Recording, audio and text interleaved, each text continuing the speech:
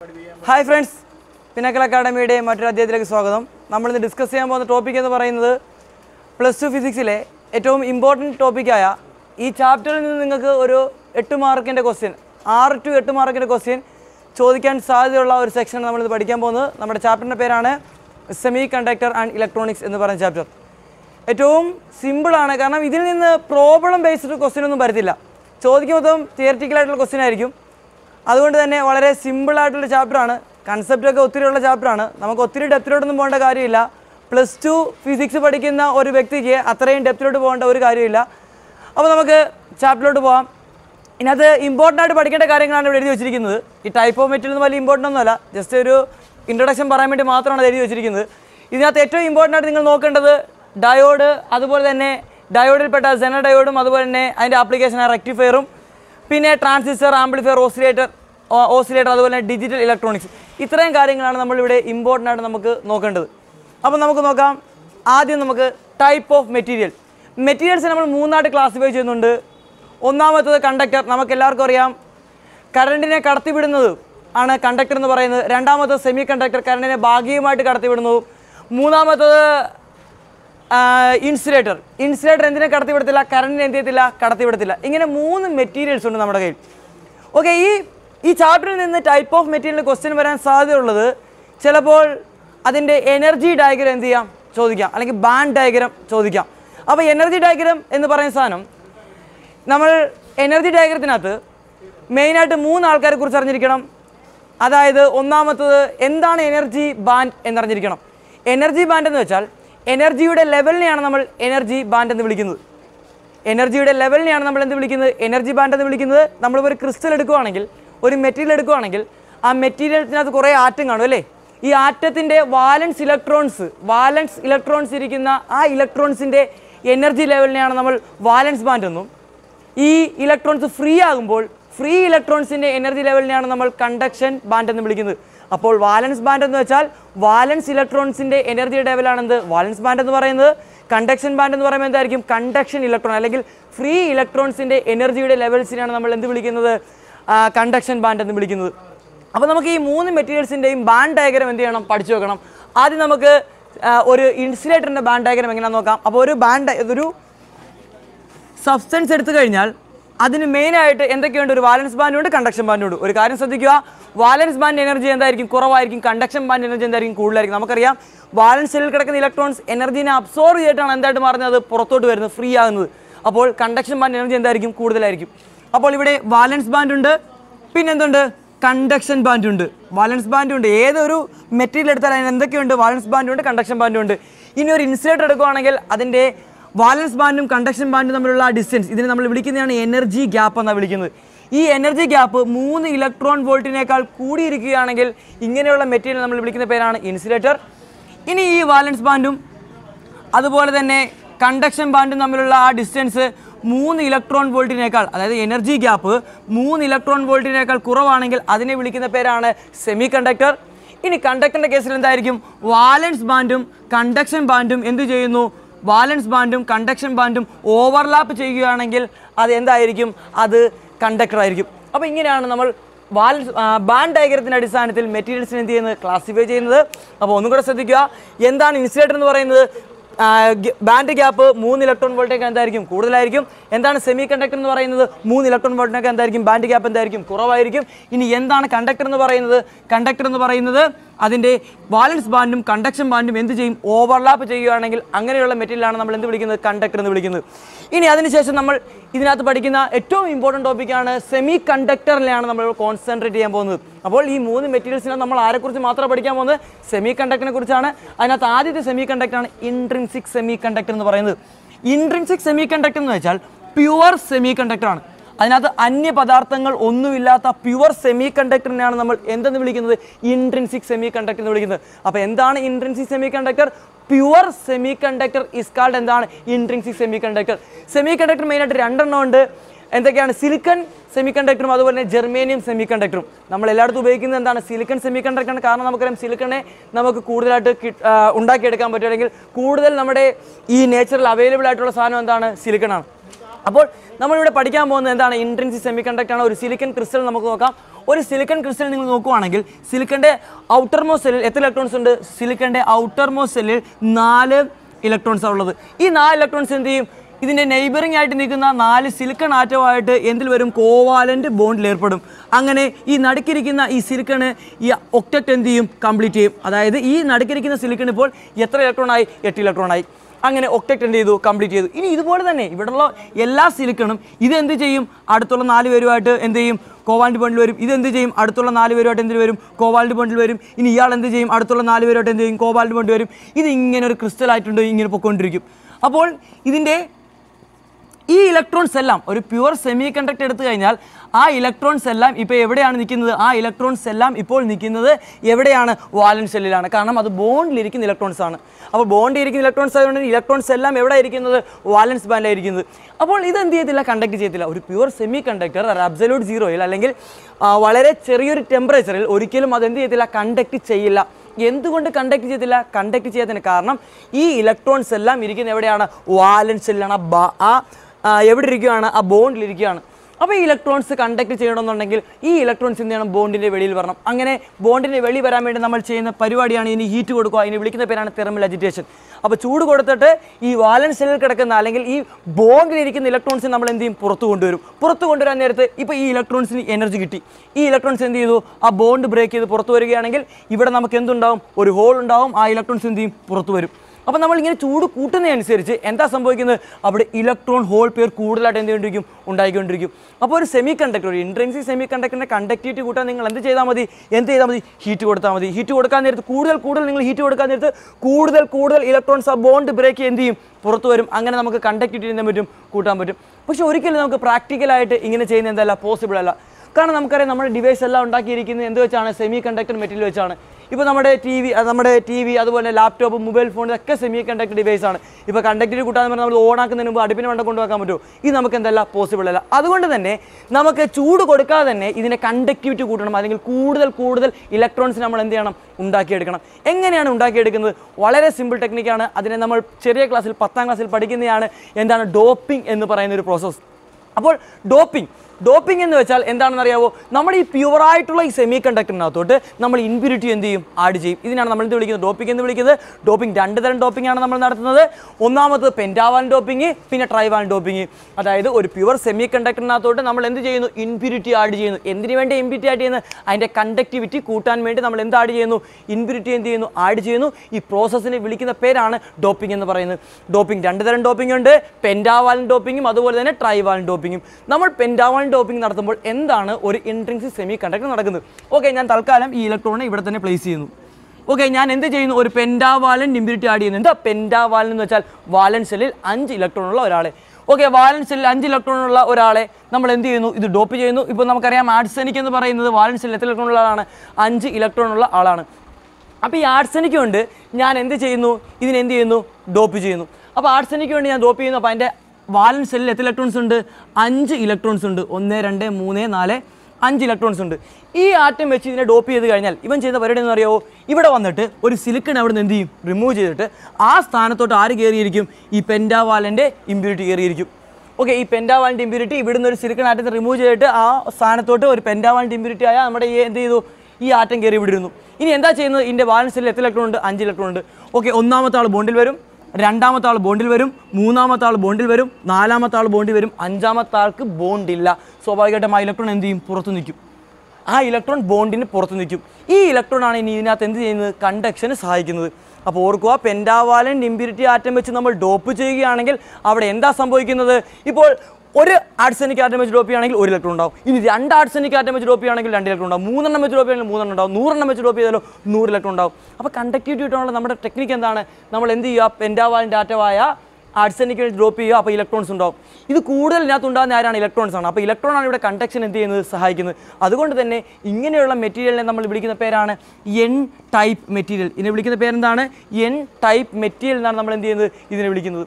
Okay, അപ്പോൾ എന്താണ് N type material എന്ന് വെച്ചാൽ? നമ്മൾ പെൻറ്റാവാലൻ ഇമ്പ്യൂരിറ്റി ആറ്റം വെച്ച് ഡോപ്പ് ചെയ്യുന്ന നേരത്ത് 4 ബോണ്ടിൽ വരും, 1 എന്ത് ചെയ്യും? പുറത്ത് വരും. ആ ഇലക്ട്രോൺ ഇവിടെ എന്തിനു സഹായിക്കുന്നത്? കണ്ടക്ഷന് സഹായിക്കുന്നത്. അതുകൊണ്ടാണ് ഇതിന് N type semi conductor. N വരാൻ കാരണം നെഗറ്റീവ് ടൈപ്പ് എന്താണ്? Semi conductor.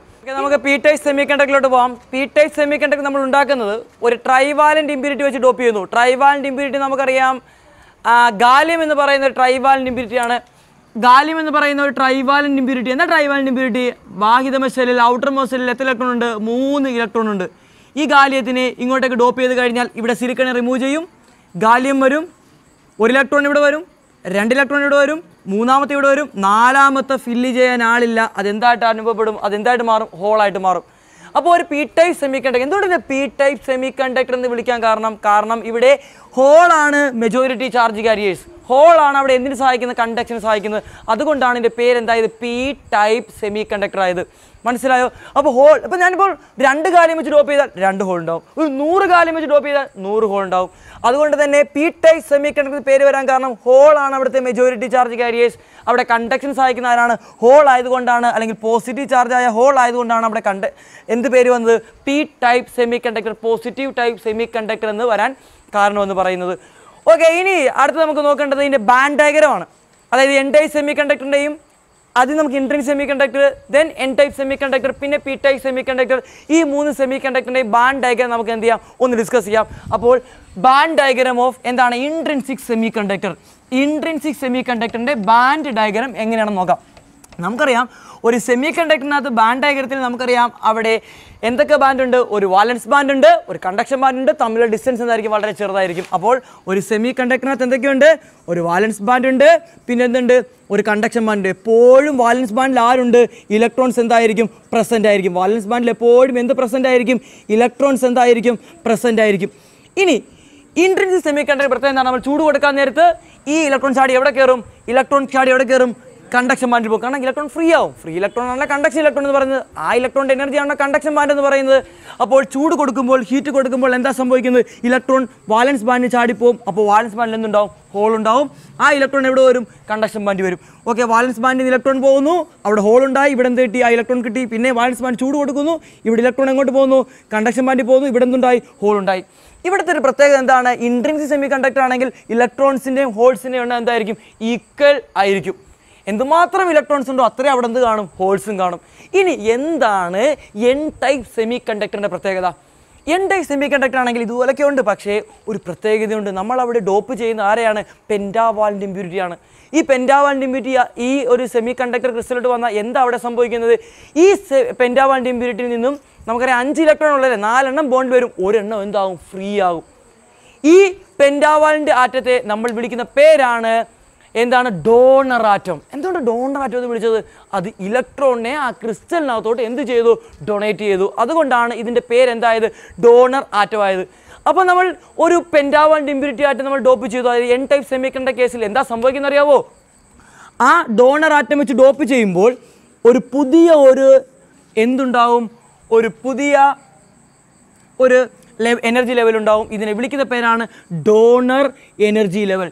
എന്താണ്? Donor energy level. ഈ ഡോണർ എനർജി ലെവലിനകത്താണ് നമ്മുടെ ആ ഡോണർ ആറ്റം ഇലക്ട്രോൺസിന് അങ്ങോട്ട് കൊടുക്കത്തില്ലേ? ആ കൊടുക്കുന്ന ഇലക്ട്രോൺസ് ഒക്കെ കാണുന്ന എവിടെ ആയിരിക്കും? ഈ പുതിയ ലെവലിലായിരിക്കും. ഇത് എന്തിന് തൊട്ട് താഴെയായിരിക്കും? കണ്ടക്ഷൻ ബാൻഡിന് എന്തായിരിക്കും? തൊട്ട് താഴെയായിരിക്കും. അത് കണ്ടക്ഷൻ ബാൻഡ് ഇരിക്കുന്ന പോലെ തന്നെ. ഓക്കെ, കണ്ടക്ഷൻ ബാൻഡിന് തൊട്ട് താഴെ ഒരു പുതിയ എനർജി ലെവൽ ഉണ്ടാവും. അവിടെയാണ് നമ്മുടെ ഡൊണേറ്റ് ചെയ്യുന്ന ഇലക്ട്രോണൊക്കെ കാണപ്പെടുന്നത് എവിടെയായിരിക്കും? നമ്മുടെ ഡോണർ എനർജി ലെവലിലായിരിക്കും. ഇനി നമുക്ക് എങ്ങോട്ട് വരാം? P type semi conductor. P type semi കണ്ടക്ടറിലോട്ട് വരാൻ നേരത്ത് ഞാൻ അതിവിടെ തന്നെ വരക്കുവാണ്. പി ടൈപ്പ് സെമി കണ്ടക്ടറിലോട്ട് വരാൻ നേരത്ത് അവിടെ എന്താ സംഭവിക്കുന്നത്? അവിടെ നമുക്കറിയാം ട്രൈവാലന്റ് ഇമ്പ്യൂരിറ്റി വെച്ചാൽ ഡോപ്പ് ചെയ്യുന്നത് അല്ലേ? അതായത് 3 എണ്ണം ബോണ്ടിൽ വരും, 1 എണ്ണം ബോണ്ട് ഫില്ല് ചെയ്യാനില്ല. അവിടെ എന്താ? ഹോളാണ് ഉണ്ടായത്. ആ ഹോൾ ഇരിക്കുന്ന എനർജി ലെവൽ എന്താണെന്നറിയാവോ? ആ എനർജി ലെവലിൽ വിളിക്കുന്ന പേരാണ് അക്സെപ്റ്റർ എനർജി ലെവൽ. എന്തുകൊണ്ട് അക്സെപ്റ്റർ എന്ന് പേര് വരാൻ കാരണം നമ്മൾ അവിടെ ഒരു ആറ്റം വെച്ച് ഡോപ്പ് ചെയ്യുമ്പോൾ അവിടെ എന്താ സംഭവിക്കുന്നത്? ആ ആറ്റം 3 ഇലക്ട്രോൺ എന്ത് ചെയ്യും? ബോണ്ടിൽ വരികയും ഒരു ബോണ്ട് അവിടെ ചുമ്മാ കിടക്കത്തില്ലേ? അതായത് ആ ബോണ്ടിൻ്റെ പ്രത്യേകത എന്താണ്? അവിടെ ഹോളിൻ്റെ പ്രത്യേകത എന്താണ്? അടുത്തുള്ള ഇലക്ട്രോൺസിനെ അങ്ങോട്ടേക്ക് അബ്സോർബ് ചെയ്യാൻ എന്തുള്ളത്? ടെൻഡൻസി ഉള്ളത്. അല്ലെങ്കിൽ അതിനെന്ത് ചെയ്യുക? അക്സെപ്റ്റ് ചെയ്യുക. ഇലക്ട്രോണിനെ ക്രിസ്റ്റലിൽ നിന്ന് അക്സെപ്റ്റ് ചെയ്യാനാണ് ആ ആറ്റത്തിന് എന്തുള്ളത്? ടെൻഡൻസി ഉള്ളത്. അതുകൊണ്ട് ആ ആറ്റത്തിന് വിളിക്കുന്ന പേരെന്താണ്? Acceptor atom. ആ ആറ്റം ഉണ്ടാക്കുന്ന ഒരു എനർജി ലെവലിൻ്റെ പേരെന്താണ്? അക്സെപ്റ്റർ എനർജി ലെവലാണ്. അപ്പോൾ പുതിയൊരു എനർജി ലെവൽ ഉണ്ടാവും, അക്സെപ്റ്റർ എനർജി ലെവൽ. അതെവിടെ ഉണ്ടാകുന്നത്? വാലൻസ് ബാൻഡ് തൊട്ട് താഴെയാണ്. മറ്റേത് കണ്ടക്ഷൻ ബാൻഡ് തൊട്ട് താഴെയാണെങ്കിൽ ഇവിടെ വാലൻസ് ബാൻഡ് തൊട്ട് എന്തായിരിക്കും? മുകളിലായിരിക്കും ഉണ്ടാകുന്നത്. അവിടെയാണ് നമ്മുടെ ഈ ട്രൈവാലന്റ് ഇമ്പ്യൂരിറ്റി ആറ്റം ഉണ്ടാക്കുന്ന ഹോൾ എല്ലാം കാണപ്പെടുന്നത്. എവിടെയായിരിക്കും? ഹോൾ എല്ലാം കാണപ്പെടുന്നത് എവിടെയായിരിക്കും? ആ അക്സെപ്റ്റർ എനർജി ലെവലിലായിരിക്കും എന്ത് കാണപ്പെടുന്നത്? ആ ഹോൾസ് എല്ലാം എന്ത് ചെയ്യുന്നത്? കാണപ്പെടുന്നത്. ഇതാണ് എന്തിൻ്റെ ബാൻഡ് ഡയഗ്രം എന്ന് പറയുന്നത്? P type semi കണ്ടക്ടറിൻ്റെ band diagram. അപ്പോൾ എൻ ടൈപ്പ് ആണെങ്കിൽ ഇലക്ട്രോൺ ഉണ്ടാകുന്നത്, ആ ഇലക്ട്രോൺ എവിടെ കാണപ്പെടുന്നത്? Donor energy ലെവലിലും. ഇനി ഒരു പി ടൈപ്പ് സെമി കണ്ടക്ടർ ആണെങ്കിൽ അവിടെ എന്താണ്? അവിടെ ഹോളാണ്. ആ ഹോൾ കാണപ്പെടുന്നത് എവിടെയാണ്? അക്സെപ്റ്റർ എനർജി ലെവലിലും ആയിരിക്കും. ഓക്കെ, ഇതിന് ശേഷം നമ്മുടെ ഈ ചാപ്റ്ററിൽ ഏറ്റവും ഇമ്പോർട്ടൻറ്റ് ടോപ്പിക്കാണ് എന്തെന്ന് പറയുന്നത്? ഡയോഡ് എന്ന് പറയുന്നത്. ഓക്കെ, നമുക്ക് എന്ത് ചെയ്യാം? ഡയോഡിലോട്ട് പോകാം. ഓക്കെ, ശ്രദ്ധിക്കുക, നമുക്ക് അടുത്ത ഡയോഡിലോട്ട് പോകാം. ഡയോഡിനെ എങ്ങനെയാണ് ഉണ്ടാക്കുന്നത്? അത് ആദ്യം നമ്മൾ പഠിച്ച കാര്യമാണ് എൻ ടൈപ്പ് സെമി കണ്ടക്ടറാണ്. എന്താണ് എൻ ടൈപ്പ് സെമി കണ്ടക്ടറിൻ്റെ പ്രത്യേകത? അവിടെ എന്താ ഉള്ളത്? ഇലക്ട്രോൺസ് ഉണ്ട്. ആ ഇലക്ട്രോൺസിനെ ഡൊണേറ്റ് ചെയ്യുന്ന ഒരു ആറ്റം ഉണ്ടല്ലോ, ആ ആറ്റം എന്താണ്? ഡോണർ ആറ്റമാണ്. ഒരു ഇലക്ട്രോൺ പോയി കഴിഞ്ഞാൽ ആ ആറ്റത്തിന് ചാർജ് എന്താവും? പോസിറ്റീവ് ചാർജ് ആവും. അപ്പോൾ ഒരു ഡോണർ ആറ്റം, അതിൻ്റെ കൂടെ എന്ത് കാണും? ഒരു ഡോണർ ആറ്റം, അതിൻ്റെ കൂടെ ഇലക്ട്രോൺസ് കാണും. ഞാനിപ്പോൾ വരക്കുന്നത് എൻ ടൈപ്പ് സെമി കണ്ടക്ടർ വരക്കുന്നത്. അപ്പോൾ ഡോണർ ആറ്റം വിത്ത് എന്താണ്? ഇലക്ട്രോൺസ്. ഡോണർ ആറ്റവും കാണും, ഇലക്ട്രോൺസും കാണും. ഇതാണ് എൻ ടൈപ്പ് സെമി കണ്ടക്ടർ അല്ലേ? ആ ഡോണർ ആറ്റത്തിൻ്റെ പ്രത്യേകത എന്താണ്? ഇലക്ട്രോൺസിനെ ആ ക്രിസ്റ്റലോട്ട് ഡൊണേറ്റ് ചെയ്യും. അപ്പോൾ സ്വാഭാവികമായിട്ടും ഇലക്ട്രോൺ പോയി കഴിഞ്ഞാൽ ആ ആറ്റത്തിൻ്റെ ചാർജ് എന്തായിരിക്കും? ആറ്റത്തിൻ്റെ ചാർജ് പോസിറ്റീവ് ആയിരിക്കും. കൂട്ടത്തിൽ ആരുമുണ്ട്? ഇലക്ട്രോൺസ് അതിൻ്റെ കൂട്ടത്തിനുണ്ട്. ഓക്കെ, ഇനി അടുത്തത് നമുക്ക് പി ടൈപ്പ് സെമി കണ്ടക്ടർ എന്ന് വരച്ച് നോക്കാം. എന്താണ് പി ടൈപ്പ് സെമി കണ്ടക്ടർ എന്ന് പറയുന്നത്? പി ടൈപ്പ് സെമി കണ്ടക്ടറിനകത്ത് നമ്മൾ ട്രൈവാലൻ്റ് ആറ്റത്തെ ഡോപ്പ് ചെയ്യുന്നത് അല്ലേ? ട്രൈവാലൻ്റ് ആറ്റത്തെ പ്രത്യേകത എന്താണ്? ഇലക്ട്രോണെ അക്സെപ്റ്റ് ചെയ്യാനാണ് എന്തുള്ളത്? ടെൻഡൻസി ഉള്ളത്. അപ്പോൾ ആ ആറ്റത്തിന് ചാർജ് എന്തായിട്ട് മാറും? നെഗറ്റീവ് ചാർജായിട്ട് മാറും. അപ്പോൾ ആറ്റത്തിൻ്റെ ചാർജ് എന്താകും? നെഗറ്റീവ് ആവും. ഈ ആറ്റം അവിടെ എന്തിനെ ഉണ്ടാക്കും? ഒരു ഹോളിനെ ഉണ്ടാക്കും. നെഗറ്റീവ് ആറ്റം വിത്ത് എന്തായിരിക്കും? ഹോൾ. നെഗറ്റീവ് ആറ്റം വിത്ത് ഹോൾ. Atom whole. എന്തുകൊണ്ടാണ് ഹോൾ ഉണ്ടാകുന്നത്? ഹോൾ ഉണ്ടാകാൻ കാരണം എന്താണ്? ഈ 3 ഇലക്ട്രോൺ ബോണ്ടിൽ വരികയും, കാരണം എന്താണ്? ട്രൈവാലൻ്റ് ഇമ്പ്യൂരിറ്റി ആണല്ലേ? 3 ഇലക്ട്രോൺ എന്തിൽ വരും? ബോണ്ടിൽ വരും. ഒരെണ്ണം ബോണ്ടിൽ വരാതെ അവിടെ നിൽക്കും. അതെന്തായിട്ട് ആക്ട് ചെയ്യും? ഹോളായിട്ട് ആക്ട് ചെയ്യും. ഈ ആറ്റത്തിന് എന്താ ടെൻഡൻസി? ഇലക്ട്രോണെ അക്സെപ്റ്റ് ചെയ്യാൻ ടെൻഡൻസി. അതുകൊണ്ടാണ് എന്ത് കൊടുത്തിരിക്കുന്നത്? നെഗറ്റീവ് അയോൺ എന്നാണ് നമ്മൾ അവിടെ വിളിക്കുന്നത്. ഇതെന്താ ആറ്റമാണ്? ഇതാണ് നമ്മുടെ അക്സെപ്റ്റർ ആറ്റം. ഇതെന്താണ്? Donor atom. ഇനി ഇവ രണ്ടും ഒന്നിച്ച് കഴിഞ്ഞാൽ എന്താ സംഭവിക്കുന്നത്? ഇവിടെ നമുക്കറിയാം electron higher concentration ഉണ്ടെന്നാൽ lower concentration. Electron എന്ത് ചെയ്യും? ഹയർ കോൺസെൻട്രേഷനിൽ നിന്നും ലോവർ കോൺസെൻട്രേഷൻ എന്ത് ചെയ്യും? മൂവ് ചെയ്യുകയും ഈ ഇലക്ട്രോൺ എന്ത് ചെയ്യും? ഈ ഹോളുമായിട്ട് എന്ത് ചെയ്യും? റീകമ്പൈൻ ചെയ്യും. ഈ ഇലക്ട്രോൺ എന്ത് ചെയ്യും? ഈ ഹോളുമായിട്ട് എന്ത് ചെയ്യും? റീകമ്പൈൻ ചെയ്യുകയും അങ്ങനെ ഈ ഇലക്ട്രോൺ ഹോളും ഇവിടുന്ന് പോയിട്ട് ഇവിടെ പോസിറ്റീവ് ചാർജ് മാത്രവും ഇവിടെ എന്ത് മാത്രമാവും? Negative charge മാത്രവും. അങ്ങനെ ഇവിടെ എന്ത് ഫോം ചെയ്യും? ഒരു ലെയർ ഫോം ചെയ്യും. ഈ ലെയറിനെ നമ്മൾ വിളിക്കുന്ന പേരാണ് ഡിപ്ലീഷൻ ലെയർ, അല്ലെങ്കിൽ മറ്റൊരു പേരുണ്ട് പൊട്ടൻഷ്യൽ ബാരിയർ. എന്തുകൊണ്ടാണ് ഡിപ്ലീഷൻ ലെയർ എന്ന് വിളിക്കാൻ കാരണം? ഈ ലെയറിൽ എന്തില്ല? ചാർജ് കാരിയേഴ്സ് ഇല്ല. എന്തുകൊണ്ടാണ് പൊട്ടൻഷ്യൽ ബാരിയർ എന്ന് വിളിക്കാൻ കാരണം ഇവിടെ ഇപ്പോൾ എന്തുണ്ട്? നെഗറ്റീവ് അയോൺസ് ഉണ്ട്. ഇവിടെ എന്തുണ്ട്? പോസിറ്റീവ് അയോൺസ് ഉണ്ട്. ഈ നെഗറ്റീവ് അയോൺസും പോസിറ്റീവ് അയോൺസും ഒരു പൊട്ടൻഷ്യൽ ഡിഫറൻസ് അല്ല ഇവിടെ ഉണ്ടാക്കുന്നത്. അതുകൊണ്ടാണ് പൊട്ടൻഷ്യൽ ബാരിയർ. ബാരിയർ എന്താ? തടസ്സം. എന്തുകൊണ്ട് തടസ്സം എന്ന് വിളിക്കാൻ കാരണം? ഇനി ഇലക്ട്രോൺസ് വരാൻ ആര് സമ്മതിക്കത്തില്ല? ഈ ലെയർ സമ്മതിക്കത്തില്ല. ഈ ലെയർ സമ്മതിക്കത്തില്ല. ഇനി ഒരു ഇലക്ട്രോൺ ഇങ്ങോട്ടേക്ക് വരാൻ ആര് സമ്മതിക്കത്തില്ല? ഈ ലെയർ സമ്മതിക്കത്തില്ല. ഇവിടെ എന്ത് ക്രിയേറ്റ് ചെയ്യുന്നുണ്ട്? ഒരു ഇലക്ട്രിക് ഫീൽഡ് ക്രിയേറ്റ് ചെയ്യുന്നുണ്ട്. ഈ ഇലക്ട്രിക് ഫീൽഡ് ഫർദറായിട്ട് ഇങ്ങോട്ട് വരുന്ന ഇലക്ട്രോൺസിനെ എന്ത് ചെയ്യും? പ്രിവെൻറ്റ് ചെയ്ത് അവിടെ നിർത്തും. അങ്ങനെ ഇവിടെ എന്ത് ഫോം ചെയ്തു? ഒരു ലെയർ ഫോം ചെയ്ത് കഴിഞ്ഞാൽ പിന്നെ അവിടെ എന്തില്ല? ഇലക്ട്രോൺ എന്ത് ചെയ്തില്ല? ഇങ്ങോട്ടേക്ക് വരത്തില്ല. അതായത് ഇലക്ട്രോൺ ഇവിടുന്ന് ഇങ്ങോട്ട് വരുന്ന ആ പ്രോസസ്സിനെ വിളിക്കുന്ന പേരാണ് ഡിഫ്യൂഷൻ. അതുമൂലം ഉണ്ടാകുന്ന കറണ്ടിനെ നമ്മൾ വിളിക്കുന്ന പേരാണ് ഡിഫ്യൂഷൻ കറണ്ട് എന്നാണ് വിളിക്കുന്നത്. അങ്ങനെ ഇവിടെ ഇപ്പോൾ എന്ത് ഫോം ചെയ്തു? ഒരു ലെയർ എന്ത് ചെയ്തു? ഫോം ചെയ്തു. വേറൊരു കാര്യം കൂടെ ശ്രദ്ധിക്കാനുണ്ട്. ഇവിടുന്ന് ഇലക്ട്രോൺ ഇങ്ങോട്ട് പോകാൻ നേരത്ത് സ്വാഭാവികമായിട്ടും ഇവിടുത്തെ മൈനോറിറ്റി ചാർജ് കഴിച്ച ഹോൾസ് എന്ത് ചെയ്യുന്നുണ്ട്? ഇങ്ങോട്ട് പോകുന്നുണ്ട്. ഇവിടുത്തെ മൈനോറിറ്റി ചാർജ് കഴിച്ച ഇലക്ട്രോൺസ് എന്ത് ചെയ്യുന്നു? അങ്ങോട്ട് പോകുന്നുണ്ട്. ആ മൈനോറിറ്റി ചാർജ് കഴിച്ചിൻ്റെ മൂവ്മെൻറ്റ് മൂലം ഉണ്ടാകുന്ന കറണ്ട് നമ്മൾ വിളിക്കുന്ന പേരാണ് ഡ്രിഫ്റ്റ് കറണ്ട്. അങ്ങനെ ഡിഫ്യൂഷൻ കറണ്ട് ആദ്യം എന്തായിരിക്കും? കൂടുതലായിരിക്കും. പിന്നെ ലെയർ ഫോം ചെയ്യുന്നതനുസരിച്ച് ഡിഫ്യൂഷൻ കറണ്ട് എന്ത് ചെയ്യും? കുറഞ്ഞു വരും. അങ്ങനെ ഡ്രിഫ്റ്റ് കറണ്ട് എന്ത് ചെയ്യും? കൂടും. അങ്ങനെ ഡിഫ്യൂഷൻ കറണ്ടും ഡ്രിഫ്റ്റ് കറണ്ടും ഒരു പർട്ടിക്കുലർ പോയിന്റ് എന്താവും?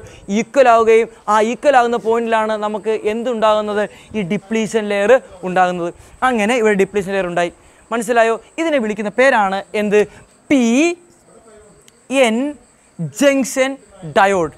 എന്തുകൊണ്ടാണ് ഡയോഡ് എന്ന് പേര് പറയണം? ഡയോഡ് 2 ഓട് എന്താ? ഇലക്ട്രോഡാണ്. അതായത് ഇവിടെ പോസിറ്റീവ് ഇലക്ട്രോൺ, ഇവിടെ എന്താണ്? Negative electrode. പോസിറ്റീവ് ഇലക്ട്രോഡും അതുപോലെ നെഗറ്റീവ് ഇലക്ട്രോഡും. അതുകൊണ്ടാണ് ഡയോഡ്. അതൊന്നും ചോദിക്കത്തില്ല, ജസ്റ്റ് അറിഞ്ഞിരിക്കുക. ആ പേര് വരാൻ കാരണം അങ്ങനെയാണ്. അപ്പോൾ നമുക്ക് അറിയാം. അപ്പോൾ ഞാൻ ഇതിനെ ഒന്നും കൂടെ ഒന്ന് ചെറുതാക്കുന്നു. ഈ ഫിഗറിനെ ഞാൻ ഒന്നും കൂടെ ചെറുതാക്കുന്നു. ഇവിടെ എന്തുണ്ടായത്? ഒരു ഡിപ്ലീഷൻ ലെയർ ഉണ്ട്. ഇവിടെ എന്തില്ല? ഇലക്ട്രോൺസ് ഹോളൊന്നുമില്ല. പിന്നെ എന്താണ്? അവിടുത്തെ അയോൺസ് ആണ് അവിടെ ഉള്ളത്. പിന്നെ പി സൈഡിൽ എന്താ ഉള്ളത്? പി സൈഡിലുള്ളത് ഹോൾസ് ആണ്. പി സൈഡിൽ എന്താ ഉള്ളത്? ഹോൾസ് ആണ് പി സൈഡിലുള്ളത്. പി സൈഡിൽ എന്തുണ്ട്? ഹോൾസ് ഉണ്ട്. എൻ സൈഡിൽ എന്താ ഉള്ളത്? ഇനി ഇലക്ട്രോൺസ് ആണ് എവിടെ ഉള്ളത്? എൻ സൈഡിലുള്ള എന്താണ്? ഇലക്ട്രോൺസ് ആണ്. ഇനി ഞാൻ ഇതിന് എന്ത് ചെയ്യുന്നു? ഒരു ബാറ്ററി ആയിട്ട് എന്ത് ചെയ്യുന്നു കണക്ട് ചെയ്യുന്നു. അപ്പോൾ ഇവിടെ എന്തുണ്ട് ഈ പൊട്ടൻഷ്യൽ ബാരിയർ ഉള്ളതുകൊണ്ട് തന്നെ ഇലക്ട്രോൺസ് ഇങ്ങോട്ടേക്ക് എന്ത് ചെയ്യാൻ പറ്റത്തില്ല, പോകാൻ കഴിയത്തില്ല. അപ്പോൾ ഇതിനെ എന്ത് ചെയ്യണം, ഇലക്ട്രോൺസിനെ ഇങ്ങോട്ട് വിടണമെന്നുണ്ടെങ്കിൽ ഞാൻ ഈ പൊട്ടൻഷ്യൽ ബാരിയറിനെ എന്ത് ചെയ്യണം, ഓവർകം ചെയ്യണം. ഈ പൊട്ടൻഷ്യൽ ബാരിയറിനെ ഓവർകം ചെയ്യാൻ വേണ്ടി നമ്മൾ എന്ത് കണക്ട് ചെയ്യും, ഒരു ബാറ്ററി എന്ത് ചെയ്യും, കണക്ട് ചെയ്യും. ഓക്കെ, ബാറ്ററിയുടെ ഏത് ടീമിൽ ഇവിടെ കൊണ്ട് കണക്ട് ചെയ്യുക? കാരണം നമുക്കറിയാം ഇവിടെ എന്താണ് നെഗറ്റീവ് പൊട്ടൻഷ്യലും ഇവിടെ എന്താണ് പോസിറ്റീവ് പൊട്ടൻഷ്യലുമാണ്. അപ്പോൾ നമുക്ക് ഇതിനെ ഓവർകം ചെയ്യണമെന്നുണ്ടെങ്കിൽ നമ്മൾ എന്ത് ചെയ്യണം, എക്സ്റ്റേണലായിട്ട് എന്ത് കൊടുക്കണം, ഒരു ബാറ്ററി കൊടുക്കണം.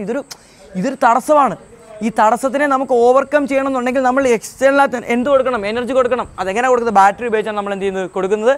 അപ്പോൾ ബാറ്ററിയുടെ നെഗറ്റീവ് എടുത്ത് എവിടെ കൊണ്ട് കണക്ട് ചെയ്യുക, എന്നിലും ബാറ്ററിയുടെ പോസിറ്റീവ് എടുത്ത് എവിടെ കൊണ്ട് കണക്ട് ചെയ്യുക, പിയിലും കൊണ്ട് എന്ത് ചെയ്യുക, കണക്ട് ചെയ്യുക. ഇതിനെ വിളിക്കുന്ന പേരാണ് ഫോർവേഡ് ബയാസ്. ഇവിടെ എന്താ സംഭവിക്കുന്നത്, ഈ ഇലക്ട്രിക് ഫീൽഡിന് അഗൈൻസ്റ്റ് ആയിട്ട് ഞാൻ ഇവിടെ എന്ത് കൊടുക്കുക, ഒരു ഇലക്ട്രിക് ഫീൽഡ് കൊടുക്കുകയാണ്. അല്ലെങ്കിൽ ഇവിടെ എന്താണ് ഈ നെഗറ്റീവ് ഈ ഇലക്ട്രോൺ ഇങ്ങോട്ടേക്ക് എന്ത് ചെയ്യും, റിപ്പൽ ചെയ്യും.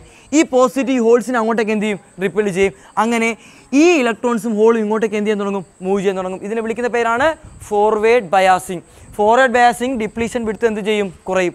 ഇനി അടുത്തൊരു സാധനമാണ് റിവേഴ്സ് ബയാസ്. റിവേഴ്സ് ബയാസ് നേരെ എന്താണ്, തിരിച്ചാണ്. ഇവിടെ എന്ത് വരും, പിയിൽ കൊണ്ട് നിങ്ങൾ എന്ത് കണക്ട് ചെയ്യുക, നെഗറ്റീവിനെയും അതുപോലെ തന്നെ പോസിറ്റീവ് എടുത്ത് എവിടെ കൊണ്ട് കണക്ട് ചെയ്യുക, എന്നിൽ കൊണ്ട് എന്ത് ചെയ്യുക, കണക്ട് ചെയ്യുക. ഇവിടെ എന്താ സംഭവിക്കുന്നത്, ഇവിടുന്ന് ഇലക്ട്രോൺസ് ഇങ്ങോട്ടേക്ക് വരും, കാരണം അട്രാക്ട് ചെയ്യും അല്ലേ. ഇവിടുന്ന് ഹോൾസ് എന്ത് ചെയ്യും, ഇങ്ങോട്ട് വരും. അങ്ങനെ ഡിപ്ലീഷൻ വിഡ്ത്ത് എന്ത് ചെയ്യും, കൂടും. ഇതിൻ്റെ അക്രോസ് എന്തില്ല, ഇലക്ട്രോൺ ഫ്ലോ ഇല്ല, അല്ലെങ്കിൽ ചാർജ് കഴിച്ച് എന്ത് ചെയ്യുന്നില്ല, മൂവ് ചെയ്യുന്നില്ല. അപ്പോൾ ഡയോഡ് എന്ത് കണ്ടീഷനിലാണ്, ഓഫ് കണ്ടീഷനിലാണ്. ഇതിനെ വിളിക്കുന്ന പേരാണെന്ത്, റിവേഴ്സ് ബയാസ്. നമുക്ക് ഫോർവേഡ് ബയാസിൻ്റെയും റിവേഴ്സ് ബയാസിൻ്റെയും ക്യാരക്ടറിസ്റ്റിക്സ് പഠിക്കാനുണ്ട്. അപ്പോൾ ഫോർവേഡിൻ്റെയും റിവേഴ്സിൻ്റെയും നമുക്ക് എന്ത് ചെയ്യാം, നോക്കാം. അത് ഇമ്പോർട്ടൻ്റ് ആണ്, എക്സാമിന് ചോദിക്കുന്നതാണ്. അതിനു മുമ്പ് ഇതിനെ എങ്ങനെയാണ് സിംബോളിക്കലായിട്ട് നമുക്ക് റെപ്രസെൻറ്റ് ചെയ്യാൻ പറ്റുന്നത്, ഒരു ഡയോഡിനെ എങ്ങനെ സിംബോളിക്കലായിട്ട് റെപ്രസെൻറ്റ് ചെയ്യാം. ഡയോഡിനെ നമ്മൾ സിംബോളിക്കലായിട്ട് റെപ്രസെൻറ്റ് ചെയ്യുന്നുണ്ട്. ഇങ്ങനെയാണ് ഡയോഡിനെ നമ്മൾ സിംബോളിക്കലായിട്ട് റെപ്രസെൻറ്റ് ചെയ്യുന്നത്. ഇതെന്തായിരിക്കും, പി, ഇതെന്തായിരിക്കും, എൻ ആയിരിക്കും. ഓർത്തിരിക്കാൻ എളുപ്പവഴിയുണ്ട്. ഇതെന്താണ്, ഗ്രേറ്റർ ആൻ സിമ്പിൾ അല്ലേ, അപ്പോൾ ഇത് വലുതല്ലേ, അതുകൊണ്ട് എന്തായിരിക്കും, ഇവിടെ എന്തായിരിക്കും, പി ആയിരിക്കും. ഇത് ചെറുതല്ലേ, അതുകൊണ്ട് ഇവിടെ എന്തായിരിക്കും, എൻ ആയിരിക്കും, പി എൻ. ഇതാണ് ഡയോഡിൻ്റെ എന്തെന്ന് പറയുന്നത്, സിമ്പിൾ എന്ന് പറയുന്നത്. നമുക്കിനി ഫോർവേഡ് ക്യാര നോക്കാം. എങ്ങനെയാണ് ഫോർവേഡ് ക്യാര, എക്സാമിന് ചോദിക്കാൻ സാധ്യതയുള്ളതാണ് ഫോർവേഡും അതുപോലെ തന്നെ റിവേഴ്സ് ക്യാരയും. ഓക്കെ, ശ്രദ്ധിക്കുക, ഫോർവേഡ് ക്യാരയാണ് പഠിക്കാൻ പോകുന്നത്. ഫോർവേഡ് ക്യാര,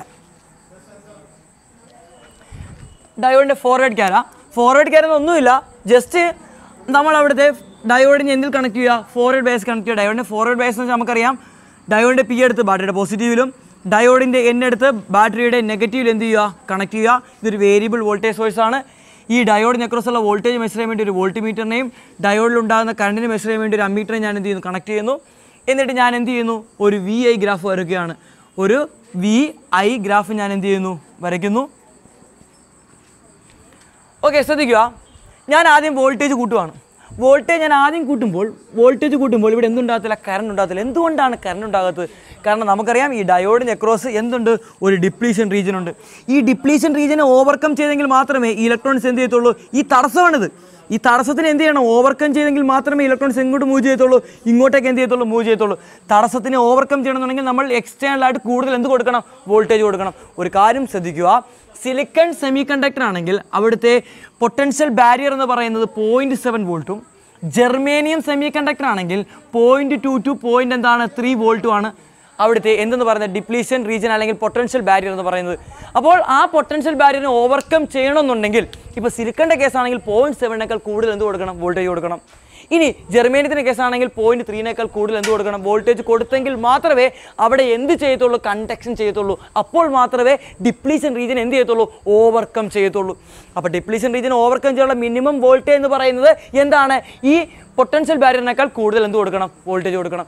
അങ്ങനെ ഞാൻ സിലിക്കൺ എടുത്തിരിക്കുന്നതെങ്കിൽ 0.7 വരെ എന്ത് ചെയ്യത്തില്ല, കണ്ടക്ട് ചെയ്യത്തില്ല. പക്ഷേ 0.5 ഒക്കെ ആകുമ്പോൾ ജസ്റ്റ് ആ കറണ്ട് എന്ത് ചെയ്യും, ഒന്ന് ഇൻക്രീസ് ചെയ്യാൻ തുടങ്ങും. ഇതിനെ വിളിക്കുന്ന പേരാണ് കട്ട് ഇൻ വോൾട്ടേജ്. എന്താ വിളിക്കുന്നത്, കട്ട് ഇൻ വോൾട്ടേജ് എന്നതിനെ വിളിക്കുന്നത്. ഇനി 0.7 കഴിഞ്ഞാലോ കറണ്ട് ഷാർപ്പായിട്ട് എന്ത് ചെയ്യും, ഇൻക്രീസ് ചെയ്യും. ആ വോൾട്ടേജിനെ വിളിക്കുന്ന പേരാണ് നീ വോൾട്ടേജ്. നീ വോൾട്ടേജ് എന്നാണ് അതിനെ വിളിക്കുന്നത്. ഈ വോൾട്ടേജിലാണ് ഡയോഡ് എന്ത് ചെയ്യുന്നത്, ഡിപ്ലീഷൻ റീജിയൻ ഓവർകം ചെയ്ത് ഡയോഡ് എന്ത് ചെയ്യാൻ തുടങ്ങും, കണ്ടക്ട് ചെയ്യാൻ തുടങ്ങും. ഇതാണ് ഡയോഡിൻ്റെ ഫോർവേഡ് ക്യാര എന്ന് പറയുന്നത്. സിമ്പിളാണ്. 0.7 വരെ അതെന്ത് ചെയ്യത്തില്ല, കണ്ടക്ട് ചെയ്യത്തില്ല. കാരണം എന്താണ്, അതിനെ ഡിപ്ലീഷൻ ലൈൻ ഓവർകം ചെയ്യണം. 0.7 കഴിഞ്ഞാൽ പടക്കേന്ന് പറഞ്ഞാൽ എന്ത് ചെയ്യും, കറണ്ട് കൂടും. ആ വോൾട്ടേജിന് വിളിക്കുന്ന പേരെന്താണ്, നീ വോൾട്ടേജ്. ഒരു ജെർമേനിയം ആണെങ്കിൽ നീ വോൾട്ടേജ് എന്ന് പറയുന്നത് 0.3 ആയിരിക്കും. സിലിക്കൺ ആണെങ്കിൽ എന്തായിരിക്കും നീ വോൾട്ടേജ് എന്ന് പറയുന്നത് 0.7 വോൾട്ട് ആയിരിക്കും. ഇതാണ് അതിൻ്റെ ഫോർവേഡ് ക്യാരി എന്ന് പറയുന്നത്. ഇനി നമുക്ക് ഇതിൻ്റെ അടുത്ത റിവേഴ്സ് ക്യാരി പഠിക്കണം. നമുക്കറിയാം റിവേഴ്സ് ബയാസ് എന്ന് പറയുന്നത് ഡയോഡിൻ്റെ നെഗറ്റീവ് എടുത്ത് ബാറ്ററിയുടെ പോസിറ്റീവിലും ഡയോഡിൻ്റെ പി എടുത്ത് അല്ലെങ്കിൽ ഡയോഡിൻ്റെ പി ടെർമിനൽ നമ്മൾ നെഗറ്റീവിൻ്റെ എവിടെ കൊണ്ട് കണക്ട് ചെയ്യുക, ബാറ്ററിയുടെ നെഗറ്റീവിൽ കൊണ്ട് എന്ത് ചെയ്യുക, കണക്ട് ചെയ്യുക. നിങ്ങളുടെ പറഞ്ഞുതരാം. ഡയോഡിൻ്റെ പി എടുത്തിട്ട് ബാറ്ററിയുടെ നെഗറ്റീവിലും ഡയോഡിൻ്റെ എൻ എടുത്തിട്ട് ബാറ്ററിയുടെ പോസിറ്റീവിലും എന്ത് ചെയ്യുക, കണക്ട് ചെയ്യുക. അപ്പോൾ ഞാൻ ഈ ഫിഗർ ഒന്ന് മാറ്റി വരക്കാൻ പോകണം. ഒന്നുമില്ല, ഫിഗർ മാറ്റി വരക്കാൻ വളരെ എളുപ്പമാണ്. എന്ത് ചെയ്താൽ മതി, ജസ്റ്റ് ഈ ബാറ്ററി എന്ത് ചെയ്യുക, തിരിച്ച് കണക്ട് ചെയ്യുക. അപ്പോൾ എൻ എടുത്ത് എവിടെ കൊണ്ട് കണക്ട് ചെയ്യുക, പിയിൽ കൊണ്ട് കണക്ട് ചെയ്യുക, പി എടുത്ത് എവിടെ കൊണ്ട് കണക്ട് ചെയ്യുക, ബാറ്ററിയുടെ നെഗറ്റീവിൽ കൊണ്ട് എന്ത് ചെയ്യുക, കണക്ട് ചെയ്യുക. ഇപ്പോൾ എന്തായി, റിവേഴ്സ് ബയാസ്. കണ്ടോ, പി എന്താണ്, നെഗറ്റീവ് ടെർമിനൽ എടുത്ത് ബാറ്ററിയുടെ പോസിറ്റീവ് എടുത്തിട്ട് ഡയോഡിൻ്റെ എന്നിലും ബാറ്ററിയുടെ നെഗറ്റീവ് എടുത്ത് ഡയോഡിൻ്റെ പിയിൽ എന്ത് ചെയ്യുക, കണക്ട് ചെയ്യുക. Reverse bias. ഇതിൻ്റെ ക്യാര നമുക്ക് നോക്കാം. ക്യാര മീൻസ് എന്താണ്, വോൾട്ടേജും കറണ്ടുമായിട്ടുള്ള റിലേഷനാണ്. ആ ഗ്രാഫാണ് ക്യാര എന്ന് പറയുന്നത്. ഓക്കെ, നമുക്ക് അതിൻ്റെ ക്യാര എന്ന് നോക്കാം. റിവേഴ്സ് ക്യാര. ഓക്കെ, അപ്പോൾ റിവേഴ്സ് ആണ്. വോൾട്ടേജ് തിരിച്ചു, സ്വാഭാവികമായിട്ടും കറണ്ടും തിരിയും. അപ്പോൾ കറണ്ടും വോൾട്ടേജ് എന്തായിരിക്കും, നെഗറ്റീവ് ആയിരിക്കും. അപ്പോൾ സ്വാഭാവികമായിട്ടും ഏത് കോട്ടണിലാണ്, ഈ കോട്ടണിലാണ് കറണ്ടും വോൾട്ടേജ് എന്താണ്, നെഗറ്റീവാണ്. നമ്മളിവിടെ കറണ്ടും ഇവിടെ എന്താ എടുത്തത്, വോൾട്ടേജിൽ എടുത്തത്. അപ്പോൾ ഈ കോട്ടണിൽ കറണ്ട് നെഗറ്റീവ് ആയിരിക്കും, വോൾട്ടേജ് എന്തായിരിക്കും, നെഗറ്റീവ് ആയിരിക്കും. കാരണം ബാറ്ററിയുടെ ടെർമിനൽ തിരിച്ചു. അപ്പോൾ സ്വാഭാവികമായിട്ടും കറണ്ടും വോൾട്ടേജ് എന്ത് ചെയ്യും, റിവേഴ്സ് ആവും. അതുകൊണ്ടാണ് ഞാൻ ഈ ഒരു കോട്ടണിലാണ് വരക്കാൻ പോകുന്നത്. ഇത് ഫസ്റ്റ് കോട്ടണിലാണ്, കാരണം രണ്ടുപേരും എന്താണ്, പോസിറ്റീവാണ്. ഇത് തേർഡ് കോട്ടണിൽ വരക്കാൻ കാരണം എന്താണ്, രണ്ടുപേരും ഇപ്പോൾ നെഗറ്റീവാണ്. ബാറ്ററി തിരിച്ചു കഴിഞ്ഞാൽ സ്വാഭാവികമായിട്ടും വോൾട്ടേജും തിരിഞ്ഞു, കറണ്ടും എന്തായിരിക്കും, ഓപ്പോസിറ്റ് ഡയറക്ഷനിലായിരിക്കും. ഓക്കെ, വരക്കുക. നമുക്കറിയാം റിവേഴ്സ് ബയാസിൽ ഡയോഡ് എന്ത് ചെയ്യത്തില്ല, കണ്ടക്ട് ചെയ്യത്തില്ല. ഓക്കെ, റിവേഴ്സ് ബയാസിൽ ഡയോഡ് കണ്ടക്ട് ചെയ്തില്ല. പക്ഷേ എന്നിരുന്നാൽ കൂടിയും അവിടെ ചെറിയൊരു കറണ്ട് ഉണ്ടാവും, ഒരു കുഞ്ഞു കറണ്ട്. അതിനെ വിളിക്കുന്ന പേരാണ് റിവേഴ്സ് സാച്ചുറേഷൻ കറണ്ട്. അത് മാറത്തുമില്ല, കൂടത്തുമില്ല, കുറയത്തുമില്ല. അതെന്തായിരിക്കും, കോൺസ്റ്റൻ്റ് ആയിരിക്കും. എന്തുകൊണ്ടാണ്, നമുക്കറിയാം അവിടെ റിവേഴ്സ് ബയാസിൽ ഒരിക്കലും എന്ത് ചെയ്യത്തില്ല, ചാർജ് കാരിയേഴ്സ് അത് എന്ത് ചെയ്യത്തില്ല, ആ ഡിപ്ലീഷൻ റീജിയൻ ഓവർകം ചെയ്യത്തില്ല. പിന്നെ എന്തുകൊണ്ടാണ് അവിടെ അങ്ങനെ ഒരു കറണ്ട് ഉണ്ടാകാൻ കാരണം, അവിടെ അങ്ങനെ ഒരു കറണ്ട് ഉണ്ടാകാൻ കാരണം വേറൊന്നും കൊണ്ടല്ല. എന്താണ് അവിടെ സംഭവിക്കുന്നത്, അവിടെ നമുക്കറിയാം മൈനോറിറ്റി എന്തുണ്ട്, ചാർജ് കാരിയേഴ്സ് ഉണ്ട്. എന്തുണ്ട്, മൈനോറിറ്റി ചാർജ് കാരിയേഴ്സ്. ഈ മൈനോറിറ്റി ചാർജ് കാരിയേഴ്സ് മൂലം ഉണ്ടാകുന്ന കറണ്ടാണിത്. അതുകൊണ്ടാണ് ഇതിനെ എന്ത് വിളിച്ചത്, റിവേഴ്സ് സാച്ചുറേഷൻ കറണ്ട് എന്ന് വിളിച്ചത്. ഡ്യൂ ടു ആരാണ് റിവേഴ്സ് സാച്ചുറേഷൻ കറണ്ട് കാരണക്കാരൻ, due to minority charge careers. അങ്ങനെ വോൾട്ടേജ് കൂട്ടിക്കൊണ്ടുവരാണ്. വോൾട്ടേജ് കൂട്ടി കണ്ടമാനമായി കഴിഞ്ഞാൽ എന്താ സംഭവിക്കുന്നത് അറിയാവോ, ഈ ബോണ്ടിൽ കിടക്കുന്ന ഇലക്ട്രോൺസിന് ആ എനർജി കിട്ടുകയും ആ ഇലക്ട്രോൺസ് ബോണ്ട് ബ്രേക്ക് ചെയ്യുകയും പെട്ടെന്ന് എന്ത് ചെയ്യും, പുറത്തു വരും. അങ്ങനെ ഇലക്ട്രോൺസ് പുറത്തു വരികയും അവിടെ എന്താ സംഭവിക്കുന്നത്, പടക്കെ എന്ന് പറഞ്ഞാൽ എന്ത് ചെയ്യും, കറണ്ട് എന്ത് ചെയ്യും, ഇൻക്രീസ് ചെയ്യും. അപ്പോൾ ഈ വോൾട്ടേജിനെ വിളിക്കുന്ന പേരാണ് ബ്രേക്ക് ഡൗൺ വോൾട്ടേജ്. അപ്പോൾ ശ്രദ്ധിക്കുക, റിവേഴ്സ് ക്യാരയുടെ പ്രത്യേകത എന്താണ്, റിവേഴ്സ് ബയാസിൽ ഡയോഡ് എന്ത് ചെയ്യത്തില്ല, കണ്ടക്ട് ചെയ്യത്തില്ല. അങ്ങനെ പക്ഷേ ചെറിയൊരു കറണ്ട് ഉണ്ടാകും. കാരണം എന്താണ്, മൈനോറിറ്റി ചാർജ് കാരിയേഴ്സ് മൂലമാണ്. അതിനെ വിളിക്കുന്ന പേരാണ് റിവേഴ്സ് സാച്ചുറേഷൻ കറണ്ട്. അങ്ങനെ ബ്രേക്ക് ഡൗൺ വോൾട്ടേജ് ചെയ്യുമ്പോൾ അതിൻ്റെ കറണ്ട് പെട്ടെന്ന് എന്ത് ചെയ്യും, ഇൻക്രീസ് ചെയ്യും. എന്തുകൊണ്ടാണ് ഇൻക്രീസ് ചെയ്യുന്നത്, കാരണം അവിടെ ബോണ്ട് ബ്രേക്ക് ചെയ്ത് ഇലക്ട്രോൺസ് എല്ലാം എന്ത് ചെയ്ത് പുറത്തു വന്നു, കറണ്ട് പെട്ടെന്ന് എന്ത് ചെയ്യും, ഇൻക്രീസ് ചെയ്യും. അതിനെ വിളിക്കുന്ന പേരാണ് ബ്രേക്ക് ഡൗൺ വോൾട്ടേജ്. ഈ ബ്രേക്ക് ഡൗൺ വോൾട്ടേജിൽ എന്താണ് അതിൻ്റെ പ്രത്യേകത, ബ്രേക്ക് ഡൗൺ വോൾട്ടേജിൻ്റെ പ്രത്യേകത, വോൾട്ടേജ് മാറത്തില്ല. കറണ്ട് കൂടിയാലോ കറണ്ട് കുറഞ്ഞാലോ വോൾട്ടേജ് എന്തില്ല, മാറ്റമുണ്ടാകത്തില്ല. അതിനെ വിളിക്കുന്ന പേരാണ് എന്ത്, ബ്രേക്ക് ഡൗൺ വോൾട്ടേജ്. ഈ ബ്രേക്ക് ഡൗൺ വോൾട്ടേജിൽ നമ്മുടെ നോർമൽ ഡയോഡൊക്കെ എന്ത് ചെയ്യും, കത്തിപ്പോവും. പക്ഷേ ഈ ബ്രേക്ക് ഡൗൺ വോൾട്ടേജിൽ മാത്രം വർക്ക് ചെയ്യുന്ന ഒരു സ്പെഷ്യലായിട്ട് മാനുഫാക്ചർ ചെയ്തിട്ടുള്ള ഒരു ഡിവൈസാണ് നമ്മുടെ എന്തെന്ന് പറയുന്നത്, നമ്മുടെ സെനർ ഡയോഡ് എന്ന് പറയുന്നത്. അപ്പോൾ സെനർ ഡയോഡ് നമ്മൾ ഉപയോഗിക്കുന്നത് ഏത് റീജിയനിലായിരിക്കും, ബ്രേക്ക് ഡൗൺ റീജിയനിലായിരിക്കും നമ്മൾ സെനർ ഡയോഡ് ഞാൻ എന്ത് ഉപയോഗിക്കുന്നത്. എന്താണ് ബ്രേക്ക് ഡൗൺ വോൾട്ടേജിൻ്റെ പ്രത്യേകത, ഈ ബ്രേക്ക് ഡൗൺ വോൾട്ടേജിൽ വോൾട്ടേജ് എന്തായിരിക്കും, ഫിക്സഡ് ആയിരിക്കും. വോൾട്ടേജിന് മാറ്റമില്ല. കറണ്ട് കൂടിയാലോ കറണ്ട് കുറഞ്ഞാലോ വോൾട്ടേജിന് എന്തില്ല, ഒരു മാറ്റവും ഇല്ല എങ്കിൽ അതിനെ വിളിക്കുന്ന പേരാണ് എന്ത്, അവിടെ വർക്ക് ചെയ്യുന്ന ഡിവൈസാണ് എന്ത്, സെനർ ഡയോഡ് എന്ന് പറയുന്നത്. അപ്പോൾ നമുക്ക് എങ്ങോട്ട് പോവാം, സെനർ ഡയോഡിൻ്റെ വർക്കിങ്ങിലോട്ട് പോവാം. ഓക്കെ, അടുത്ത നമുക്ക് സെനർ ഡയോഡ് നോക്കാം. സെനർ ഡയോഡ് എങ്ങനെയാണെന്ന് ശ്രദ്ധിക്കുക. സെനർ എന്ന് പറയുമ്പോൾ ആദ്യമേ അതിൻ്റെ സിംബോളിക്കൽ റെപ്രസെൻറ്റേഷൻ കാണിച്ചു തരാം. ഇതാണ് സെനർ ഡയോഡിൻ്റെ സിംബോളിക്കൽ റെപ്രസെൻറ്റേഷൻ എന്ന് പറയുന്നത്. നമുക്കറിയാം സെനർ ഡയോഡ് നമ്മൾ ഉപയോഗിക്കുന്നത് വോൾട്ടേജ് റെഗുലേറ്റർ ആയിട്ടാണ്. സെനർ ഡയോഡ് വർക്ക് ചെയ്യുന്നത് എവിടെ വെച്ചാണ്, break down വോൾട്ടേജിലാണ് Zener diode work ചെയ്യുന്നത്. സ്വാഭാവികമായിട്ടും ബ്രേക്ക് ഡൗൺ വോൾട്ടേജിൽ എന്താ പ്രത്യേകത, വോൾട്ടേജ് കോൺസ്റ്റൻ്റ് ആയിരിക്കും. പക്ഷേ കറണ്ട് എന്ത് ചെയ്യും, വേരി ചെയ്യും. കറണ്ട് എന്തുമാത്രം വേരി ചെയ്താലും വോൾട്ടേജിന് വേരിയേഷൻ ഉണ്ടാകില്ല. അതാണ് സെനർ ഡയോഡ് എന്ന് പറയുന്നത്. ഓക്കെ, സെനർ ഡയോഡിനെ എങ്ങനെയാണ് നമ്മളൊരു സർക്യൂട്ടിൽ കണക്ട് ചെയ്യുന്നത്, അതാണ് നമ്മൾ അടുത്ത് പഠിക്കാൻ പോകുന്നത്. ഒരു സർക്യൂട്ടിൽ സെനർ ഡയോഡിനെ എങ്ങനെ കണക്ട് ചെയ്യാം ശ്രദ്ധിക്കുക. അതിന് ആദ്യം നമ്മളൊരു സീരീസ് റെസിസ്റ്റർ ഇങ്ങനെ കണക്ട് ചെയ്യണം. ദെൻ ഇതിനെയാണ് നമ്മൾ ബാറ്ററി ആയിട്ട് കണക്ട് ചെയ്യുന്നത്. നമുക്കറിയാം സെനർ ഡയോഡ് എന്ത് ബയാസിലാണ് നമ്മൾ വെക്കുന്നത്, റിവേഴ്സ് ബയാസിലാണ് ഈ സെനർ ഡയോഡ് വെക്കുന്നത്. റിവേഴ്സ് ബയസ് എന്ന് പറയുമ്പോൾ ഡയോഡിൻ്റെ നെഗറ്റീവ് ഇതും പോസിറ്റീവ് ഇതുമാണ്. അപ്പോൾ ഡയോഡിൻ്റെ നെഗറ്റീവ് എടുത്ത് നിങ്ങൾ എവിടെ കൊണ്ട് കണക്ട് ചെയ്യുക? പോസിറ്റീവിലും. ഡയോഡിൻ്റെ പോസിറ്റീവ് എടുത്ത് നിങ്ങൾ എവിടെ കൊണ്ട് കണക്ട് ചെയ്യുക? നെഗറ്റീവിലും കൊണ്ട് എന്ത് ചെയ്യുക? കണക്ട് ചെയ്യുക. ദെൻ ഇതിന് പാരലായിട്ടാണ് നിങ്ങൾ എന്തിനെ എടുക്കുന്നത്? ഔട്ട്പുട്ട് എടുക്കുന്നത്. ലോഡ് റെസിസ്റ്റർ, ലോഡ് നിങ്ങളുടെ ഔട്ട്പുട്ട് എവിടെയാണ്? എന്തുകൊണ്ട് ഔട്ട്പുട്ട് ഇവിടെ വരാൻ കാരണം നമുക്കറിയാം സെനറിന് അക്രോസ് എപ്പോഴും വോൾട്ടേജ് കോൺസ്റ്റൻ്റ് ആയിരിക്കും. ഇപ്പോൾ ഞാൻ ഈ സെനർ ഡയോഡ് ഡിസൈൻ ചെയ്തിരിക്കുന്നത് 12 വോൾട്ടിനാണെങ്കിൽ എപ്പോഴും ഇതിന് അക്രോസ് ഉള്ള വോൾട്ടേജ് എത്ര വോൾട്ട് ആയിരിക്കും? 12 വോൾട്ട് ആയിരിക്കും. കാരണം ഇതിന് ബ്രേക്ക് ഡൗൺ വോൾട്ടേജ് 12 വോൾട്ടാണ്. അപ്പോൾ എപ്പോഴും ഇവിടെ ഈ ജനറൽ ഉണ്ടാകുന്ന വോൾട്ടേജ് എത്ര ആയിരിക്കും? 12 വോൾട്ട് ആയിരിക്കും. സ്വാഭാവികമായിട്ടും ഇവിടെയും എത്ര വോൾട്ട് തന്നെയായിരിക്കും? 12 വോൾട്ട് തന്നെയായിരിക്കും.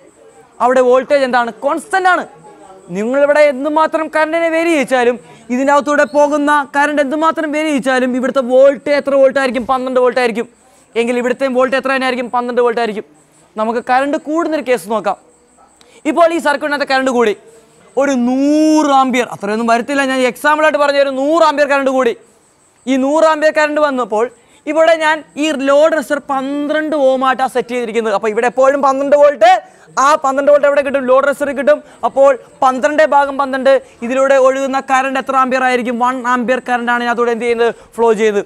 അപ്പോൾ ഇതിലൂടെ ഫ്ലോ ചെയ്യുന്ന കറണ്ട് എത്ര ആംപിയർ ആണ്? 1 ആംപിയർ കറണ്ടാണ് ഇതിലൂടെ എന്ത് ചെയ്യുന്നത്? ഫ്ലോ ചെയ്യുന്ന കറണ്ട്.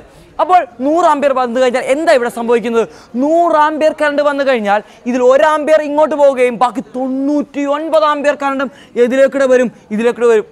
അപ്പോൾ എന്തുകൊണ്ടാണ് അങ്ങനെ സംഭവിക്കുന്നത്? ബാക്കി 99 ആംപിയർ, അതായത് കറണ്ട് എത്ര കൂടിയാലും ഈ ജനറിന് അക്രോസ് ഉള്ള വോൾട്ടേജിന് എന്തില്ല? വേരിയേഷൻ ഇല്ല. നമ്മൾ ആ ഗ്രാഫ് പഠിച്ചപ്പോൾ കണ്ടേയല്ലായിരുന്നോ? കറണ്ട് എത്ര മാറിയാലും വോൾട്ടേജ് എന്തായിരിക്കും? ഫിക്സഡ് വോൾട്ടേജ് ആയിരിക്കും. 12 വോൾട്ടാണ്, അത് എപ്പോഴും എന്ത് തന്നെയായിരിക്കും? 12 വോൾട്ട് ആയിരിക്കും. ഇനി വോൾട്ടേജ് കൂടിയാലോ ഞാനിവിടെ ഒരു 100 വോൾട്ട് കൊടുത്തു. ഒരു എക്സാമ്പിളായിട്ട് പറയുകയാണെങ്കിൽ 100 വോൾട്ട് കൊടുത്തു. ഈ 100 വോൾട്ട് ഇവിടെ കൊടുത്തു, 12 വോൾട്ട് ഇവിടെ പോകത്തുള്ളൂ. അതിൽ കൂടത്തുമില്ല കുറയത്തുമില്ല. ബാക്കി വോൾട്ടേജ് എവിടെ പോവും? 12. 100 - 12 എത്ര ബാക്കിയുണ്ട്? 88 വോൾട്ടേജ്. ആ 88 വോൾട്ടേജ് എവിടെ പോവും?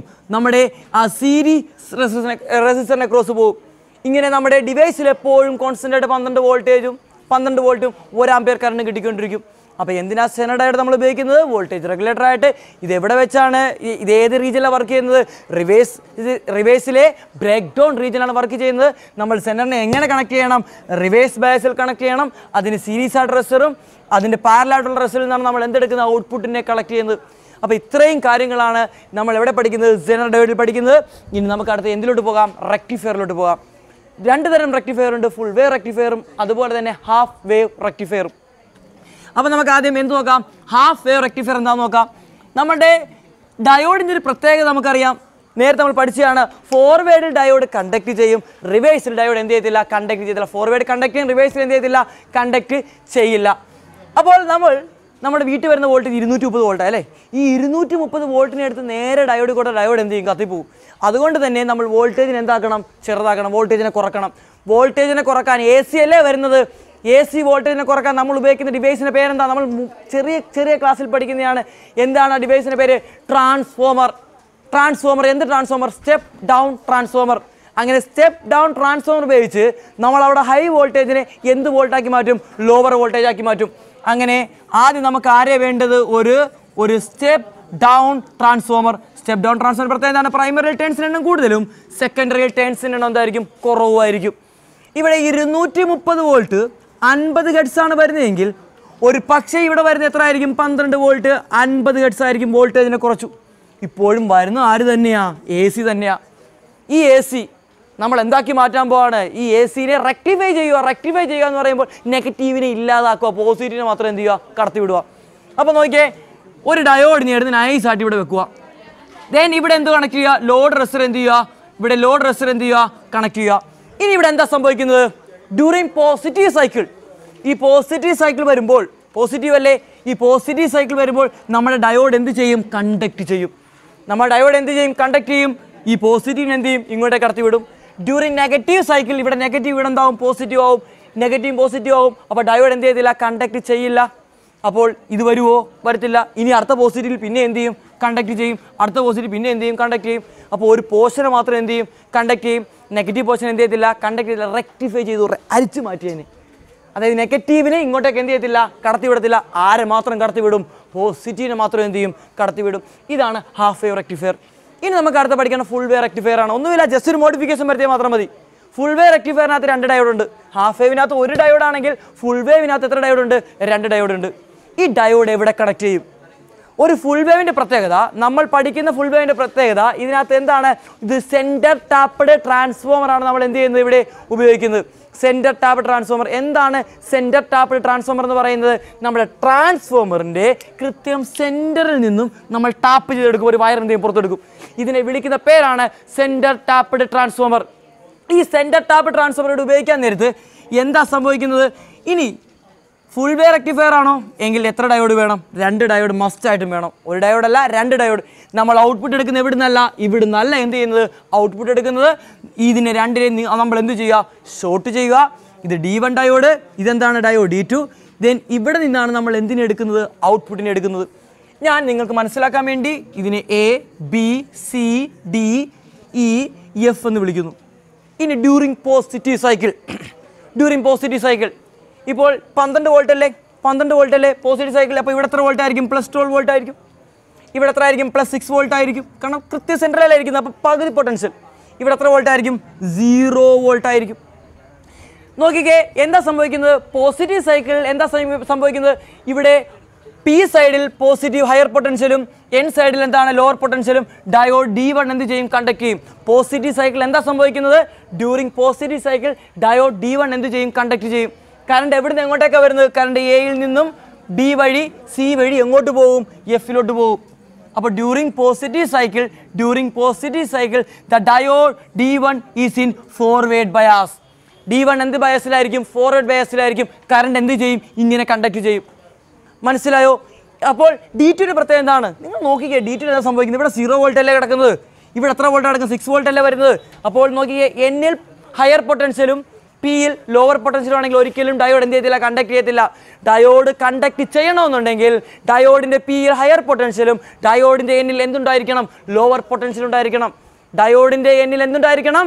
ലോവർ പൊട്ടൻഷ്യലും ഡയോഡിൻ്റെ പിയിൽ ഹയർ പൊട്ടൻഷ്യൽ ഉണ്ടെങ്കിൽ മാത്രമേ ഡയോഡ് കണ്ടക്ട് ചെയ്യത്തുള്ളൂ. അപ്പോൾ സ്വാഭാവികമായിട്ടും D1ൻ്റെ ഇവിടെ ഹയർ പൊട്ടൻഷ്യൽ, ഇവിടെ എന്താണ് ലോവർ പൊട്ടൻഷ്യൽ, D1 കണ്ടക്ട് ചെയ്യും.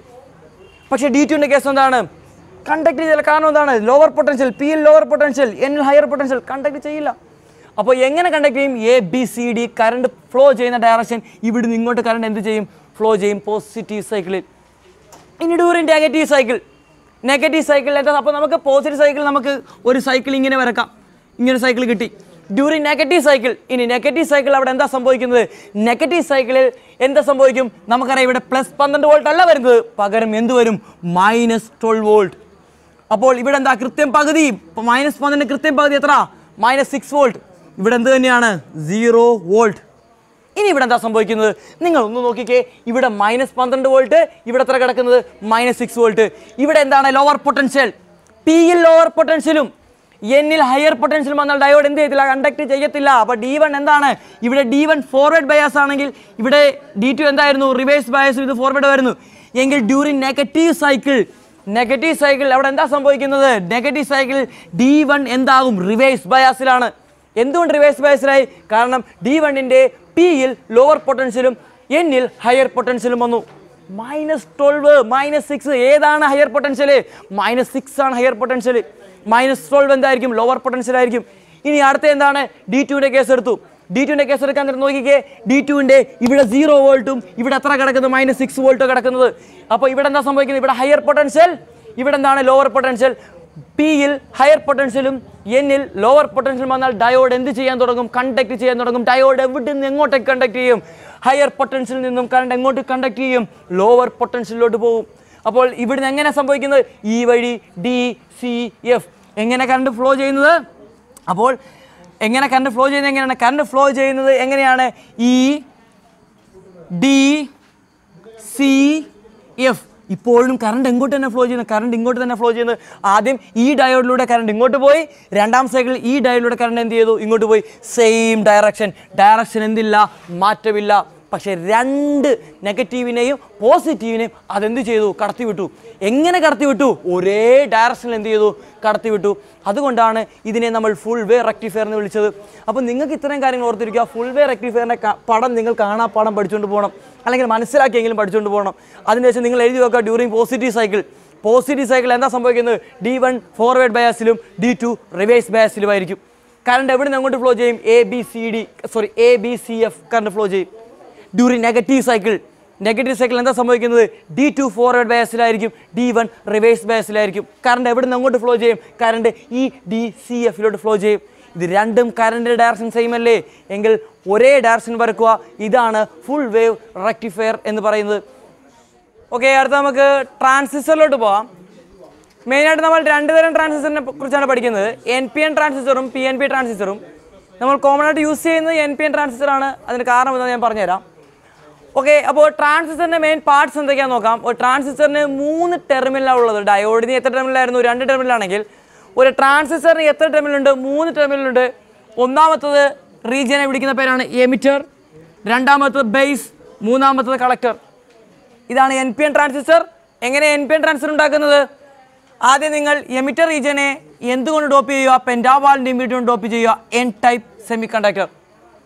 ദെൻ നിങ്ങൾ ബേസിനെ ട്രൈവാലൻ്റ് ഇമിറ്റർ കൊണ്ട് എന്ത് ചെയ്യുക? ഡോപ്പ് ചെയ്യുക, P type semi conductor. Then നിങ്ങൾ കളക്ടറിനെ പിന്നെയും എന്തുകൊണ്ട് ഡോപ്പ് ചെയ്യുക? N അല്ലെങ്കിൽ പെൻറ്റാവാലൻ്റ് ഇമിറ്റർ കൊണ്ട് ഡോപ്പ് ചെയ്യുക, N ടൈപ്പ് സെമി കണ്ടക്ടർ. ഇതിനെ സാൻഡ്വിച്ച് പോലെ അടുക്കി വെക്കുമ്പോഴാണ് നമുക്ക് എന്ത് കിട്ടുന്നത്? NPN ട്രാൻസിസ്റ്ററും അതുപോലെ തന്നെ P type semi കണ്ടക്ടറും N type semi കണ്ടക്ടറും പിന്നെ ഒരു P type semi conductor sandwich പോലെ അടുക്കി വെക്കുമ്പോഴാണ് നമുക്ക് എന്ത് കിട്ടുന്നത്? PNP ട്രാൻസിസ്റ്ററും കിട്ടുന്നത്. ഇനി ശ്രദ്ധിക്കുക, ഇവിടുത്തെ കൺസ്ട്രക്ഷൻ ഒരു പ്രത്യേകതയുണ്ട് എമിറ്ററിനും ബേസിനും കളക്ടറിനും. ആദ്യം നമുക്ക് എൻ്റെ സൈസിനെ കുറിച്ച് നോക്കാം. സൈസ് നോക്കുകയാണെങ്കിൽ ഏറ്റവും വലിയ സൈസ് എന്ന് പറയുന്ന ആരായിരിക്കും? കളക്ടറിനാണ് സൈസ് ഏറ്റവും കൂടുതൽ. അതിനുശേഷം എമിറ്റർ, ദെൻ ഏറ്റവും അവസാനം വന്നിരിക്കുന്നത് ബേസ്. ഇനി നമുക്ക് ഡോപ്പിംഗ് നോക്കുകയാണെങ്കിൽ, ഡോപ്പിംഗ് കോൺസെൻട്രേഷൻ നോക്കുകയാണെങ്കിൽ ഏറ്റവും കൂടുതലായി ഡോപ്പ് ചെയ്യുന്നത് എമിറ്ററിനെ കൂടുതലായി ഡോപ്പ് ചെയ്യും, ദെൻ ബേസ്, ദെൻ രണ്ടാമത് വരുന്നത് എന്താണ്? കളക്ടർ. ഏറ്റവും അവസാനം വരുന്നതാണ് ബേസ് എന്ന് പറയുന്നത്. കണ്ടോ, ബേസിൻ്റെ സൈസും കുറവാണ്, ബേസിൻ്റെ ഡോപ്പിങ്ങും എന്താണ്? കുറവാണ്. എന്തിനാണ് ഇങ്ങനെയൊക്കെ ചെയ്യുന്നത്? എന്ത് ചെയ്യാം? നമുക്ക് ഇതിൻ്റെ സർക്യൂട്ട് ഡയഗ്രത്തിലോട്ട് പോകുമ്പോൾ കൂടുതലായിട്ട് എന്ത് ചെയ്യും? മനസ്സിലാവും. ഞാൻ ഇതിൻ്റെ സർക്യൂട്ട് ഡയഗ്രം എന്ത് ചെയ്യാൻ പോകുന്നു? വരയ്ക്കാൻ പോകുന്നു. ശ്രദ്ധിക്കുക, ഇതിൻ്റെ സർക്യൂട്ട് ഡയഗ്രം. ഓക്കെ, വളരെ സിമ്പിളാണ് സർക്യൂട്ട് ഡയഗ്രം. ഒന്നുമില്ല, എമിറ്റർ പേരിൽ തന്നെ ഉണ്ട് എമിറ്റർ, എമിറ്റ് ചെയ്യുക. ആരെ എമിറ്റ് ചെയ്യും? ചാർജ് കാരിയേഴ്സിനെ എമിറ്റ് ചെയ്യും. അപ്പോൾ എമിറ്ററിൻ്റെ പരിപാടി എന്താണ്? പേരിൽ തന്നെ ഉണ്ട് emit the charge careers. Charge കാരിയേഴ്സിനെ എന്ത് ചെയ്യുക? എമിറ്റ് ചെയ്യുക. ഇവിടെ NPN ട്രാൻസിസ്റ്ററിനകത്ത് ആരാണ് ഈ ചാർജ് കാരിയേഴ്സ്? ഇലക്ട്രോൺ അല്ലേ? അപ്പോൾ ഇലക്ട്രോൺ എന്ത് ചെയ്യണം? എമിറ്റ് ചെയ്യണം. കളക്ടർ പേരിൽ തന്നെ ഉണ്ട് collector, collect the charge careers. Collector എന്ത് ചെയ്യുന്നു? ചാർജ് കാരിയേഴ്സിനെ എന്ത് ചെയ്യുന്നു? കളക്ട് ചെയ്യുന്നു. ഓക്കെ, അപ്പോൾ നമുക്ക് NPN ട്രാൻസിസ്റ്ററിലോട്ട് പോകാം. അപ്പോൾ NPN ട്രാൻസിസ്റ്ററിനകത്ത് ആരാണ്? അപ്പോൾ എമിറ്റർ എന്ത് ചെയ്യുക? ചാർജ് കാരിയേഴ്സിനെ എന്ത് ചെയ്യുക? എമിറ്റ് ചെയ്യുക. അതുകൊണ്ട് തന്നെ എന്താ ഇവിടുത്തെ പ്രത്യേകത? എമിറ്ററിനെ നിങ്ങൾ എന്തിലാണ് കണക്ട് ചെയ്യേണ്ടത്? ബാറ്ററിയുടെ നെഗറ്റീവായിട്ട് എന്ത് ചെയ്യുക? കണക്ട് ചെയ്യുക. ബേസിനെ നിങ്ങൾ തൽക്കാലം എന്താക്കുക? കോമൺ ആക്കുക. ദെൻ കളക്ടറിൻ്റെ പ്രത്യേകം എന്താണ്? കളക്ടറിനെ റിവേഴ്സ് ബേസിൽ വെക്കുന്നത്. കളക്ടറിനെ റിവേഴ്സ് ബേസിൽ വെക്കുന്നതുകൊണ്ട് തന്നെ കളക്ടറിനെ നിങ്ങൾ പോസിറ്റീവായിട്ട് എന്ത് ചെയ്യുക? കണക്ട് ചെയ്യുക. എപ്പോഴും റിവേഴ്സ് ബേസ് ആകുള്ളൂ. കാരണം ഈ എമിറ്റർ എമിറ്റ് ചെയ്യുന്ന ചാർജ് കാരിയേഴ്സിനെ കളക്ട് ചെയ്യുന്ന പരിപാടി ആർക്കുള്ളതാണ്? കളക്ടറിനുള്ളതാണ്. അപ്പോൾ കളക്ടറിനെ നിങ്ങൾ എന്തിൽ ബേസിൽ വെക്കുക? റിവേഴ്സ് ബേസിൽ വെക്കുക. കളക്ടറിനെ നിങ്ങൾ എന്ത് ബേസിൽ വെക്കുക? റിവേഴ്സ് ബേസിൽ വെക്കുക. ഇനി ഇവിടെ എന്താ സംഭവിക്കുന്നത്? ഈ ബാറ്ററി എന്ത് ചെയ്യും? ഇവിടുന്ന് എമിറ്ററിൽ നിന്നും ചാർജ് കാരിയേഴ്സിനെ എങ്ങോട്ടേക്ക് എമിറ്റ് ചെയ്യും? കളക്ടറിലോട്ട് എന്ത് ചെയ്യും? എമിറ്റ് ചെയ്യും. ഈ ചാർജ് കാരിയേഴ്സ് ബേസ് വഴി എങ്ങോട്ട് വരും? കളക്ടറിലോട്ട് എന്ത് ചെയ്യും? വരും. അപ്പോൾ ബേസ് വളരെ ചെറുതാക്കാൻ കാരണം എന്തുകൊണ്ടാണ്? ബേസ് ചെറുതാക്കാൻ കാരണം ഈ എമിറ്റ് ചെയ്യുന്ന ചാർജ് കാരിയേഴ്സിനെ മുഴുവനും കളക്ടറിലോട്ട് കൊണ്ടുപോകണമെന്നുണ്ടെങ്കിൽ ബേസിൻ്റെ ഡോപ്പിംഗ് വളരെ ചെറുതായിരിക്കണം. അതുപോലെ തന്നെ ബേസിൻ്റെ സൈസും എന്തായിരിക്കണം? വളരെ ചെറുതായിരിക്കണം. അപ്പോൾ എമിറ്റർ എന്ത് ചെയ്യുന്നു? ചാർജ് കാരിയേഴ്സിനെ അങ്ങോട്ടേക്ക് എമിറ്റ് ചെയ്യുന്നു. സ്വാഭാവികമായിട്ടും ഇലക്ട്രോൺ അങ്ങോട്ട് പോകുമ്പോൾ അവിടെ ഒരു കറണ്ട് ഉണ്ടാകത്തില്ലേ? ആ കറണ്ടിനെ നമുക്ക് എമിറ്റർ കറണ്ട് എന്ന് വിളിക്കാം. അപ്പോൾ ഇലക്ട്രോൺ അങ്ങോട്ട് പോകണമെങ്കിൽ കറണ്ട് എങ്ങോട്ടേക്കായിരിക്കും? പുറത്തോട്ടായിരിക്കും. ഇതായിരിക്കും ഇവിടുത്തെ എന്തെന്ന് പറയുന്നത്? എമിറ്റർ കറണ്ട് എന്ന് പറയുന്നത്. ദെൻ ഈ ഇലക്ട്രോൺ വളരെ കുറച്ച് ഇലക്ട്രോൺ മാത്രം എങ്ങോട്ട് വരും? ബേസുമായിട്ട് എന്ത് ചെയ്യും? റീകമ്പൈൻ ചെയ്ത് എന്ത് ചെയ്യും? ഇങ്ങോട്ട് വരികയും അപ്പോൾ ഇലക്ട്രോൺസ് വളരെ കുറച്ച് ഇലക്ട്രോൺ, ഇപ്പോൾ ഒരു 10,000 എണ്ണം പോകണമെങ്കിൽ ഒരു 10-20 ഒക്കെ എന്ത് ചെയ്യും? താഴോട്ട് വരും. അപ്പോൾ ഈ ഇലക്ട്രോൺസ് എന്ത് ചെയ്യും? ഇങ്ങനെ വന്നിട്ട് തിരിച്ച് അങ്ങോട്ട് പോകും, ഇങ്ങനെ പോയിക്കൊണ്ടിരിക്കും. അപ്പോൾ ഇലക്ട്രോൺസ് ഇങ്ങോട്ടല്ലേ ഫ്ലോ ചെയ്യും. അപ്പോൾ കറണ്ട് എങ്ങോട്ടേക്കായിരിക്കും? ഇതിൻ്റെ കറണ്ട് എങ്ങോട്ടേക്കായിരിക്കും? മുകളിലോട്ടായിരിക്കും കറണ്ട്. ഈ കറണ്ടാണ് ബേസ് കറണ്ട് എന്ന് പറയുന്നത്. ബാക്കിയുള്ള എല്ലാ ഇലക്ട്രോൺസും എവിടെ എത്തിക്കഴിഞ്ഞു? കളക്ടറിൽ എത്തിക്കഴിഞ്ഞു. അപ്പോൾ കളക്ടറിൽ നിന്ന് ഇലക്ട്രോൺസ് ഇങ്ങോട്ടേക്കല്ലേ ഫ്ലോ ചെയ്ത്. അപ്പോൾ കറണ്ട് എങ്ങോട്ടേക്കായിരിക്കും? ഇലക്ട്രോൺ ഇങ്ങോട്ട് ഫ്ലോ ചെയ്യുകയാണെങ്കിൽ കറണ്ട് എങ്ങോട്ടേക്കായിരിക്കും? അകത്തോട്ടായിരിക്കും. ഇതാണ് കളക്ടർ കറണ്ട്. ഇനി ഈ 3 കറണ്ട് തമ്മിലുള്ള റിലേഷൻ ഉണ്ട്. എമിറ്ററും ബേസും കളക്ടറും തമ്മിലുള്ള റിലേഷൻ പറയുന്നത് എമിറ്റർ കറണ്ട്. കാരണം ഇവിടുന്ന് ഒരു 1000 ചാർജ് കാരിയേഴ്സ് അങ്ങോട്ടേക്ക് പോകുന്നു. 1000 ചാർജ് കാരിയേഴ്സ്. അതിൽ 10 എണ്ണം ഇങ്ങോട്ടേക്ക് വരുന്നു, 10 എണ്ണം മാത്രം ബേസിലോട്ട് വരുന്നു. ബാക്കി 990 എണ്ണവും എങ്ങോട്ട് പോകുന്നു? കളക്ടറിലോട്ട് പോകുന്നു. എങ്കിൽ നമുക്ക് പറഞ്ഞൂടെ എമിറ്റർ കറണ്ടാണ് കറണ്ടിനെ ഉണ്ടാക്കുന്നയാൾ. ആ എമിറ്റർ കറണ്ട് എന്തൊക്കെയായിട്ട് മാറുന്നു? ബേസ് കറണ്ടും അതുപോലെ തന്നെ കളക്ടർ കറണ്ടായിട്ട് മാറുന്നു. അപ്പോൾ IE = IB പ്ലസ് എന്തായിരിക്കും? IC ആയിരിക്കും. ഇതാണ് അവിടുത്തെ എന്തെന്ന് പറയുന്ന റിലേഷൻ എന്ന് പറയുന്നത്. എമിറ്റർ കറണ്ട് എന്ന് പറയുന്നത് എന്തിന് ഈക്വലായിരിക്കും? ബേസ് കറണ്ട് പ്ലസ് എന്തായിരിക്കും? കളക്ടർ കറണ്ട് എന്തായിരിക്കും? ഈക്വൽ ആയിരിക്കും. IE = IB പ്ലസ് എന്താണ്? IC. കാരണം എമിറ്ററിൻ്റെ പരിപാടി എന്താണ്? ചാർജ് കാരിയേഴ്സിനെ എമിറ്റ് ചെയ്യുക. അതിൽ കുറച്ചെണ്ണം ഇങ്ങോട്ട് വരും, ബേസിലോട്ട് വരും, ബാക്കിയെല്ലാം എങ്ങോട്ട് പോകും? കളക്ടറിലോട്ട് പോകും. അപ്പോൾ നമുക്ക് പറയാൻ പറ്റും emitter current is equal to base current plus എന്തായിരിക്കും? കളക്ടർ കറണ്ട് ആയിരിക്കും. ഒരു കാര്യം ശ്രദ്ധിക്കുക, എമിറ്ററിനെ നമ്മൾ എപ്പോഴും എന്തിൽ വെക്കാൻ ശ്രമിക്കുക? ഫോർവേഡ് ബയാസിലും. കളക്ടറിനെ എപ്പോഴും എന്തിൽ വെക്കാൻ ശ്രമിക്കുക? റിവേഴ്സ് ബയാസിലും വെക്കാൻ ശ്രമിക്കുക. അപ്പോൾ നമുക്ക് ട്രാൻസിസ്റ്ററിന് 3 ടെർമിനലാണ് ഉള്ളത്. എന്തൊക്കെയാണ്? Emitter, base, collector. ഇതിനകത്ത് നമുക്കറിയാം ഇവിടെ എമിറ്ററിനെ എപ്പോഴും നമ്മൾ എവിടെ വെക്കാനാണ് ശ്രമിക്കേണ്ടത്? ഇൻപുട്ടിൽ വെക്കാൻ ശ്രമിക്കുക. കളക്ടറിനെ എപ്പോഴും എവിടെ വെക്കാൻ ശ്രമിക്കുക? ഔട്ട്പുട്ടിൽ എന്ത് ചെയ്യുക? വെക്കാൻ ശ്രമിക്കുക. എന്തുകൊണ്ടാണ് എമിറ്ററിനെ ഇൻപുട്ടിൽ വെക്കാൻ ശ്രമിക്കുന്നത്? കാരണം ഇൻപുട്ട് അങ്ങോട്ടേക്ക് കൊടുക്കണം അല്ലേ? എമിറ്റർ എന്ത് ചെയ്യണം? ചാർജ് കാരിയേഴ്സിനെ എമിറ്റ് ചെയ്യണം. അപ്പോൾ എമിറ്റർ എപ്പോഴും എന്തായിരിക്കണം? ഇൻപുട്ടിലും. അതുപോലെ തന്നെ കളക്ടർ എപ്പോഴും എവിടെ കണക്ട് ചെയ്യേണ്ടത്? കളക്ടർ എപ്പോഴും ഔട്ട്പുട്ടിലായിരിക്കണം. എന്ത് കണക്ട് ചെയ്യേണ്ടത്? കളക്ടർ ഔട്ട്പുട്ട് എവിടെ കണക്ട് ചെയ്യേണ്ടത്? കളക്ടറിലും. ഇൻപുട്ട് എവിടെ കണക്ട് ചെയ്യേണ്ടത്? എമിറ്ററിനകത്തായിരിക്കണം. അപ്പോൾ എമിറ്ററിൽ ആരെയാണ് കണക്ട് ചെയ്യേണ്ടത്? ഇൻപുട്ടിനെയും. കളക്ടറിൽ ആരെയാണ് കണക്ട് ചെയ്യേണ്ടത്? ഔട്ട്പുട്ടിനെ ആയിരിക്കണം എന്ത് ചെയ്യേണ്ടത്? കണക്ട് ചെയ്യേണ്ടത്. ഓക്കെ, നമ്മൾ മുമ്പ് പഠിച്ചത് ഒരു ട്രാൻസിസ്റ്ററിനകത്ത് current relation പഠിച്ചായിരുന്നു. IE = IC plus IB പഠിച്ചായിരുന്നു. ഇനി നമ്മൾ പഠിക്കാൻ പോകുന്നത് കറണ്ട് ആംപ്ലിഫിക്കേഷൻ ഫാക്ടർ അല്ലെങ്കിൽ കറണ്ട് ഗെയിൻ എന്ന് പറയുന്ന സംഗതിയാണ്. എന്താണ് കറണ്ട് ആംപ്ലിഫിക്കേഷൻ ഫാക്ടർ അല്ലെങ്കിൽ കറണ്ട് ഗെയിൻ എന്ന് പറയുന്നത്? സംഭവം സിമ്പിളാണ്. കറണ്ട് ഗെയിൻ എന്ന് വെച്ചാൽ ഇപ്പോൾ ഉദാഹരണത്തിന് ഞാൻ ഇൻപുട്ടിൽ ഒരു 2 ആമ്പിയർ കറണ്ട് കൊടുത്തു, എനിക്ക് ഔട്ട്പുട്ടിൽ ഒരു 4 ആമ്പിയർ കറണ്ട് കിട്ടി. ഇൻപുട്ടിൽ ഞാൻ 2 ആമ്പിയർ കറണ്ട് കൊടുത്തപ്പോൾ എനിക്ക് ഔട്ട്പുട്ട് എത്ര കിട്ടി? 4 ആമ്പിയർ കറണ്ട് കിട്ടിയെങ്കിൽ ഞാൻ പറയും എൻ്റെ കറണ്ട് 2 മടങ്ങ് എന്തായി? വലുതായി. ഇനി ഞാൻ ഇൻപുട്ടിലൊരു 4 ആമ്പിയർ കറണ്ട് കൊടുത്തു, എനിക്ക് ഔട്ട്പുട്ടിൽ കിട്ടിയത് 2 ആമ്പിയർ കറണ്ട് ആണെങ്കിൽ ഞാൻ പറയും എൻ്റെ കറണ്ട് 2 മടങ്ങ് 1/2 എന്ത് ചെയ്തു? ഡിക്രീസ് ചെയ്തു. അപ്പോൾ ഇതിനാണ് കറണ്ട് ആംപ്ലിഫിക്കേഷൻ ഫാക്ടർ എന്ന് വിളിക്കുന്നത്. അപ്പോൾ ആദ്യത്തെ കേസിൽ കറണ്ട് ആംപ്ലിഫിക്കേഷൻ ഫാക്ടർ 2 ആണെങ്കിൽ രണ്ടാമത്തെ കേസിൽ എന്താണ്? 1/2 ആണ്. അപ്പോൾ എങ്ങനെയാണ് കറണ്ട് ഗെയിൻ അല്ലെങ്കിൽ കറണ്ട് ആംപ്ലിഫിക്കേഷൻ ഫാക്ടർ കണ്ടുപിടിക്കുന്നത്? കറണ്ട് ആംപ്ലിഫിക്കേഷൻ ഫാക്ടർ അല്ലെങ്കിൽ കറണ്ട് ഗെയിൻ നമ്മൾ കണ്ടുപിടിക്കുന്നത്, കറണ്ട് ഗെയിൻ നമ്മൾ കണ്ടുപിടിക്കാനുള്ള ഇക്വേഷൻ എന്ന് പറയുന്നത് current gain is equal to output current divided by എന്താണ്? ഇൻപുട്ട് കറണ്ടാണ്. ഔട്ട്പുട്ട് കറണ്ടിനെ ഇൻപുട്ട് കറണ്ട് കൊണ്ട് ഡിവൈഡ് ചെയ്യുമ്പോഴാണ് നമുക്ക് എന്ത് കിട്ടുന്നത്? കറണ്ട് ഗെയിൻ അല്ലെങ്കിൽ കറണ്ട് ആംപ്ലിഫിക്കേഷൻ ഫാക്ടർ നമുക്ക് കിട്ടുന്നത്. ഔട്ട്പുട്ട് കറണ്ട് ബൈ എന്താണ്? Input current. നമ്മൾ ആദ്യത്തെ കേസിൽ ഇൻപുട്ട് എത്ര കൊടുത്തത്? 2. ഔട്ട്പുട്ടിൽ എത്ര കിട്ടി? 4 കിട്ടി. അപ്പം 4/2 എത്ര കിട്ടി? 2 എന്ന് കിട്ടി. അവിടുത്തെ കറണ്ട് ആംപ്ലിഫിക്കേഷൻ ഫാക്ടർ 2 ആയിരുന്നു. അപ്പോൾ ഇതാണ് current gain equation. Output current by എന്താണ്? Input current. ഇനി ശ്രദ്ധിക്കുക, നമുക്ക് മെയിനായിട്ട് പഠിക്കാനുള്ള 2 കോൺഫിഗറേഷനാണ്. ഒന്നാമത്തത് കോമൺ ബേസ് കോൺഫിഗറേഷനും അതുപോലെ തന്നെ കോമൺ എമിറ്റർ കോൺഫിഗറേഷനും. കോമൺ ബേസ് നമ്മൾ മുമ്പ് ഡിസ്കസ് ചെയ്തതാണ്. കോമൺ ബേസ് എന്ന് പറയുമ്പോൾ അവിടെ ബേസ് എന്തായിരുന്നു? കോമൺ ആയിരുന്നു. ഇൻപുട്ട് എന്ന് പറയുന്നത് എന്താണ്? എമിറ്ററാണ് ഇൻപുട്ട്. അതുപോലെ തന്നെ ഔട്ട്പുട്ട് എന്ന് പറയുന്നത് എന്താണ്? കളക്ടറാണ്. അവിടെ കറണ്ട് ഗെയിൻ എന്ന് പറയുന്നത് നമുക്കറിയാം ഔട്ട്പുട്ട് കറണ്ട് എന്ന് പറയുന്നത് ആരാണ്? ICയും. അതുപോലെ ഇൻപുട്ട് കറണ്ട് എന്ന് പറയുന്നത് അവിടെ എന്തായിരുന്നു? IEയും ആയിരുന്നു. അപ്പോൾ കോമൺ ബേസിനകത്തെ കറണ്ട് ആംപ്ലിഫിക്കേഷൻ ഫാക്ടർ അല്ലെങ്കിൽ കറണ്ട് ഗെയിനെ നമ്മൾ ഡിനോട്ട് ചെയ്യുന്ന ലെറ്ററാണെന്ത്? ആൽഫ. അപ്പോൾ ആൽഫ ഈസ് ഈക്വൽ ടു എന്തായിരിക്കും? Output current. ഒരു കാര്യം ശ്രദ്ധിക്കുക, നമ്മളൊരു ആംപ്ലിഫയർ അല്ലെങ്കിൽ ട്രാൻസിസ്റ്റർ ഉപയോഗിച്ച് നമ്മളൊരു സൈനസോയിഡൽ സിഗ്നലിനെയാണ് അല്ലെങ്കിൽ നമ്മളൊരു വേരിയിങ് സിഗ്നൽ AC സിഗ്നലിനെയാണ് നമ്മൾ എന്ത് ചെയ്യുന്നത്? ആംപ്ലിഫൈ ചെയ്യുന്നത്. അതുകൊണ്ട് തന്നെ നമുക്കിവിടെ ചേഞ്ചാണ് കണ്ടുപിടിക്കേണ്ടത്. കറണ്ടിൻ്റെ ചേഞ്ചും അതുപോലെ തന്നെ വോൾട്ടേജിൻ്റെ ചേഞ്ചും. നമ്മൾ ഇൻപുട്ടിൽ കൊടുക്കുന്ന വോൾട്ടേജിന് ചേഞ്ച് അനുസരിച്ച് ഔട്ട്പുട്ടിൽ ഉണ്ടാകുന്ന വോൾട്ടേജിന് ചേഞ്ചാണ് കണ്ടുപിടിക്കുന്നത്. അപ്പോൾ ഇവിടെ മൊത്തം നമ്മൾ എടുക്കുന്ന ചേഞ്ചിനെ കുറിച്ചായിരിക്കും നമ്മൾ എന്ത് ചെയ്യുന്നത്? ഡിസ്കസ് ചെയ്യുന്നത്. കാരണം ഒരു ആംപ്ലിഫയർ ഉപയോഗിച്ച് നമ്മൾ എന്തിനെയാണ് ആംപ്ലിഫൈ ചെയ്യുന്നത്? AC-നെയാണ് എന്ത് ചെയ്യുന്നത്? ആംപ്ലിഫൈ ചെയ്യുന്നത്. അതുകൊണ്ടാണ് അങ്ങനെ സംഭവിക്കുന്നത്. അപ്പോൾ നമുക്ക് ആൽഫ. അപ്പോൾ എന്താണ് ആൽഫ എന്ന് പറയുന്നത്? കോമൺ ബേസ് കോൺഫിഗറേഷനകത്ത് കറണ്ട് ഗെയിനെയാണ് നമ്മൾ ആൽഫ എന്ന് ഡിനോട്ട് ചെയ്യുന്നത്. എങ്കിൽ ആൽഫ ഈസ് ഈക്വൽ എന്തായിരിക്കും? Output current. ഇവിടുത്തെ ഔട്ട്പുട്ട് കറണ്ട് എന്ന് പറയുന്നത് എന്താണ്? IC. ഡെൽറ്റ ഐ സി എന്താ ഡെൽറ്റ ഐ സി കൊടുക്കാൻ കാരണം നമുക്ക് വേരിയിങ് കറണ്ടാണ് വേണ്ടത്. ഡെൽറ്റ ഐ സി ബൈ അവിടുത്തെ ഇൻപുട്ട് കറണ്ട് എന്ന് പറയുന്നത് ആരാണ്? ഐ ഇ ആണ്. അപ്പോൾ ഡെൽറ്റ എന്ത് വരും? ഐ ഇ കിട്ടും. ഇതാണ് ഇവിടുത്തെ കറണ്ട് ആംപ്ലിഫിക്കേഷൻ ഫാക്ടർ അല്ലെങ്കിൽ current gain in common base configuration. ഇനി നമുക്ക് അടുത്ത പഠിക്കാൻ പോകുന്നത് എന്താണ്? Common emitter. നമ്മൾ വൈഡ്ലി യൂസ് ചെയ്യുന്ന ആരെയാണ്? കോമൺ എമിറ്ററിനെയാണ്.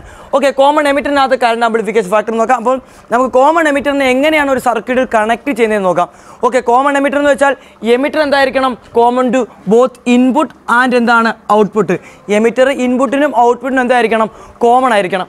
ഓക്കെ, ശ്രദ്ധിക്കുകയാണെങ്കിൽ നിങ്ങൾക്ക് ഒരു കാര്യം മനസ്സിലാവും. അപ്പോൾ എമിറ്റർ നമ്മൾ എന്താക്കി വെച്ചു? കോമൺ ആക്കി വെച്ചു. ഇവിടെ ആരെ കോമൺ ആക്കിയത്? ബേസിനെയാണ് കോമൺ ആക്കിയെങ്കിൽ ഇവിടെ നിങ്ങൾ ആരെ കോമൺ ആക്കുക? എമിറ്ററിനെ എന്താക്കുക? കോമൺ ആക്കുക. ഓക്കെ, എമിറ്ററിനെ കോമൺ ആക്കി. ഇനി നമ്മുടെ കയ്യിലുള്ളത് ബേസ് പിന്നെന്താണ്? കളക്ടറാണ്. അപ്പോൾ കളക്ടറെ നമ്മൾ എവിടെ വെക്കേണ്ടത്? ഔട്ട്പുട്ടിലാണ് വെക്കേണ്ടത്. നമുക്കറിയാം കളക്ടറെ നമ്മൾ എവിടെ വെക്കുന്നത്? ഔട്ട്പുട്ടിലാണ് വെക്കുന്നതെങ്കിൽ ഉറപ്പായിട്ടും ഇവിടെ ഇൻപുട്ടിൽ വരുന്ന ആരായിരിക്കും? ബേസ് ആയിരിക്കും ഇവിടെ എന്തിൽ വരുന്നത്? ഇൻപുട്ടിൽ വരുന്നത്. അപ്പോൾ കോമൺ എമിറ്ററിനകത്ത് ആരാണ് ഇൻപുട്ട്? ബേസ് ആണ് ഇൻപുട്ട്. ആരാണ് ഔട്ട്പുട്ട്? കളക്ടറാണ് എന്ത്? ഔട്ട്പുട്ട്. ഇനി ഇത് എങ്ങനെയാണ് ബയാസ് ചെയ്യുന്നത്? എങ്ങനെയാണ് ഒരു ബാറ്ററി ആയിട്ട് കണക്ട് ചെയ്യുന്നത്? നമുക്കതാണ് നോക്കാനുള്ളത്. അപ്പോൾ നമുക്ക് ആദ്യം ഇൻപുട്ടിൽ നിന്ന് തുടങ്ങാം. ഇൻപുട്ട് ഇവിടെ ആരാണ്? ബേസ് ആണ്. ഇത് എന്ത് ട്രാൻസിസ്റ്ററാണ്? N P N ട്രാൻസിസ്റ്ററാണ്. N P N ട്രാൻസിസ്റ്ററാണ്. നിങ്ങളൊരു കാര്യം നോക്കുകയാണെങ്കിൽ മനസ്സിലാവും. ഇത് ബാറ്ററിയുടെ എന്താണ്? പോസിറ്റീവ് ടെർമിനൽ അല്ലേ? ഓക്കെ, ബാറ്ററിയുടെ എന്താണ്? Positive terminal. അപ്പോൾ നമുക്കറിയാം നമ്മൾ എപ്പോഴും ഇൻപുട്ടിനെ എന്ത് ബയാസിൽ വെക്കുന്നത്? ഫോർവേഡ് ബയാസിൽ വെക്കണം. എന്തുകൊണ്ട് ഇൻപുട്ടിനെ ഫോർവേഡ് ബയാസിൽ വെക്കുന്നത്? കാരണം നമ്മൾ ഇൻപുട്ടിലാണ് സിഗ്നൽ കൊടുക്കുന്നത്. സിഗ്നൽ എന്ത് ചെയ്യണം? ട്രാൻസിസ്റ്ററിൻ്റെ അകത്തോട്ട് പോകണമെന്നുണ്ടെങ്കിൽ നമ്മൾ ഫോർവേഡ് ബയാസിൽ വെക്കണം. റിവേഴ്സ് ബയാസിൽ വെച്ചാൽ സിഗ്നൽ എന്ത് ചെയ്യത്തില്ല? അകത്തോട്ട് പോകത്തില്ല. അപ്പോൾ നമ്മൾ എപ്പോഴും എന്താ ചെയ്യേണ്ടത്? ഇൻപുട്ട് എവിടെ കൊടുക്കുന്നത്? ഇൻപുട്ട് കൊടുക്കുന്നത് എവിടെയാണ്? നമ്മൾ ബേസിലായതുകൊണ്ട് തന്നെ ബേസിനെ നമ്മൾ എന്തിൽ വെക്കണം? ഫോർവേഡ് ബയാസിൽ വെക്കണം.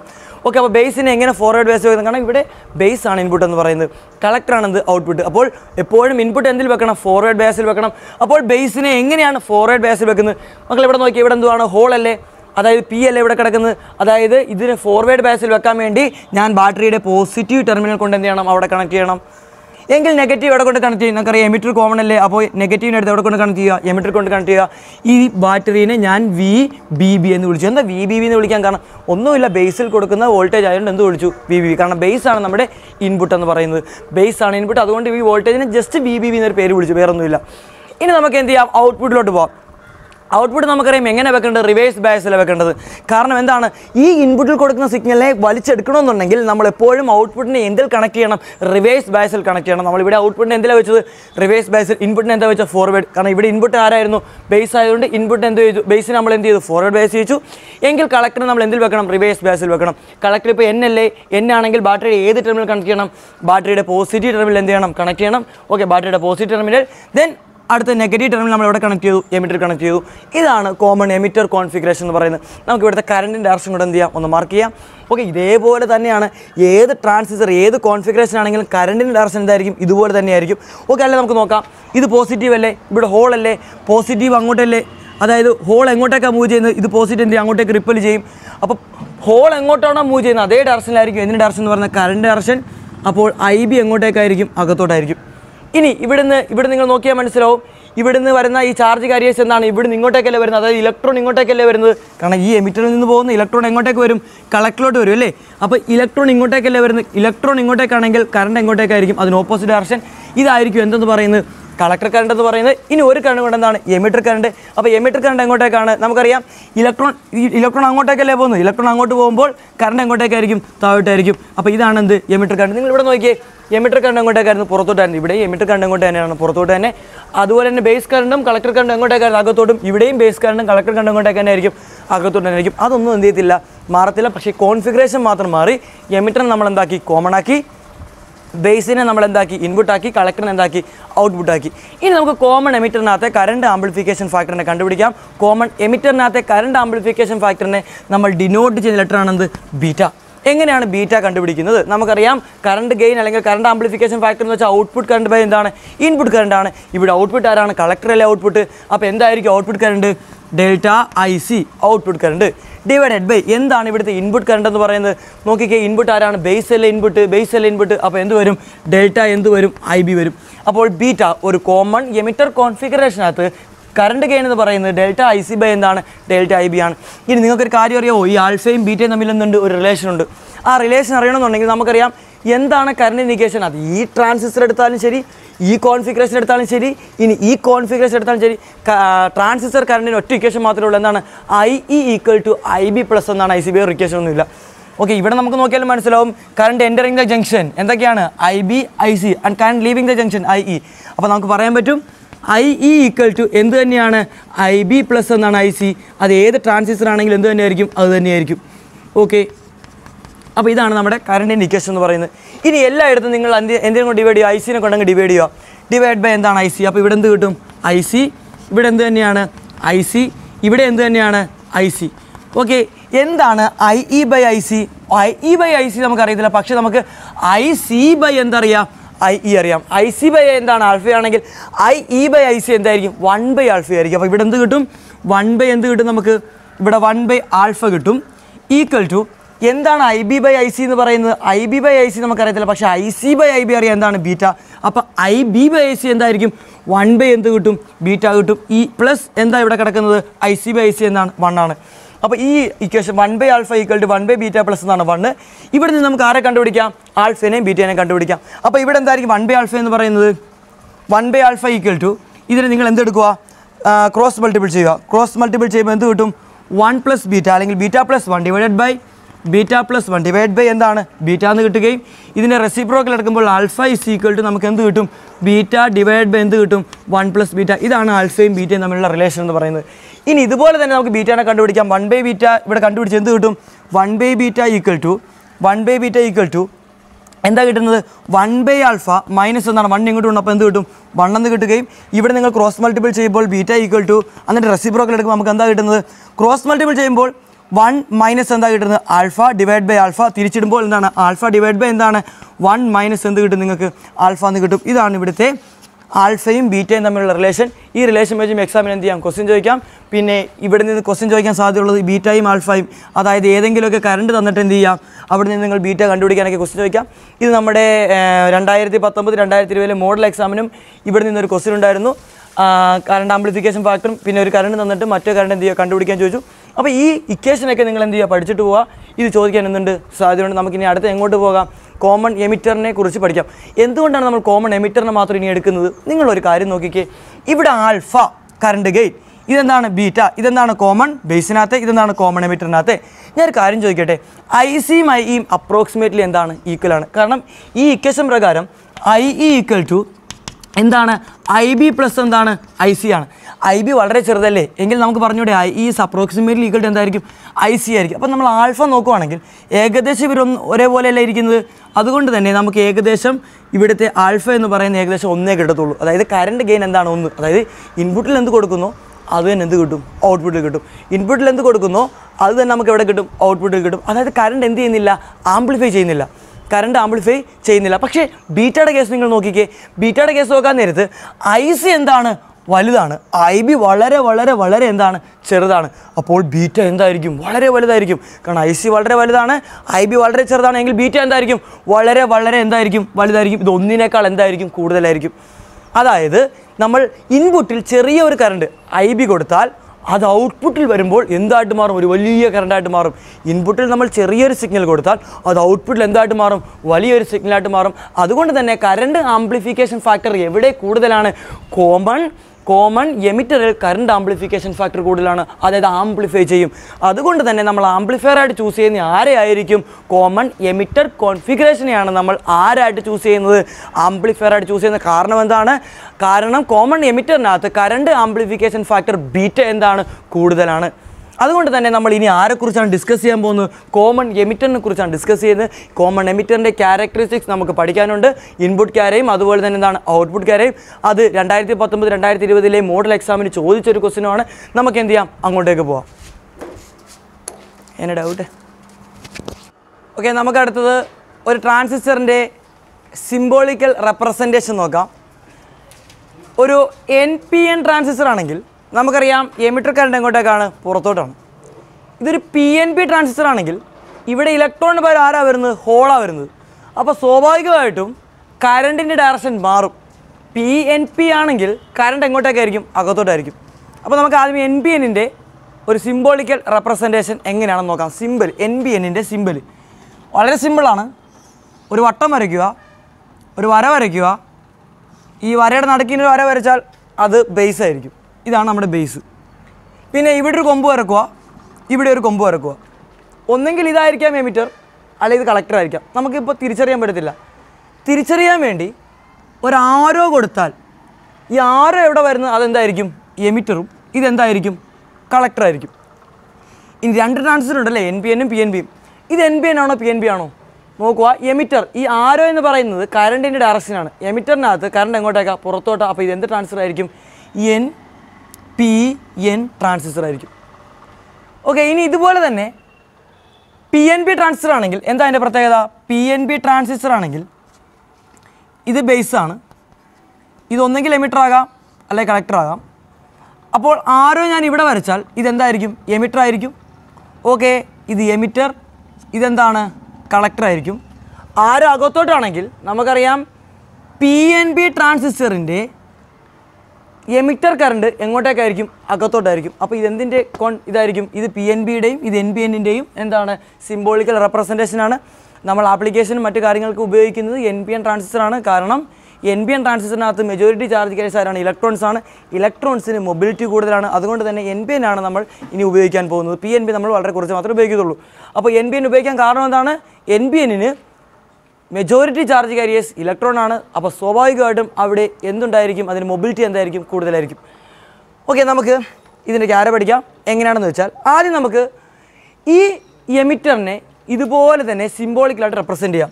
അപ്പോൾ ആദ്യം നിങ്ങൾ എന്ത് വരക്കുക? ഒരു ട്രാൻസിസ്റ്റർ വരക്കുക. ട്രാൻസിസ്റ്ററിന് എന്തൊക്കെയുണ്ട്? ഒരു ബേസ് ഉണ്ട്, പിന്നെന്തുണ്ട്?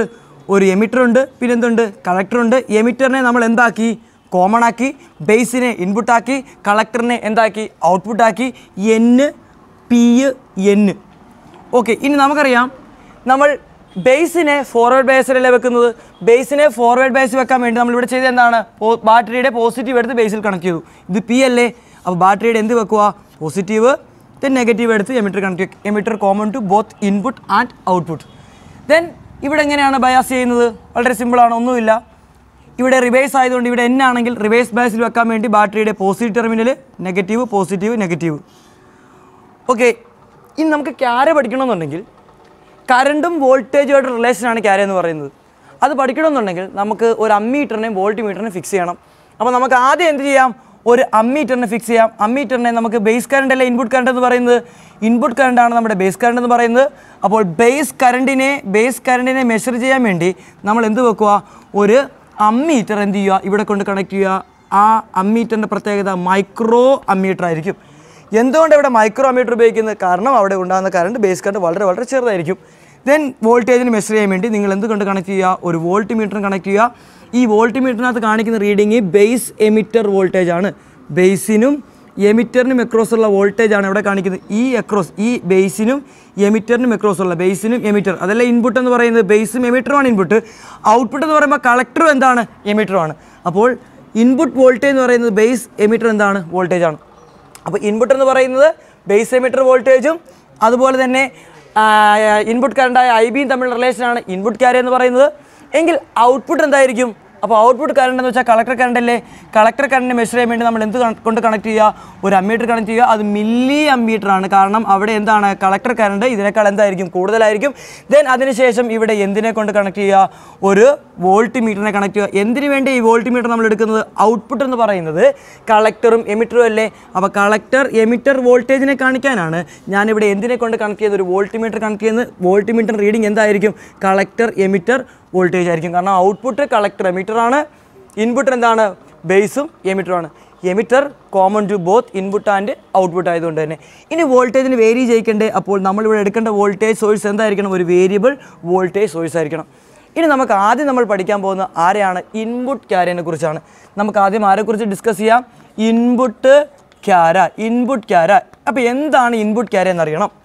ഇൻപുട്ട് ക്യാര എന്ന് പറയുന്നത് ഇൻപുട്ട് കറണ്ടും ഇൻപുട്ട് വോൾട്ടേജ് തമ്മിലുള്ള റിലേഷനാണ് ഇൻപുട്ട് ക്യാരി എന്ന് പറയുന്നത്. It's A relation connecting input voltage and input current. Input വോൾട്ടേജും ഇൻപുട്ട് കറണ്ടും തമ്മിലുള്ള റിലേഷനാണ് ഇൻപുട്ട് ക്യാരി എന്ന് പറയുന്നത്. ഒരു കാര്യം പ്രത്യേകം ശ്രദ്ധിക്കുക, അവിടെ എന്ത് കോൺസ്റ്റൻ്റ് ആയിരിക്കണം? ഔട്ട്പുട്ട് വോൾട്ടേജ് ആയ VCE എന്തായിരിക്കണം? കോൺസ്റ്റൻ്റ് ആയിരിക്കണം. ഔട്ട്പുട്ട് വോൾട്ടേജ് ആയ VCE, ഈ ഔട്ട്പുട്ട് വോൾട്ടേജ് എന്തായിരിക്കണം? കോൺസ്റ്റൻ്റ് ആയിരിക്കണം. ഇതാണ് നമ്മളുടെ എന്തെന്ന് പറയുന്നത് ഇൻപുട്ട് ക്യാരി എന്ന് പറയുന്നത്. അപ്പോൾ എന്താണ് ഇൻപുട്ട് ക്യാരി എന്ന് പറയുന്നത്? ഇൻപുട്ട് ക്യാരി എന്ന് വെച്ചാൽ റിലേഷൻ കണക്റ്റിംഗ് എന്താണ്? Input current IB and input voltage VBE at constant output voltage VCE. അപ്പോൾ നമുക്ക് നോക്കാം അതെങ്ങനെയാണ് വരയ്ക്കുന്നത് നോക്കാം. അപ്പോൾ നമുക്കിവിടെ എന്തൊക്കെയുണ്ട്? ഒരു എക്സ് ആക്സിസും വൈ ആക്സിസും ഉണ്ട്. ഇവിടെ നമ്മൾ എന്താ വരയ്ക്കുന്നത്? അതിൻ്റെ കറണ്ടിനെയാണ് വരയ്ക്കുന്നത്. എന്താണ് ഇൻപുട്ട് കറണ്ട്? IB ആണ് നമ്മുടെ എന്ത്? Input current. എന്താണ് നമ്മുടെ ഇൻപുട്ട് വോൾട്ടേജ് എന്ന് പറയുന്നത്? VBE ആണ് നമ്മുടെ എന്ത്? ഇൻപുട്ട് വോൾട്ടേജ് എന്ന് പറയുന്നത്. ഇനി നമുക്ക് അതിൻ്റെ ക്യാര പഠിക്കണം. നിങ്ങൾ ഇങ്ങോട്ടേക്ക് നോക്കുക. നമുക്ക് ഈ തൽക്കാലം ഇതങ്ങ് മാറ്റി കളഞ്ഞിട്ട് ഇങ്ങോട്ടേക്ക് നോക്കിയേ. കാരണം വർക്കിംഗ് മനസ്സിലാവണമെങ്കിൽ ഈ പടമാണ് ഏറ്റവും നല്ലത്. ഈ പടം നിങ്ങൾ നോക്കുകയാണെങ്കിൽ ഇൻപുട്ട് എന്ന് പറയുമ്പോൾ എമിറ്ററും ബേസും തമ്മിലുള്ള ആളല്ലേ? നിങ്ങൾ നോക്കിയേ. അപ്പോൾ നമുക്ക് കളക്ടേണ്ട ആവശ്യമില്ല. അപ്പോൾ ഇതിനങ്ങ് കളയുക. ഇങ്ങോട്ട് നോക്കിയേ. ഇൻപുട്ട് എന്ന് പറയുമ്പോൾ ഇതൊരു P, ഇതെന്താ? N. ഇതൊരു PN ജംഗ്ഷൻ എന്താണ്? ഡയോഡാണ്. PN ജംഗ്ഷൻ എന്താണ്? ഡയോഡ്. ഒരു P ഉണ്ട്, ഒരു N ഉണ്ട്, പിന്നെ ഒരു ജംഗ്ഷൻ ഉണ്ട്. PN ജംഗ്ഷൻ ഡയോഡിനെ എന്ത് ബയാസിലാണ് വെച്ചിരിക്കുന്നത്? നോക്കിയേ. Pയിൽ കൊണ്ട് ബാറ്ററിയുടെ പോസിറ്റീവ്, Nൽ കൊണ്ട് ബാറ്ററിയുടെ എന്താണ്? നെഗറ്റീവ്. അപ്പോൾ ഈ സാധനം എന്താണ്? ഒരു PN junction ഡയോഡാണ്. PN junction diode നമ്മൾ എങ്ങനെ വെച്ചിരിക്കുന്നു? ഫോർവേഡ് ബയാസിലാണ് വെച്ചിരിക്കുന്നത്. PN ജംഗ്ഷൻ ഡയോഡിനെ നമ്മൾ എന്ത് വെച്ചിരിക്കുന്നു? ഫോർവേഡ് ബയാസിൽ. ഡയോഡിൻ്റെ പോസിറ്റീവ് എടുത്ത് ബാറ്ററിയുടെ പോസിറ്റീവിലും ഡയോഡിൻ്റെ നെഗറ്റീവ് എടുത്ത് ബാറ്ററിയുടെ നെഗറ്റീവിലും കണക്ട് ചെയ്താൽ ആ സാധനം എന്തായിരിക്കും? അത് ഫോർവേഡ് ബയാസിലാണ്. നമുക്ക് എല്ലാവർക്കും അറിയാലോ ഡയോഡിൻ്റെ ഫോർവേഡ് ക്യാര നമ്മൾ പഠിച്ചതല്ലേ? എങ്ങനെയാണ് ഡയോഡിൻ്റെ ഫോർവേഡ് ക്യാര? ആദ്യത്തെ കുറച്ച് വോൾട്ടേജ് എന്തുണ്ടാകത്തില്ല? കറണ്ട് ഉണ്ടാകത്തില്ല. എന്തുകൊണ്ടാണ് ആദ്യത്തെ വോൾട്ടേജ് കുറച്ച് കറണ്ട് ഉണ്ടാകാത്തത്? കാരണം ഈ ഡിപ്ലീഷൻ വിഡ്ത്തിനെ അല്ലെങ്കിൽ ഈ പൊട്ടൻഷ്യൽ ബാരിയറിനെ ഓവർകം ചെയ്യാൻ വേണ്ടി കുറച്ച് വോൾട്ടേജ് വേണം. അതിന് ശേഷം കറണ്ട് അവിടെ എന്ത് ചെയ്യും? ഇൻക്രീസ് ചെയ്യും. ഇതെന്ത് ക്യാരയാണ്? ഡയോഡിൻ്റെ ഫോർവേഡ് ക്യാര. അപ്പോൾ ഡയോഡിൻ്റെ ഫോർവേഡ് ക്യാര തന്നെയാണ് ഒരു ട്രാൻസിസ്റ്ററിൻ്റെ ഇൻപുട്ട് ക്യാര എന്ന് പറയുന്നത്. കാരണം എന്താണ്? ട്രാൻസിസ്റ്ററിൻ്റെ ഇൻപുട്ട് എന്ന് പറയുന്ന സാധനം എന്താണ്? ഒരു ഡയോഡ് പോലെ തന്നെയാണ്. ഡയോഡ് പോലല്ല, ഡയോഡ് തന്നെയാണ്. കാരണം എന്താണ്? PN ജംഗ്ഷൻ ഡയോഡിനെ എന്തിൽ വെച്ചിരിക്കുന്നു? ഫോർവേഡ് ബയാസിൽ വെച്ചിരിക്കുന്നു. അപ്പോൾ ഡയോഡിൻ്റെ ഫോർവേഡ് ക്യാര വരച്ചാൽ പരിപാടി കഴിഞ്ഞു. ഇനി ഔട്ട്പുട്ടാണ് എല്ലാ കുട്ടികൾക്കും സംശയമുള്ളത്. ഔട്ട്പുട്ട് ക്യാര ഇച്ചിരി പാടാണ്. അപ്പോൾ നമുക്കിനി എന്ത് ചെയ്യാം? ഔട്ട്പുട്ട് ക്യാരയിലോട്ട് പോകാം. അപ്പോൾ ഔട്ട്പുട്ട് ക്യാര എന്താണ്? ഔട്ട്പുട്ട് ക്യാര എന്ന് പറയുന്നത് ഒന്നുമില്ല. എന്തായിരിക്കും? ഔട്ട്പുട്ട് കറണ്ടും ഔട്ട്പുട്ട് വോൾട്ടേജുമായിട്ടുള്ള എന്താണ്? റിലേഷനാണ്. It's A relation connecting output current. എന്താണ് ഔട്ട്പുട്ട് കറണ്ട്? നമുക്കറിയാം ഔട്ട്പുട്ട് കറണ്ട് IC ആണല്ലേ? Output current IC and output voltage VCE. Output voltage VCയും output current ICയും തമ്മിലുള്ള റിലേഷനെയാണ് നമ്മൾ എന്ത് വിളിക്കുന്നത്? ഔട്ട്പുട്ട് ക്യാര എന്ന് പറയുന്നത്. ഒരു കാര്യം ശ്രദ്ധിക്കുക. ഇവിടെ ആരെ കോൺസ്റ്റൻ്റ് ആക്കുക? ബേസ് കറണ്ടിനെ കോൺസ്റ്റൻ്റ് ആക്കുക. ശ്രദ്ധിക്കുക. ഇവിടെ നമ്മൾ എന്താണ്? ഔട്ട്പുട്ട് വോൾട്ടേജായ VCനെ കോൺസ്റ്റൻ്റ് ആയെങ്കിൽ നമ്മളിവിടെ ആരെയാണ് കോൺസ്റ്റൻ്റ് ആക്കേണ്ടത്? നമ്മൾ ഔട്ട്പുട്ട് ക്യാര പഠിക്കുന്നതിന് വേണ്ടി ഇൻപുട്ട് കറണ്ടിനെ എന്താക്കുക? കോൺസ്റ്റൻ്റ് ആക്കുക. പല കുട്ടികൾക്കും സംശയമുണ്ട്. ഇവിടെ എന്താണ് വോൾട്ടേജിനെ കോൺസ്റ്റൻ്റ് ആക്കി? ഇവിടെ എന്തിനാണ് കറണ്ടിനെ കോൺസ്റ്റൻ്റ് ആക്കിയത്? ഒരു കാര്യം ഞാൻ പറയട്ടെ. ഇവിടെ കറണ്ട് കോൺസ്റ്റൻ്റ് ആണെന്ന് പറയുമ്പോൾ അവിടെ ഉദ്ദേശിക്കുക എന്ത് തന്നെയാണ്? അവിടെ വോൾട്ടേജ് എന്ത് തന്നെയായിരിക്കും? കോൺസ്റ്റൻ്റ് ആയിരിക്കും. പിന്നെ എന്താ കറണ്ട് എടുത്തത്? കാരണം നമുക്കറിയാം ആംപ്ലിഫിക്കേഷൻ ഫാക്ടർ നമ്മൾ പഠിച്ചത് IBയും ICയുമായിട്ട് റിലേഷനാണ്. IC/IB അല്ലേ? അതായത് ഔട്ട്പുട്ട് കറണ്ടും ഇൻപുട്ട് കറണ്ട് നമ്മൾ റിലേഷനാണ് IC/IB. ആ റിലേഷൻ ഒന്ന് മനസ്സിലാക്കാൻ വേണ്ടിയാണ് ഞാനിവിടെ ആരെ കോൺസ്റ്റൻ്റ് ആക്കിയിരിക്കുന്നു? IBനെ റെഫറൻസ് ആയിട്ട് എടുത്തിരിക്കുന്നത്. വേറെ ഒന്നും കൊണ്ടല്ല. IB കോൺസ്റ്റൻ്റ് ആണെങ്കിൽ മക്കളെ എന്തായിരിക്കും? VCE ഇൻപുട്ട് വോൾട്ടേജ് ആയ VBE എന്തായിരിക്കും? കോൺസ്റ്റൻ്റ് ആയിരിക്കും. ഇനി VBE കോൺസ്റ്റൻ്റ് ആയാലും കുഴപ്പമൊന്നുമില്ല. പക്ഷേ എനിക്ക് IBനെയും ICനെയും കുറിച്ചാണ് പഠിക്കേണ്ടത്. അതുകൊണ്ടാണ് ഞാനിവിടെ IBനെ കോൺസ്റ്റൻ്റ് ആയിട്ട് ഫിക്സ് ചെയ്തിരിക്കുന്നത്. ഇനി നമുക്ക് ക്യാര നോക്കാം. അപ്പോൾ എന്താണ് ഔട്ട്പുട്ട് ക്യാര എന്ന് പറയുന്നത്? Relation connecting. ആരും നമ്മൾ റിലേഷനാണ്? ഔട്ട്പുട്ട് വോൾട്ടേജ് ആയ ICയും ഔട്ട്പുട്ട് കറണ്ടായ ICയും ഔട്ട്പുട്ട് വോൾട്ടേജ് എന്താണ്? VCE കളക്ടർ എമിറ്റർ വോൾട്ടേജ് അല്ലേ ഔട്ട്പുട്ട് എന്ന് പറയുന്നത്. അപ്പോൾ VCE തമ്മിൽ റിലേഷനാണ്. ഈ റിലേഷൻ പഠിക്കുന്നതിന് മുമ്പ് നമുക്ക് IBനെ കോൺസ്റ്റൻ്റ് ആക്കണം. അപ്പോൾ IBക്ക് ഓരോ വാല്യൂ കൊടുക്കാൻ പോവാണ്. സപ്പോസ് ആദ്യം ഞാൻ എന്ത് ചെയ്തു? IBനെ 0 ആക്കി സെറ്റ് ചെയ്തു. IB = 0. എന്തിനെ 0 ആക്കി? IBനെ 0 ആക്കി. അതായത് ബേസ് കറണ്ട് 0 ആയി. ബേസ് കറണ്ട് എപ്പോഴാണ് 0 ആകുന്നത്? നമുക്ക് എല്ലാവർക്കും അറിയാം. ബേസ് കറണ്ട് 0 ആണെങ്കിൽ എന്തായിരിക്കണം? VB എന്തായിരിക്കണം? 0 ആയിരിക്കണം. അല്ലെങ്കിൽ VB എന്ന് പറയുന്നത് 0.6നും 0യ്ക്കും എന്തായിരിക്കണം? ഇടയിലായിരിക്കണം. അതായത് 0.6 വെച്ചാണ് എന്ത് ചെയ്യുന്നത്? അത് അതിൻ്റെ കട്ട് ഓഫ് വോൾട്ടേജ് എന്ന് പറഞ്ഞാൽ 0.6 ആണ്. അപ്പോൾ 0.6നേക്കാൾ കുറവാണെങ്കിൽ ഉറപ്പായിട്ടും അവിടെ എന്തില്ല? IB ഇല്ല. IB 0 ആക്കി സെറ്റ് ചെയ്തു. അപ്പോൾ IB ഇൻപുട്ട് കറണ്ടായ IB എന്താക്കി നമ്മൾ 0 ആക്കിയെങ്കിൽ നിങ്ങൾ എത്ര കളക്ടർ വോൾട്ടേജ് കൂട്ടിയാലും നിങ്ങൾ ആ വി സി സി എത്ര കൂട്ടിയാലും അല്ലെങ്കിൽ നിങ്ങൾ ആ വി സിനെ എത്ര കൂട്ടിയാലും അവിടെ ഒരു തുള്ളി പോലും എന്തുണ്ടാകത്തില്ല, കളക്ടർ കറണ്ട് ഉണ്ടാകത്തില്ല. എന്തുകൊണ്ട് കളക്ടർ കറണ്ട് ഉണ്ടാകത്തില്ല? ആദ്യം കോമൺ സെൻസ് ഉപയോഗിക്കുക. കളക്ടർ കറണ്ട് ഉണ്ടാകാൻ കാരണക്കാരൻ ആരാണ്? കളക്ടർ കറണ്ട് ഉണ്ടാകണമെന്നുണ്ടെങ്കിൽ എമിറ്ററിൽ നിന്നും ചാർജ് കാരിയേഴ്സ് എങ്ങോട്ട് പോകണം? കളക്ടറിലോട്ട് പോകണം. എമിറ്ററിൽ നിന്ന് ചാർജ് കാരിയേഴ്സ് കളക്ടറിലോട്ട് പോയെങ്കിൽ മാത്രമേ അവിടെ എന്തുണ്ടാകത്തുള്ളൂ? Collector current ഉണ്ടാകത്തുള്ളൂ. നിങ്ങളൊരു കാര്യം ശ്രദ്ധിച്ചേ, ഇവിടെ നിന്ന് എമിറ്ററിൽ നിന്നും ഈ ചാർജ് കാരിയേഴ്സ് അങ്ങോട്ട് പോകണമെന്നുണ്ടെങ്കിൽ ആര് സമ്മതിക്കണം? ഈ പൊട്ടൻഷ്യൽ ബാരിയർ എന്ത് ചെയ്യണം? സമ്മതിക്കണം. ഇവിടെ ഒരു തടസ്സമുണ്ട്. എമിറ്ററിനും കളക്ടറിനും ഇടയ്ക്ക് എന്തുണ്ട്? അവിടെ ബേസ് എമിറ്റർ റീജിയനിലുള്ള ആ പൊട്ടൻഷ്യൽ ബാരിയർ ഒരു തടസ്സമായിട്ട് നിൽക്കുകയാണ്. ഈ തടസ്സത്തിന് ഓവർകം ചെയ്തെങ്കിൽ മാത്രമേ ഈ ഇലക്ട്രോൺ അങ്ങോട്ട് പോവുകയും അതിൻ്റെ ഫലമായിട്ട് അവിടെ കറണ്ട് ഉണ്ടാവുകയും ചെയ്യത്തുള്ളൂ. അപ്പോൾ ഇതിങ്ങനെ തടസ്സമായിട്ട് നിൽക്കുകയാണ്. ഈ തടസ്സമുള്ളതുകൊണ്ട് തന്നെ ഒരിക്കലും എമിറ്റർ കറണ്ട് അങ്ങോട്ടേക്ക് പോകാൻ പറ്റുമോ? അങ്ങോട്ടേക്ക് പോകാൻ കഴിയില്ല. അതുകൊണ്ട് തന്നെ അവിടെ ഒരു തുള്ളി പോലും കറണ്ട് ഉണ്ടാകത്തില്ല. അപ്പോൾ സ്വാഭാവിക സംശയം ഉണ്ടോ, എങ്ങനെയാണ് എമിറ്റർ കറണ്ട് അങ്ങോട്ട് പോകുന്നത്? എമിറ്റർ കറണ്ട് അങ്ങോട്ട് പോകണമെന്നുണ്ടെങ്കിൽ ഈ ബേസിനും എമിറ്ററിനും ഇടയിലുള്ള ഈ ഡിപ്ലീഷൻ റീജിയൻ കണ്ടോ, ഈ ഡിപ്ലീഷൻ റീജിയൻ്റെ വിഡ്ത്ത് എന്ത് ചെയ്യണം? കുറയണം. വിഡ്ത്ത് കുറഞ്ഞെങ്കിൽ മാത്രമേ എമിറ്ററിൽ നിന്നും കളക്ടറിലോട്ട് ചാർജ് കാരിയേഴ്സ് പോകത്തുള്ളൂ. അപ്പോൾ ബേസ് തീരുമാനിക്കണം. എമിറ്ററിൽ നിന്നും കളക്ടറിലോട്ട് ചാർജ് കാരിയേഴ്സ് പോകണമെങ്കിൽ ആര് തീരുമാനിക്കണം? ബേസ് തീരുമാനിക്കണം. അപ്പോൾ എന്താ സംഭവിക്കുന്നത്? ഞാൻ ഈ ബേസിലെ വോൾട്ടേജ് കൂട്ടുമ്പോൾ, അതായത് ഐ ബി കൂട്ടുമ്പോൾ എന്താ സംഭവിക്കുന്നത്? ഐ ബി കൂട്ടുമ്പോൾ ഡിപ്ലീഷൻ വിഡ്ത്ത് എന്ത് ചെയ്യും? കുറയുകയും അതിൻ്റെ ഫലമായിട്ട് ഇലക്ട്രോൺ എന്ത് ചെയ്യും? ബേസിൽ നിന്ന് എങ്ങോട്ട് പോകും? എമിറ്ററിൽ നിന്ന് എങ്ങോട്ട് പോകും? കളക്ടറിലോട്ട് പോകും. അപ്പോൾ ഇവിടെ ഐ ബി 0 ആണെങ്കിൽ അതിൻ്റെ അർത്ഥം ഡിപ്ലീഷൻ റീജിയൻ അതുപോലെ അവിടെ നിൽക്കുകയാണ്. ഡിപ്ലീഷൻ റീജിയൻ അതുപോലെ അവിടെ നിന്ന് കഴിഞ്ഞാൽ ഒരിക്കലും എന്ത് ചെയ്യത്തില്ല? എമിറ്ററിൽ നിന്ന് കളക്ടറിലോട്ട് കറണ്ട് എന്ത് ചെയ്യത്തില്ല? ഫ്ലോ ചെയ്യത്തില്ല. ആ ഇലക്ട്രോൺ അങ്ങോട്ട് മൂവ് ചെയ്യത്തില്ല. ഇലക്ട്രോൺ അങ്ങോട്ട് പോയെങ്കിലല്ലേ ഐ സി ഉണ്ടാകത്തുള്ളൂ. ഇലക്ട്രോൺ പോകാൻ സമ്മതിക്കും ഇവൻ? ഡിപ്ലീഷൻ റീജിയൻ സമ്മതിക്കത്തില്ല. കാരണം ഐ ബി ഇപ്പോൾ എന്താ? 0. I B 0 means depletion region അതുപോലെ അവിടെ നിൽക്കുകയാണ്. ഐ ബി 0 ആകുമ്പോഴാണ് ഈ വോൾട്ടേജ് 0 ആകുമ്പോഴാണ്. അപ്പോൾ ഡിപ്ലീഷൻ റീജിയൻ ഉള്ളതുകൊണ്ട് തന്നെ ഇലക്ട്രോൺ അങ്ങോട്ട് പോകത്തില്ല. അവിടെ എന്തില്ല? കറണ്ട് ഇല്ല. അപ്പോൾ ഐ ബി 0 ആണെങ്കിൽ നിങ്ങൾ എത്ര കളക്ടർ എമിറ്റർ വോൾട്ടേജിനെ കൂട്ടിയാലും അവിടെ എന്ത് കൂടത്തില്ല? കറണ്ട് കൂടത്തില്ല. കറണ്ട് എന്തായിരിക്കും? കളക്ടർ കറണ്ട് 0 ആയിരിക്കും. ഇനി ഞാൻ എന്ത് ചെയ്തു? ഐ ബിനെ ഇൻക്രീസ് ചെയ്തു. ഐ ബി ഇൻക്രീസ് ചെയ്യുക മീൻസ് എന്താണ്? Voltage V B കൂട്ടുമ്പോഴാണ് I B എന്ത് ചെയ്യുന്നത്? ഇൻക്രീസ് ചെയ്യുന്നത്. അപ്പോൾ ഞാൻ ഐ ബിനെ ഞാനൊരു 10 മൈക്രോ ആംപിയറായിട്ട് സെറ്റ് ചെയ്തു. 10 മൈക്രോ ആംപിയറായിട്ട് സെറ്റ് ചെയ്തു. അപ്പോൾ എന്താണ്? ഐ ബി 10 മൈക്രോ ആംപിയർ ആക്കുമെന്ന് പറയുമ്പോൾ വി ബി കൂട്ടണം അല്ലേ? ഈ വോൾട്ടേജ് കൂട്ടണം. അല്ലെങ്കിൽ ഇവിടുത്തെ ബേസ് എമിറ്റർ വോൾട്ടേജ് എന്ത് ചെയ്യണം? നമ്മൾ കൂട്ടണം. ബേസ് എമിറ്റർ വോൾട്ടേജ് കൂട്ടുമ്പോൾ എന്താ സംഭവിക്കുന്നത്? ഡിപ്ലീഷൻ്റെ വിഡ്ത്ത് കുറയും. Potential barrier ചെറുതാവും. പൊട്ടൻഷ്യൽ ബാരിയർ ചെറുതാകുമ്പോൾ എന്താ സംഭവിക്കുന്നത്? ഞാൻ അസ്യൂം ചെയ്യുന്നു ഇവിടെ കുറേ ഇലക്ട്രോൺ ഉണ്ട്.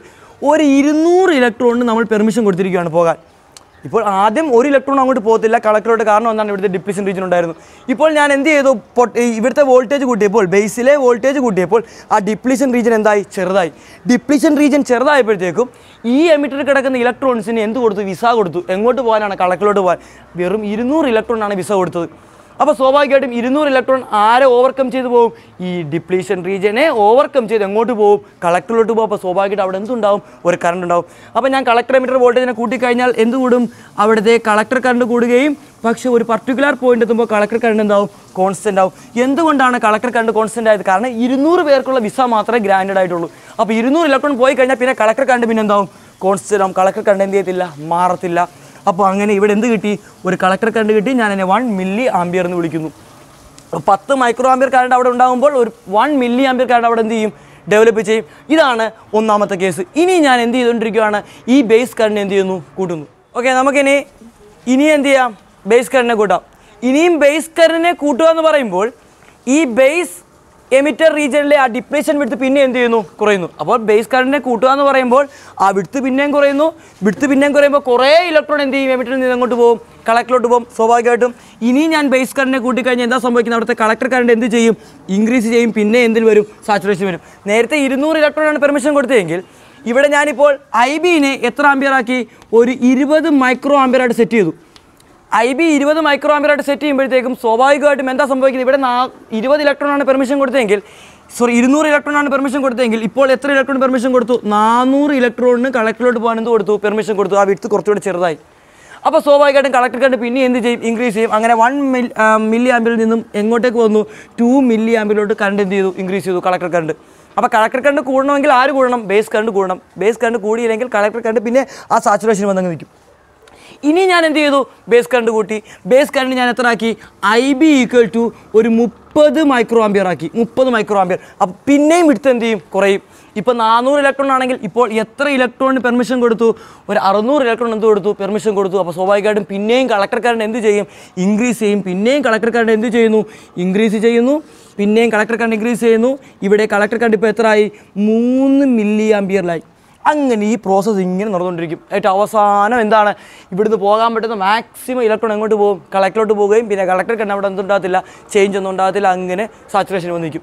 ഇതാണ് ഇവിടെ നടക്കുന്ന പ്രോസസ്സ്. ഇനി നമ്മൾ ബേസ് കറണ്ട് കൂടുമ്പോൾ ഇനി നമ്മൾ എന്ത് കൂടിക്കൊണ്ടിരിക്കും? ഇവിടെ എന്ത് കൂടിക്കൊണ്ടിരിക്കും? കളക്ടർ കറണ്ട് എന്ത് ചെയ്തുകൊണ്ടിരിക്കും? ഇങ്ങനെ കൂടിക്കൊണ്ടേയിരിക്കും. ഇതാണ് ഈ ഔട്ട്പുട്ട് ക്യാര. വളരെ സിമ്പിളാണ്, മനസ്സിലാക്കി പഠിക്കുകയാണെങ്കിൽ എളുപ്പമാണ്. ഇതിൻ്റെ എക്സ്പ്ലനേഷനോ കാര്യങ്ങളോ ഒന്നും എക്സാമിന് ചോദിക്കത്തില്ല. പിന്നെ എന്താണ്? ഈ ഗ്രാഫ് രണ്ടും നിങ്ങൾ എന്ത് ചെയ്യണം? പഠിച്ചിട്ട് പോകണം. ഈ ഗ്രാഫിൻ്റെ എക്സ്പ്ലനേഷൻ എങ്ങനെ ഒന്നും ചോദിക്കത്തില്ല. ഗ്രാഫ് എന്ത് ചെയ്യുക? പഠിച്ചിട്ട് പോവാം. ഈ ഗ്രാഫിൽ നിന്നൊരു ഐഡിയ വേണം പറഞ്ഞുതരാം. എന്താണ്? ഇവിടെ ബേസ് കറണ്ട് ഒരു 10 മൈക്രോ ആംബിയർ ചേഞ്ച് ആയപ്പോൾ ഇവിടെ കളക്ടർ കറണ്ട് എത്ര ചേഞ്ചായി? ഒരു 1 മില്ലി ആംബിയർ ചേഞ്ചായി.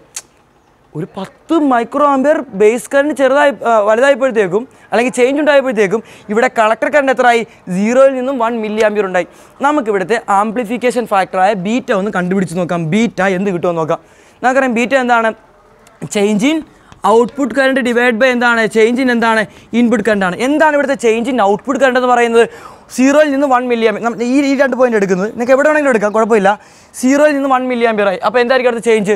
1 മില്ലി ആംബിയർ ആണ് അവിടുത്തെ ചേഞ്ച്. 1 മില്ലി ആംബിയർ മീൻസ് 10⁻³ എന്തായിരിക്കും? 10⁻³ ആംബിയർ ആയിരിക്കും. മില്ലി ആംബിയർ അല്ലേ? ഡിവൈഡ് ബൈ എന്താണ് ചേഞ്ച് ഇൻ ബേസ് കറണ്ട്? എന്താ ചേഞ്ച് ഇൻ ബേസ് കറണ്ട്? 0-ൽ നിന്നും 10 മൈക്രോ ആംബിയറിലോട്ടാണ് പോയത്. അപ്പോൾ ചേഞ്ച് എത്ര ആയിരിക്കും? 10 മൈക്രോ ആംബിയർ. ദാറ്റ് മീൻസ് എന്താണ്? 10 × 10⁻⁶ ആംബിയർ. അപ്പോൾ നമുക്ക് എന്ത് ചെയ്യാം? 10⁻³ 10⁻⁶ എന്ത് ചെയ്യാം? വെട്ടിക്കളയാം. അപ്പോൾ നമുക്ക് എന്ത് കിട്ടും? 10⁻³ കിട്ടും. ഈ 10⁻³ മുകളിൽ പോകുമ്പോൾ എന്താവും? 10 എന്താവും? 3 ഡിവൈഡ് ബൈ എന്താവും? 10 ആവും. വെട്ടിക്കളഞ്ഞ് നമുക്ക് എത്ര കിട്ടി? നമുക്ക് 100 എന്ന് കിട്ടി. 100. ഇതിൻ്റെ അർത്ഥം എന്താണ്? അതായത് ഇൻപുട്ടിൽ ഒരു കുഞ്ഞ് കറണ്ട് വേരി ചെയ്യുമ്പോൾ അത് ഔട്ട്പുട്ടിലെത്താൻ നേരത്ത് 100 മടങ്ങ് എന്തായിട്ട് മാറും? വലുതായിട്ട് മാറും. അതായത് ഐ ബി 1 മടങ്ങ് IBക്ക് എന്ത് ചേഞ്ച് ഉണ്ടാകുന്നോ അതിൻ്റെ 100 മടങ്ങ് ചേഞ്ച് ആയിരിക്കും എവിടെ ഉണ്ടാകുന്നത്? ICക്ക് ഉണ്ടാകുന്നത്. ഇൻപുട്ടിൽ എന്ത് കറണ്ടാണ് കൊടുക്കുന്നത് അതിൻ്റെ 100 മടങ്ങ് വലുതായിരിക്കും എവിടെ കിട്ടുന്നത്? ഔട്ട്പുട്ടിൽ കിട്ടുന്നത്. അതുകൊണ്ട് തന്നെയാണ് നമ്മൾ കോമൺ എമിറ്ററിനെ എന്തായിട്ട് എടുക്കുന്നത്? ഒരു ആംപ്ലിഫയർ ആയിട്ട് ചൂസ് ചെയ്യാൻ കാരണം. എന്തുകൊണ്ടാണ് ആംപ്ലിഫയർ ചൂസ് ചെയ്യുന്നത്? ഇൻപുട്ടിൽ അതായത് IBയുടെ ചേഞ്ച് വളരെ ചെറുതായിരിക്കും, പക്ഷേ ആ ചേഞ്ചിന് കറസ്പോണ്ടിങ് ആയിട്ട് ICയുടെ ചേഞ്ച് വളരെ എന്തായിരിക്കും? വലുതായിരിക്കും. അതായത് ഇൻപുട്ടിൽ നിങ്ങൾ ചെറിയൊരു സിഗ്നൽ കൊടുത്താൽ, ബേസിൽ നിങ്ങൾ ചെറിയൊരു സിഗ്നൽ കൊടുത്താൽ അത് ഔട്ട്പുട്ടിലെത്തുമ്പോൾ കളക്ടറിലെത്തുമ്പോൾ എന്തായിട്ട് മാറും? ഒരു വലിയ സിഗ്നലായിട്ട് മാറും. അതുകൊണ്ടാണ് നമ്മൾ കോമൺ എമിറ്ററിനെ എന്തായിട്ട് ചൂസ് ചെയ്യുന്നത്? ആംപ്ലിഫയർ ആയിട്ട് ചൂസ് ചെയ്യുന്നത്. നമുക്കിനി എന്ത് ചെയ്യാം? ആംപ്ലിഫയറിലോട്ട് കിടക്കാം. ഓക്കെ, അടുത്ത നമുക്ക് ആംപ്ലിഫയർ ആണ്. നമുക്കറിയാം ആംപ്ലിഫയർ ആയിട്ട് നമ്മൾ ചൂസ് ചെയ്യുന്നത് കോമൺ എമിറ്റർ കോൺഫിഗറേഷനാണ്. കാരണം കോമൺ എമിറ്ററിന് കറണ്ട് ആംപ്ലിഫിക്കേഷൻ ഫാക്ടർ കൂടുതലാണ്. അതുകൊണ്ടാണ്. അപ്പോൾ ഒന്നുമില്ല, നമ്മൾ കോമൺ എമിറ്ററിനെ ആദ്യം വരക്കുക. ആദ്യം എന്ത് വരക്കുക? ട്രാൻസിസ്റ്റർ. ദെൻ എന്താണ്? എമിറ്ററിനെ കോമൺ ആക്കി, കളക്ടറിനെ ഔട്ട്പുട്ടിൽ കൊണ്ടുവന്നു, ബേസിനെ ഇൻപുട്ടിൽ. നിങ്ങൾ കാണാപ്പാടം പഠിക്കില്ല, ഈ പടമൊന്നും വരയ്ക്കാം, വളരെ സിമ്പിളാണ്, ഒന്നുമില്ല. ഇനി ഇവിടെയാണ് നമ്മൾ എന്ത് എടുക്കുന്നത്? ഔട്ട്പുട്ട് എടുക്കുന്നത് എവിടെ നിന്നാണ്? ഈ ലോഡ് റെസിസ്റ്ററിന് അക്രോസ് ആണ് നമ്മുടെ ഔട്ട്പുട്ട് എന്ന്. അപ്പോൾ നമ്മുടെ ഔട്ട്പുട്ട് റെസിസ്റ്റൻസ് ആണ് ലോഡ് റെസിസ്റ്റർ. ചില ആൾക്കാരെ RC അല്ലെങ്കിൽ കളക്ടർ റെസിസ്റ്റൻസ് എന്ന് വിളിക്കാറൊന്നും കുഴപ്പമൊന്നുമില്ല. ദെൻ നമുക്കറിയാം ഇൻപുട്ട് കൊടുക്കുന്ന എവിടെയാണ്? ഇൻപുട്ട് നമ്മുടെ മൈക്കാണ് നമ്മുടെ ഇൻപുട്ട് എങ്കിൽ ഇൻപുട്ട് കൊടുക്കുന്ന എവിടെയാണ്? ബേസല്ലേ നമ്മുടെ ഇൻപുട്ട് എന്ന് പറയുന്നത്. അപ്പോൾ ബേസിലാണ് നമ്മൾ എന്ത് കൊടുക്കുന്നത്? Input voltage. നമുക്ക് ആ ഇൻപുട്ട് വോൾട്ടേജിനെ VI എന്ന് വിളിക്കാം. ആ ഇൻപുട്ട് വോൾട്ടേജ് നമുക്ക് എന്ത് വിളിക്കാം? VI എന്ന് വിളിക്കാം. ഓക്കെ, അപ്പോൾ ഇൻപുട്ട് കൊടുത്തു, നമ്മൾ ഇവിടുന്ന് ഔട്ട്പുട്ട് എടുത്തു. എന്താ നേരത്തെ വ്യത്യാസം? നേരത്തെ ഈ ഇൻപുട്ട് ഔട്ട്പുട്ട് ഒന്നും ഇല്ലായിരുന്നു, ജസ്റ്റ് ആ വോൾട്ടേജ് മാത്രമേ ഉള്ളെങ്കിൽ ഇവിടെ നമ്മൾ ഇൻപുട്ട് കൊടുക്കും, ആ ഇൻപുട്ട് ബേസിൽ വന്നിട്ട് അത് കളക്റ്റിലെത്തുമ്പോൾ എന്തായിട്ട് മാറും? ഒരു വലിയ ഔട്ട്പുട്ടായിട്ട് മാറും. ആ ഔട്ട്പുട്ട് എവിടെ നമ്മൾ കളക്ട് ചെയ്യുന്നു? RL അക്രോസ് ഔട്ട്പുട്ട് കളക്ട് ചെയ്യുന്നു. ഇനി ബയാസിങ് ചെയ്യേണ്ടേ? ബയാസിങ് ചെയ്യുന്നത് എങ്ങനെയാണ്? നമ്മുടെ ബാറ്ററി കൊണ്ടാണ്. ബാറ്ററി ഏത് ബാറ്ററി വെക്കാം? നമുക്കറിയാം ഇവിടെ NPN ട്രാൻസിസ്റ്റർ അല്ലേ, ഇൻപുട്ട് അല്ലെങ്കിൽ ബേസ് നമ്മൾ ഫോർവേഡ് ബയസ് അല്ലേ. അപ്പോൾ എന്താണ്? ഇൻപുട്ട് ഫോർവേഡ് ബയസിൽ വെച്ചു എങ്കിലല്ലേ സിഗ്നൽ അങ്ങോട്ടേക്ക് പോകത്തുള്ളൂ. ദെൻ എന്താണ് ഔട്ട്പുട്ട്? നമുക്കറിയാം നമ്മൾ നേരത്തെ പഠിച്ച അതേപോലെ തന്നെ റിവേഴ്സ് ബയസ്. അപ്പോൾ എന്താണ്? പോസിറ്റീവ് നെഗറ്റീവ് പരിപാടി കഴിഞ്ഞു. ഇതാണ് ഒരു ആംപ്ലിഫയറിൻ്റെ ഒരു ബേസിക് സർക്യൂട്ട് എന്ന് പറയുന്നത്. ഇനി ഇവിടെ നിന്ന് എക്സാമിന് ക്വസ്റ്റ്യൻ. അപ്പം ഇതിൻ്റെ പ്രിൻസിപ്പിൾ എന്താണെന്ന് ചോദിച്ചാൽ എന്താണ് ഇതിൻ്റെ പ്രിൻസിപ്പിൾ? നമുക്കറിയാം ഒരു കോമൺ എമിറ്ററിന് ആംപ്ലിഫിക്കേഷൻ ഫാക്ടർ കൂടുതലാണ്. അതായത് കോമൺ എമിറ്ററിൻ്റെ ഔട്ട്പുട്ട് കറണ്ട് എന്ന് പറയുന്നത് എന്തായിരിക്കും? ബീറ്റ ടൈംസ് എന്താണ്? ഇൻപുട്ട് കറണ്ടാണ്. അതുകൊണ്ട് തന്നെ കറണ്ട് ആംപ്ലിഫിക്കേഷൻ ഫാക്ടർ കൂടുതലായതുകൊണ്ടാണ് നമ്മൾ കോമൺ എമിറ്ററിനെ ആംപ്ലിഫയർ ആയിട്ട് ചൂസ് ചെയ്യുന്നത്. അതാണ് അതിൻ്റെ വർക്കിംഗ് പ്രിൻസിപ്പിൾ എന്ന് പറയുന്നത്. ഇനി നമുക്കിവിടെ എന്താണ് കറണ്ട് ഗെയിൻ കണ്ടുപിടിച്ചതുപോലെ തന്നെ വോൾട്ടേജ് ഗെയിൻ കണ്ടുപിടിക്കുക. എന്താ വോൾട്ടേജ് ഗെയിൻ? ഒന്നുമില്ല. വോൾട്ടേജ് ഗെയിൻ എന്ന് പറയുന്നത് ഔട്ട്പുട്ട് വോൾട്ടേജ് ബൈ എന്തായിരിക്കും? ഇൻപുട്ട് വോൾട്ടേജ് ആയിരിക്കും. Output voltage by input voltage ആണ് നമ്മൾ വോൾട്ടേജ് ഗെയിൻ എന്ന് പറയുന്നത്. ഓക്കെ, അത് കണ്ടുപിടിക്കാൻ വേണ്ടി ഞാൻ എന്ത് ചെയ്യുന്നു? ഇൻപുട്ട് സെക്ഷനല്ലേ ഇത്. ഇവിടെ ഞാൻ എന്ത് അപ്ലൈ ചെയ്യുന്നു? കിർച്ചോഫിൻ്റെ ലൂപ്പ് റൂള് അപ്ലൈ ചെയ്യുന്നു. കിർച്ചോഫിൻ്റെ വോൾട്ടേജിലോ അല്ലെങ്കിൽ എന്താണ് ലൂപ്പ് റൂൾ എന്ത് ചെയ്യുന്നു? അപ്ലൈ ചെയ്യുന്നു. ഇവിടുത്തെ ബേസ് കറണ്ട് നമുക്ക് എല്ലാവർക്കും അറിയാം. Base current എങ്ങോട്ടേക്കായിരിക്കും? അകത്തോട്ടായിരിക്കും IB. അതുപോലെ തന്നെ കളക്ടർ കറണ്ട് ഇങ്ങോട്ടേക്കായിരിക്കും IC. അപ്പോൾ ക്രിച്ചോഫിൻ്റെ ലൂപ്പ് റൂൾ ഒന്ന് അപ്ലൈ ചെയ്തേ. അപ്പോൾ ക്രിച്ചോഫിൻ്റെ ലൂപ്പ് റൂൾ നമ്മൾ അപ്ലൈ ചെയ്യാൻ നേരത്ത് നമുക്ക് എന്താ കിട്ടുന്ന നോക്കിയേ. ഈ വോൾട്ടേജ് നമുക്ക് VBB എന്ന് വിളിക്കാം, ബേസിൽ കൊടുക്കുന്ന വോൾട്ടേജ്. ഇതിനെ കളക്ടറിലായതുകൊണ്ട് VCC എന്ന് വിളിക്കാം. ഒന്നുമില്ല, VCCയും VB ചുമ്മാ വിളിച്ചതേ ഉള്ളൂ. ഇനി ശ്രദ്ധിക്കുക, ക്രിച്ചോഫിൻ്റെ ലൂപ്പ് റൂൾ അപ്ലൈ ചെയ്യാൻ നേരത്ത് ഇവിടെ വോൾട്ടേജ് ഈ സാധനത്തിന് വോൾട്ടേജ് കൊടുക്കുന്ന ആരൊക്കെയാണ്? VBB ഒരു വോൾട്ടേജ് സോഴ്സാണ്. അതുപോലെ തന്നെ VIയും ഒരു വോൾട്ടേജ് സോഴ്സാണ്. എന്താണ് VBBയും VIയും വോൾട്ടേജ് സോഴ്സ് ആകാൻ കാരണം VI എന്ന് പറയുന്നത് നമ്മുടെ മൈക്കാന്നിരിക്കട്ടെ, മൈക്കിൻ്റെ പ്രത്യേകത എന്താണ്? മൈക്കിൻ്റെ പ്രത്യേകത നമ്മുടെ സൗണ്ട് എനർജീനെ എന്ത് എനർജി ആയിട്ട് കൺവേർട്ട് ചെയ്യും? ഇലക്ട്രിക്കൽ എനർജി ആയിട്ട് എന്ത് ചെയ്യും? കൺവേർട്ട് ചെയ്യും. അപ്പോൾ മൈക്കിനകത്ത് എന്താ പ്രത്യേകത? ഈ സൗണ്ട് എനർജി എന്തായിട്ട് മാറും? ഇലക്ട്രിക്കൽ എനർജി ആയിട്ട് മാറും. അപ്പോൾ ഇവിടെ എനർജി സോഴ്സ് എന്ന് പറയുന്നത് നമ്മൾ ബേസിൽ കൊടുക്കുന്ന ഈ VBB എന്ന് പറയുന്ന വോൾട്ടേജും അതുപോലെ തന്നെ ഈ VI എന്ന് പറയുന്ന സാധനം എന്താണ്? വോൾട്ടേജ് സോഴ്സ് ആയതുകൊണ്ട് നമ്മൾ ഇൻപുട്ടിൽ കൊടുക്കുന്ന വോൾട്ടേജ് സോഴ്സ് പറയുമ്പോൾ VBB ഒരു വോൾട്ടേജ് സോഴ്സാണ്, VI എന്താണ്? വോൾട്ടേജ് സോഴ്സാണ്. ഈ കൊടുക്കുന്ന വോൾട്ടേജ് എവിടെയാണ് ഡ്രോപ്പ് ആകുന്നത്? ഇവിടെ ബേസിനും എമിറ്ററിനും അക്രോസ്. എൻ്റെ ബേസിനും എമിറ്ററിനും അക്രോസ് എന്ത് ചെയ്യും? ഡ്രോപ്പ് ആകും. VBക്ക് അക്രോസ് ഈ വോൾട്ടേജ് എന്താവും? ഡ്രോപ്പ് ആകും.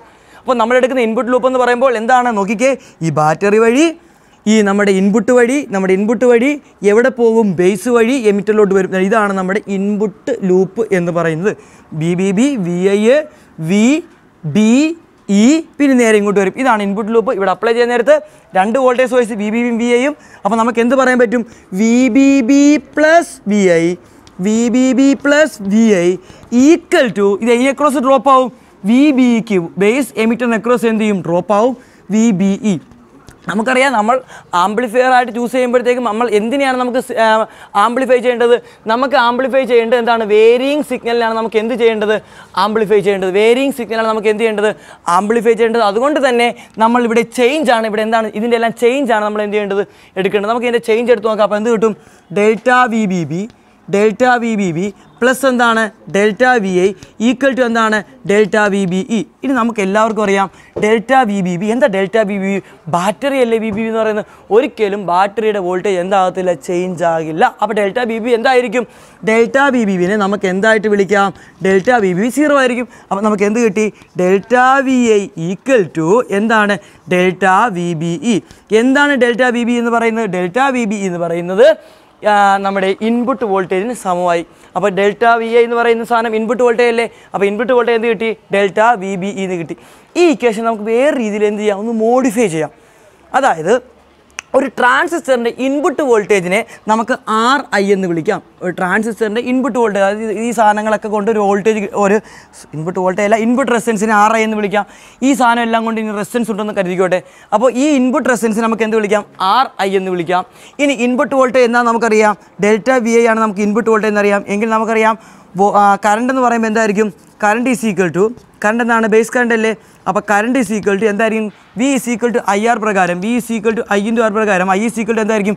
V ബൈ എന്താണ്? R ആണ്. ഇവിടുത്തെ വോൾട്ടേജ് എന്ന് പറയുന്നതാണ് ഡെൽറ്റ VI അല്ലേ. അപ്പോൾ delta VI divide by input resistance നമുക്ക് എന്ത് വിളിക്കാം? I എന്ന് വിളിക്കാം. ഇൻപുട്ട് റെസിസ്റ്റൻസ് ആ ഇൻപുട്ടിലുണ്ടാകുന്ന റെസിസ്റ്റൻസ് ആണ് ഇൻപുട്ട് റെസിസ്റ്റൻസ് പറയുന്നത്. അപ്പോൾ നമുക്ക് delta IB equal to delta VI divide by എന്ത് വിളിക്കാം? RI എന്ന് വിളിക്കാം. അവിടെ നിന്ന് ഡെൽറ്റ VI നമുക്ക് ഇങ്ങനെ കണ്ടുപിടിക്കാം. ഡെൽറ്റ VI ഈ ഒരു ഇക്വേഷനുണ്ട്. Delta VI is equal to എന്തായിരിക്കും? Delta VI is equal to delta IB into എന്താണ്? RI. ഒന്നുമില്ല, എന്താണ് input voltage? Input voltage is equal to input current എന്താണ്? IB. ഇൻപുട്ട് കറണ്ട് ഇൻറ്റു എന്താണ്? Input resistance. ഇൻപുട്ട് റെസിസ്റ്റൻസ് ഇവിടെ ഉണ്ടാകുന്ന എല്ലാം ഈ കമ്പോണൻസ് എല്ലാം മൂലം ഉണ്ടാകുന്ന ടോട്ടൽ റെസിസ്റ്റൻസ് ആണെന്ന് പറയുന്നത് ഇൻപുട്ട് റെസിസ്റ്റൻസ് ആണ്, വേറൊന്നുമില്ല അവിടെ. അപ്പോൾ നമുക്ക് എന്ത് കിട്ടി? ഇൻപുട്ട് വോൾട്ടേജ് കിട്ടി. അപ്പോൾ input voltage VBE input voltage ആണ്. ആ VBE എന്തിന് ഈക്വലാണ്? IB ഇൻറ്റു എന്താണ്? RIക്ക് എന്താണ്? ഈക്വലാണ്. ഇനി നമുക്ക് എങ്ങോട്ട് പോകാം? ഔട്ട്പുട്ട് ലൂപ്പിലോട്ട് പോകാം. ഓക്കെ, ഔട്ട്പുട്ട് ലൂപ്പിലോട്ട് പോയി. ഓക്കെ, നമുക്ക് ഔട്ട്പുട്ട് ലൂപ്പിൽ എന്ത് ചെയ്യാം? ഇവിടുത്തെ ക്രിച്ചോഫിൻ്റെ വോൾട്ടേജ് റൂൾ എന്ത് ചെയ്യാം, ഒന്ന് അപ്ലൈ ചെയ്യാം.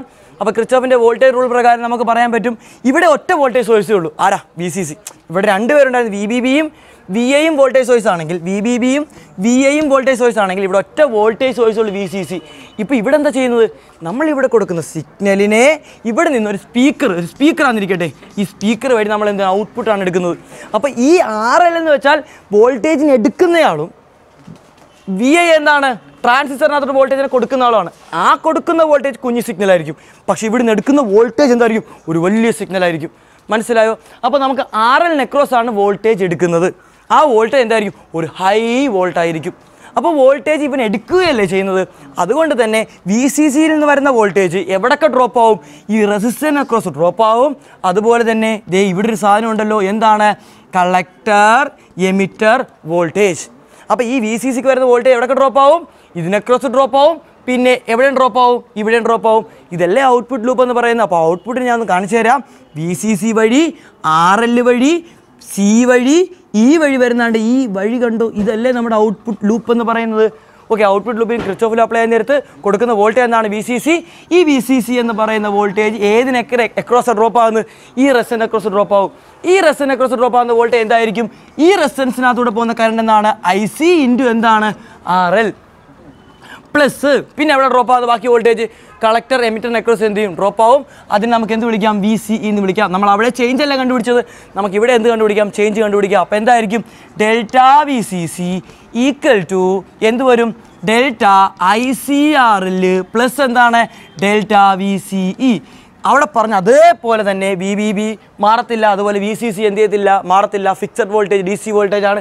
അപ്പോൾ ഡെൽറ്റ VCC എന്തായിരിക്കും, 0 ആയിരിക്കും. അപ്പോൾ നമുക്ക് എന്ത് കിട്ടി, 0 ഈക്വൽ ടു ICRL പ്ലസ് എന്താണ്, ഡെൽറ്റ VCE. ഇവിടെ നിന്ന് ഡെൽറ്റ VCE കണ്ടുപിടിച്ചേ, അതല്ല output voltage. Delta VCE equal to എന്താണ്, മൈനസ് എന്താണ് ICRL, മൈനസ് എന്താണ് ICRL.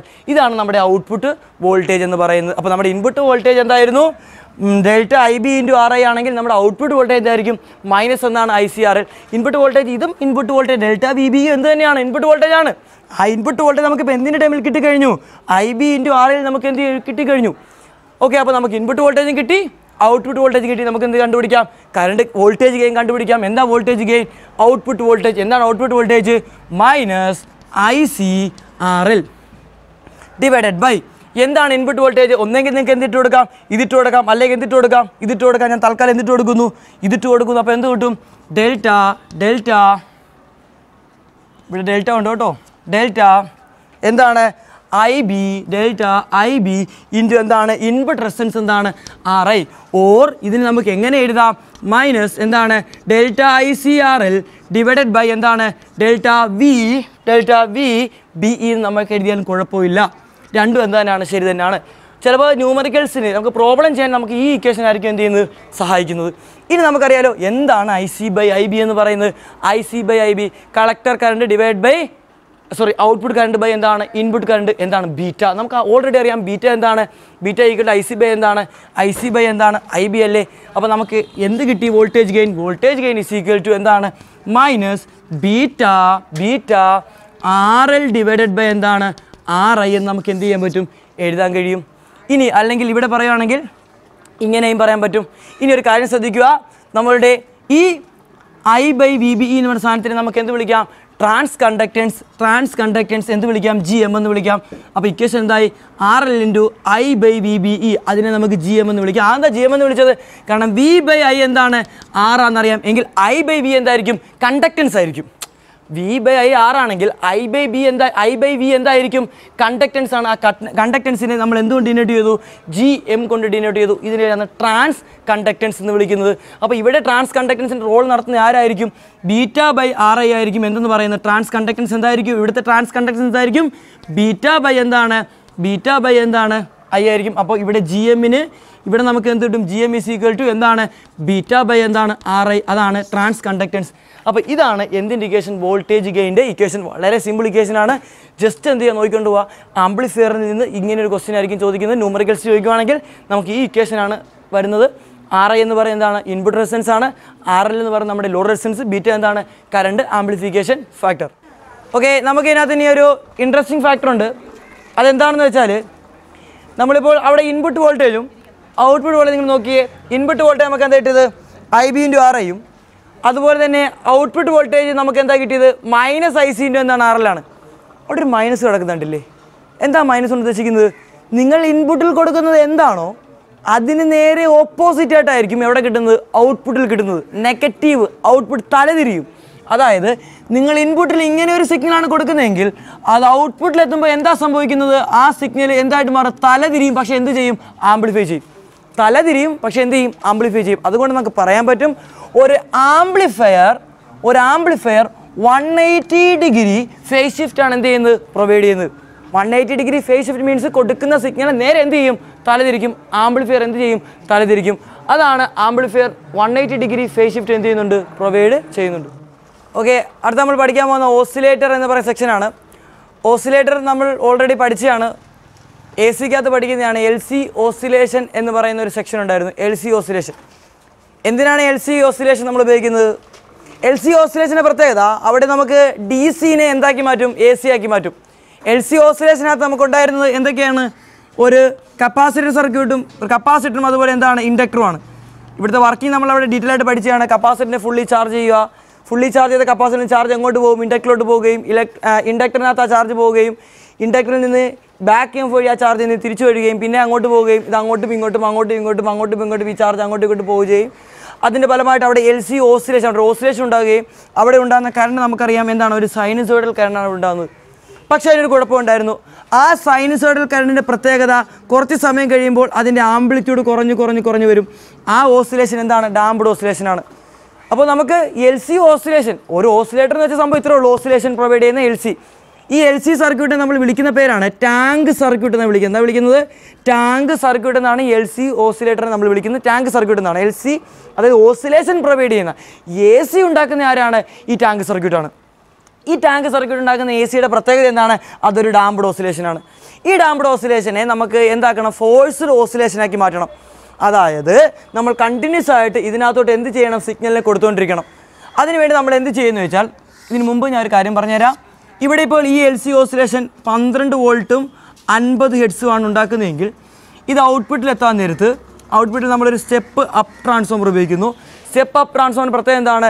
ഈ 12 വോൾട്ടിന് അത് 230 വോൾട്ട് 50 ഹെർട്സ് നമ്മുടെ വീട്ടിലൊക്കെ ഉപയോഗിക്കത്തില്ലേ? ബാറ്ററിയിൽ നിന്നല്ലേ നമ്മൾ എന്താക്കി മാറ്റുന്നത്? AC ആക്കി മാറ്റുന്നത്. അപ്പോൾ അവിടെ ഒരു ഓസിലേറ്റർ കാണും. ഈ ഓസിലേറ്ററിൽ നിന്നുണ്ടാകുന്ന ഔട്ട്പുട്ട് എന്ന് വെച്ചാൽ എത്ര ആയിരിക്കും? 12 വോൾട്ട്. കാരണം ബാറ്ററിയുടെ വോൾട്ടേജ് 12 വോൾട്ടാണ്. ആ 12 വോൾട്ടിനെ ഹൈ വോൾട്ടാക്കി മാറ്റാൻ വേണ്ടി നമുക്കൊരു സ്റ്റെപ്പ് അപ്പ് ട്രാൻസ്ഫോമർ ഉപയോഗിക്കാം. ഒരു സ്റ്റെപ്പ് അപ്പ് ട്രാൻസ്ഫോമർ. അപ്പോൾ ഈ ഓസിലേഷൻ്റെ പ്രത്യേകം എന്താണ്? ഇതിൻ്റെ ആംപ്ലിറ്റ്യൂഡ് എന്ത് ചെയ്തുകൊണ്ടിരിക്കും? കുറഞ്ഞുകൊണ്ടിരിക്കും. അതുകൊണ്ട് തന്നെ ഈ ഓസിലേറ്റർ ഉണ്ടാക്കുന്ന അല്ലെങ്കിൽ ഈ ടാങ്ക് സർക്യൂട്ട് ഉണ്ടാക്കുന്ന ഔട്ട്പുട്ടിൻ്റെ ചെറിയൊരു പോർഷനെ നമുക്ക് നമ്മുടെ ആംപ്ലിഫയറിനകത്തോട്ട് കൊടുക്കണം. ആംപ്ലിഫയർ എന്ത് ചെയ്യും? ഈ വീക്ക് സിഗ്നലിനെ എന്താക്കി മാറ്റും? ഒരു ആംപ്ലിഫൈഡ് സിഗ്നലാക്കി മാറ്റിയിട്ട് നേരെ എങ്ങോട്ട് കൊണ്ട് കൊടുക്കും? ഈ ഓസിലേറ്റർ തന്നെ കൊണ്ട് കൊടുക്കും. അതുകൊണ്ട് തന്നെ നമുക്കൊരു ഫീഡ്ബാക്ക് സർക്യൂട്ട് വേണം. അപ്പോൾ നമ്മൾ എന്ത് ചെയ്യും? ഈ ഫീഡ്ബാക്ക് ആയിട്ട് നമ്മൾ ഉപയോഗിക്കുന്നത് എന്താണ്? ഒരു ട്രാൻസിസ്റ്റർ തന്നെയാണ്. ട്രാൻസിസ്റ്റർ അല്ല, ട്രാൻസ്ഫോമറാണ് ഉപയോഗിക്കുന്നത്. ഇവിടെ ഉപയോഗിക്കുന്ന ട്രാൻസ്ഫോമർ എന്ത് ട്രാൻസ്ഫോമറാണ്? Step down transformer. അതായത് നമ്മളുടെ ടാങ്ക് സർക്യൂട്ട് ഉണ്ടാക്കുന്ന ഔട്ട്പുട്ടിൻ്റെ ഒരു കുഞ്ഞു പോർഷൻ ഫീഡ്ബാക്ക്. എന്താ ഫീഡ്ബാക്ക്? ഇവിടെ നിന്ന് ഫീഡ് ചെയ്തിട്ട് അതിനെ ബാക്ക് ചെയ്യും. എങ്ങോട്ടേക്കാണ് ബാക്ക് ചെയ്യുന്നത്? ഇതിൻ്റെ അകത്തോട്ട് തന്നെ കൊടുക്കും. പക്ഷേ എങ്ങനെ? നേരിട്ട് കൊടുക്കുകയാണ് ചെയ്യുന്നത്? അല്ല, ഒരു ആംപ്ലിഫയറിനകത്ത് നമ്മൾ ഇതിനെ കടത്തി വിട്ടിട്ട് അതിനെ ഒരു വലിയ സിഗ്നലാക്കി മാറ്റും. അപ്പോൾ അടുത്ത എന്താണ്? ഈ ഫീഡ്ബാക്ക് ചെയ്ത ഇവിടെ ഈ സർക്യൂട്ടിൻ്റെ പേരെന്താണ്? Feedback circuit. അപ്പോൾ എന്തിനാണ് ഫീഡ്ബാക്ക് സർക്യൂട്ട് ഉപയോഗിക്കുന്നത്? നമ്മുടെ ഈ ഔട്ട്പുട്ടിൻ്റെ LC-യുടെ ഔട്ട്പുട്ടിൻ്റെ ഒരു കുഞ്ഞു പോർഷനെ നമുക്ക് ആംപ്ലിഫയർ വെച്ച് എന്ത് ചെയ്യണം? ആംപ്ലിഫൈ ചെയ്യണം. അതിനുവേണ്ടി ഫീഡ്ബാക്ക് ചെയ്യണം. ഈ ഫീഡ്ബാക്ക് സർക്യൂട്ടാണ് നമ്മുടെ ആംപ്ലിഫയറിൻ്റെ എന്തായിട്ട് ആക്ട് ചെയ്യുന്നത്? ഇൻപുട്ടായിട്ട് ആക്ട് ചെയ്യുന്നത്. നമുക്ക് എല്ലാവർക്കും അറിയാം ആംപ്ലിഫയറിൻ്റെ ഇൻപുട്ടായിട്ട് നമ്മളവിടെ ഓർമ്മയുണ്ടായിരുന്നു ആംപ്ലിഫയർ വരച്ചത്. ഒരു ആംപ്ലിഫയർ എന്ന് പറയുമ്പോൾ നമ്മൾ കോമൺ എമിറ്റർ അല്ലേ? അപ്പോൾ ബേസ് ഇൻപുട്ട്, എമിറ്റർ എന്താണ്? കോമൺ, കളക്ടർ എന്താണ്? ഔട്ട്പുട്ട്. അപ്പോൾ നമ്മൾ ഇൻപുട്ട് കൊടുക്കുന്ന എവിടെയാണ്? ഇൻപുട്ട് നേരെ എവിടെ കൊണ്ട് കൊടുക്കുക? നമ്മുടെ ബേസിൽ കൊണ്ട് കൊടുക്കുക. ഇതിൻ്റെ അടുത്ത വയർ എവിടെ കൊണ്ട് കണക്ട് ചെയ്യുക? ഒരു ബാറ്ററി ആയിട്ട് എന്ത് ചെയ്യുക? കണക്ട് ചെയ്യുക. നിങ്ങൾ മുമ്പത്തെ ആ ഒരു ആംപ്ലിഫയറിൻ്റെ സർക്യൂട്ട് നോക്കിയാൽ മനസ്സിലാവും. നമ്മളിവിടെ ഒരു ഇൻപുട്ട് കൊടുത്തിട്ടുണ്ടായിരുന്നു അല്ലേ? ആ ഇൻപുട്ട് ഇപ്പോൾ എവിടെ കൊണ്ട് വെച്ചിരിക്കുന്നു? ഇവിടെ കൊണ്ട് വെച്ചിരിക്കുന്നു. കാരണം നമുക്ക് ഫീഡ്ബാക്ക് ചെയ്യേണ്ടത് ഇവിടുന്നാണ്. ആ ഇൻപുട്ട് ഇവിടെ ഇരുന്ന ഇൻപുട്ടിനെ ഇപ്പോൾ എവിടെ കൊണ്ട് വെച്ചു? ഇവിടെ കൊണ്ട് വെച്ചു. അങ്ങനെ ഇവിടെ നമുക്ക് ട്രാൻസിസ്റ്ററിനെ ബയാസ് ചെയ്യിക്കാൻ വേണ്ടി ബാറ്ററി എടുക്കണം. നമുക്ക് ഇൻപുട്ട് എങ്ങനെയാണ്? ഫോർവേഡ് ബയാസ് ആണ്. ഇത് NPN ട്രാൻസിസ്റ്റർ അല്ലേ? അപ്പോൾ ഇവിടെ എന്താണ്? Positive, negative. നമ്മൾ മുമ്പ് പഠിച്ച ആംപ്ലിഫയർ തന്നെ, ഒരു മാറ്റവും ഇല്ല. അവിടെ വി ഐ ഇപ്പോൾ എവിടെ ആയിരിക്കുന്നു? ഫീഡ്ബാക്ക് സർക്യൂട്ട് ആയിരുന്നുള്ളൂ, വേറെ ഒന്നുമില്ല. ഇനി അവിടെ നമ്മൾ ഔട്ട്പുട്ടിൽ എന്താ വരച്ചത്? ഒരു റെസിസ്റ്ററല്ലേ വരച്ചത്.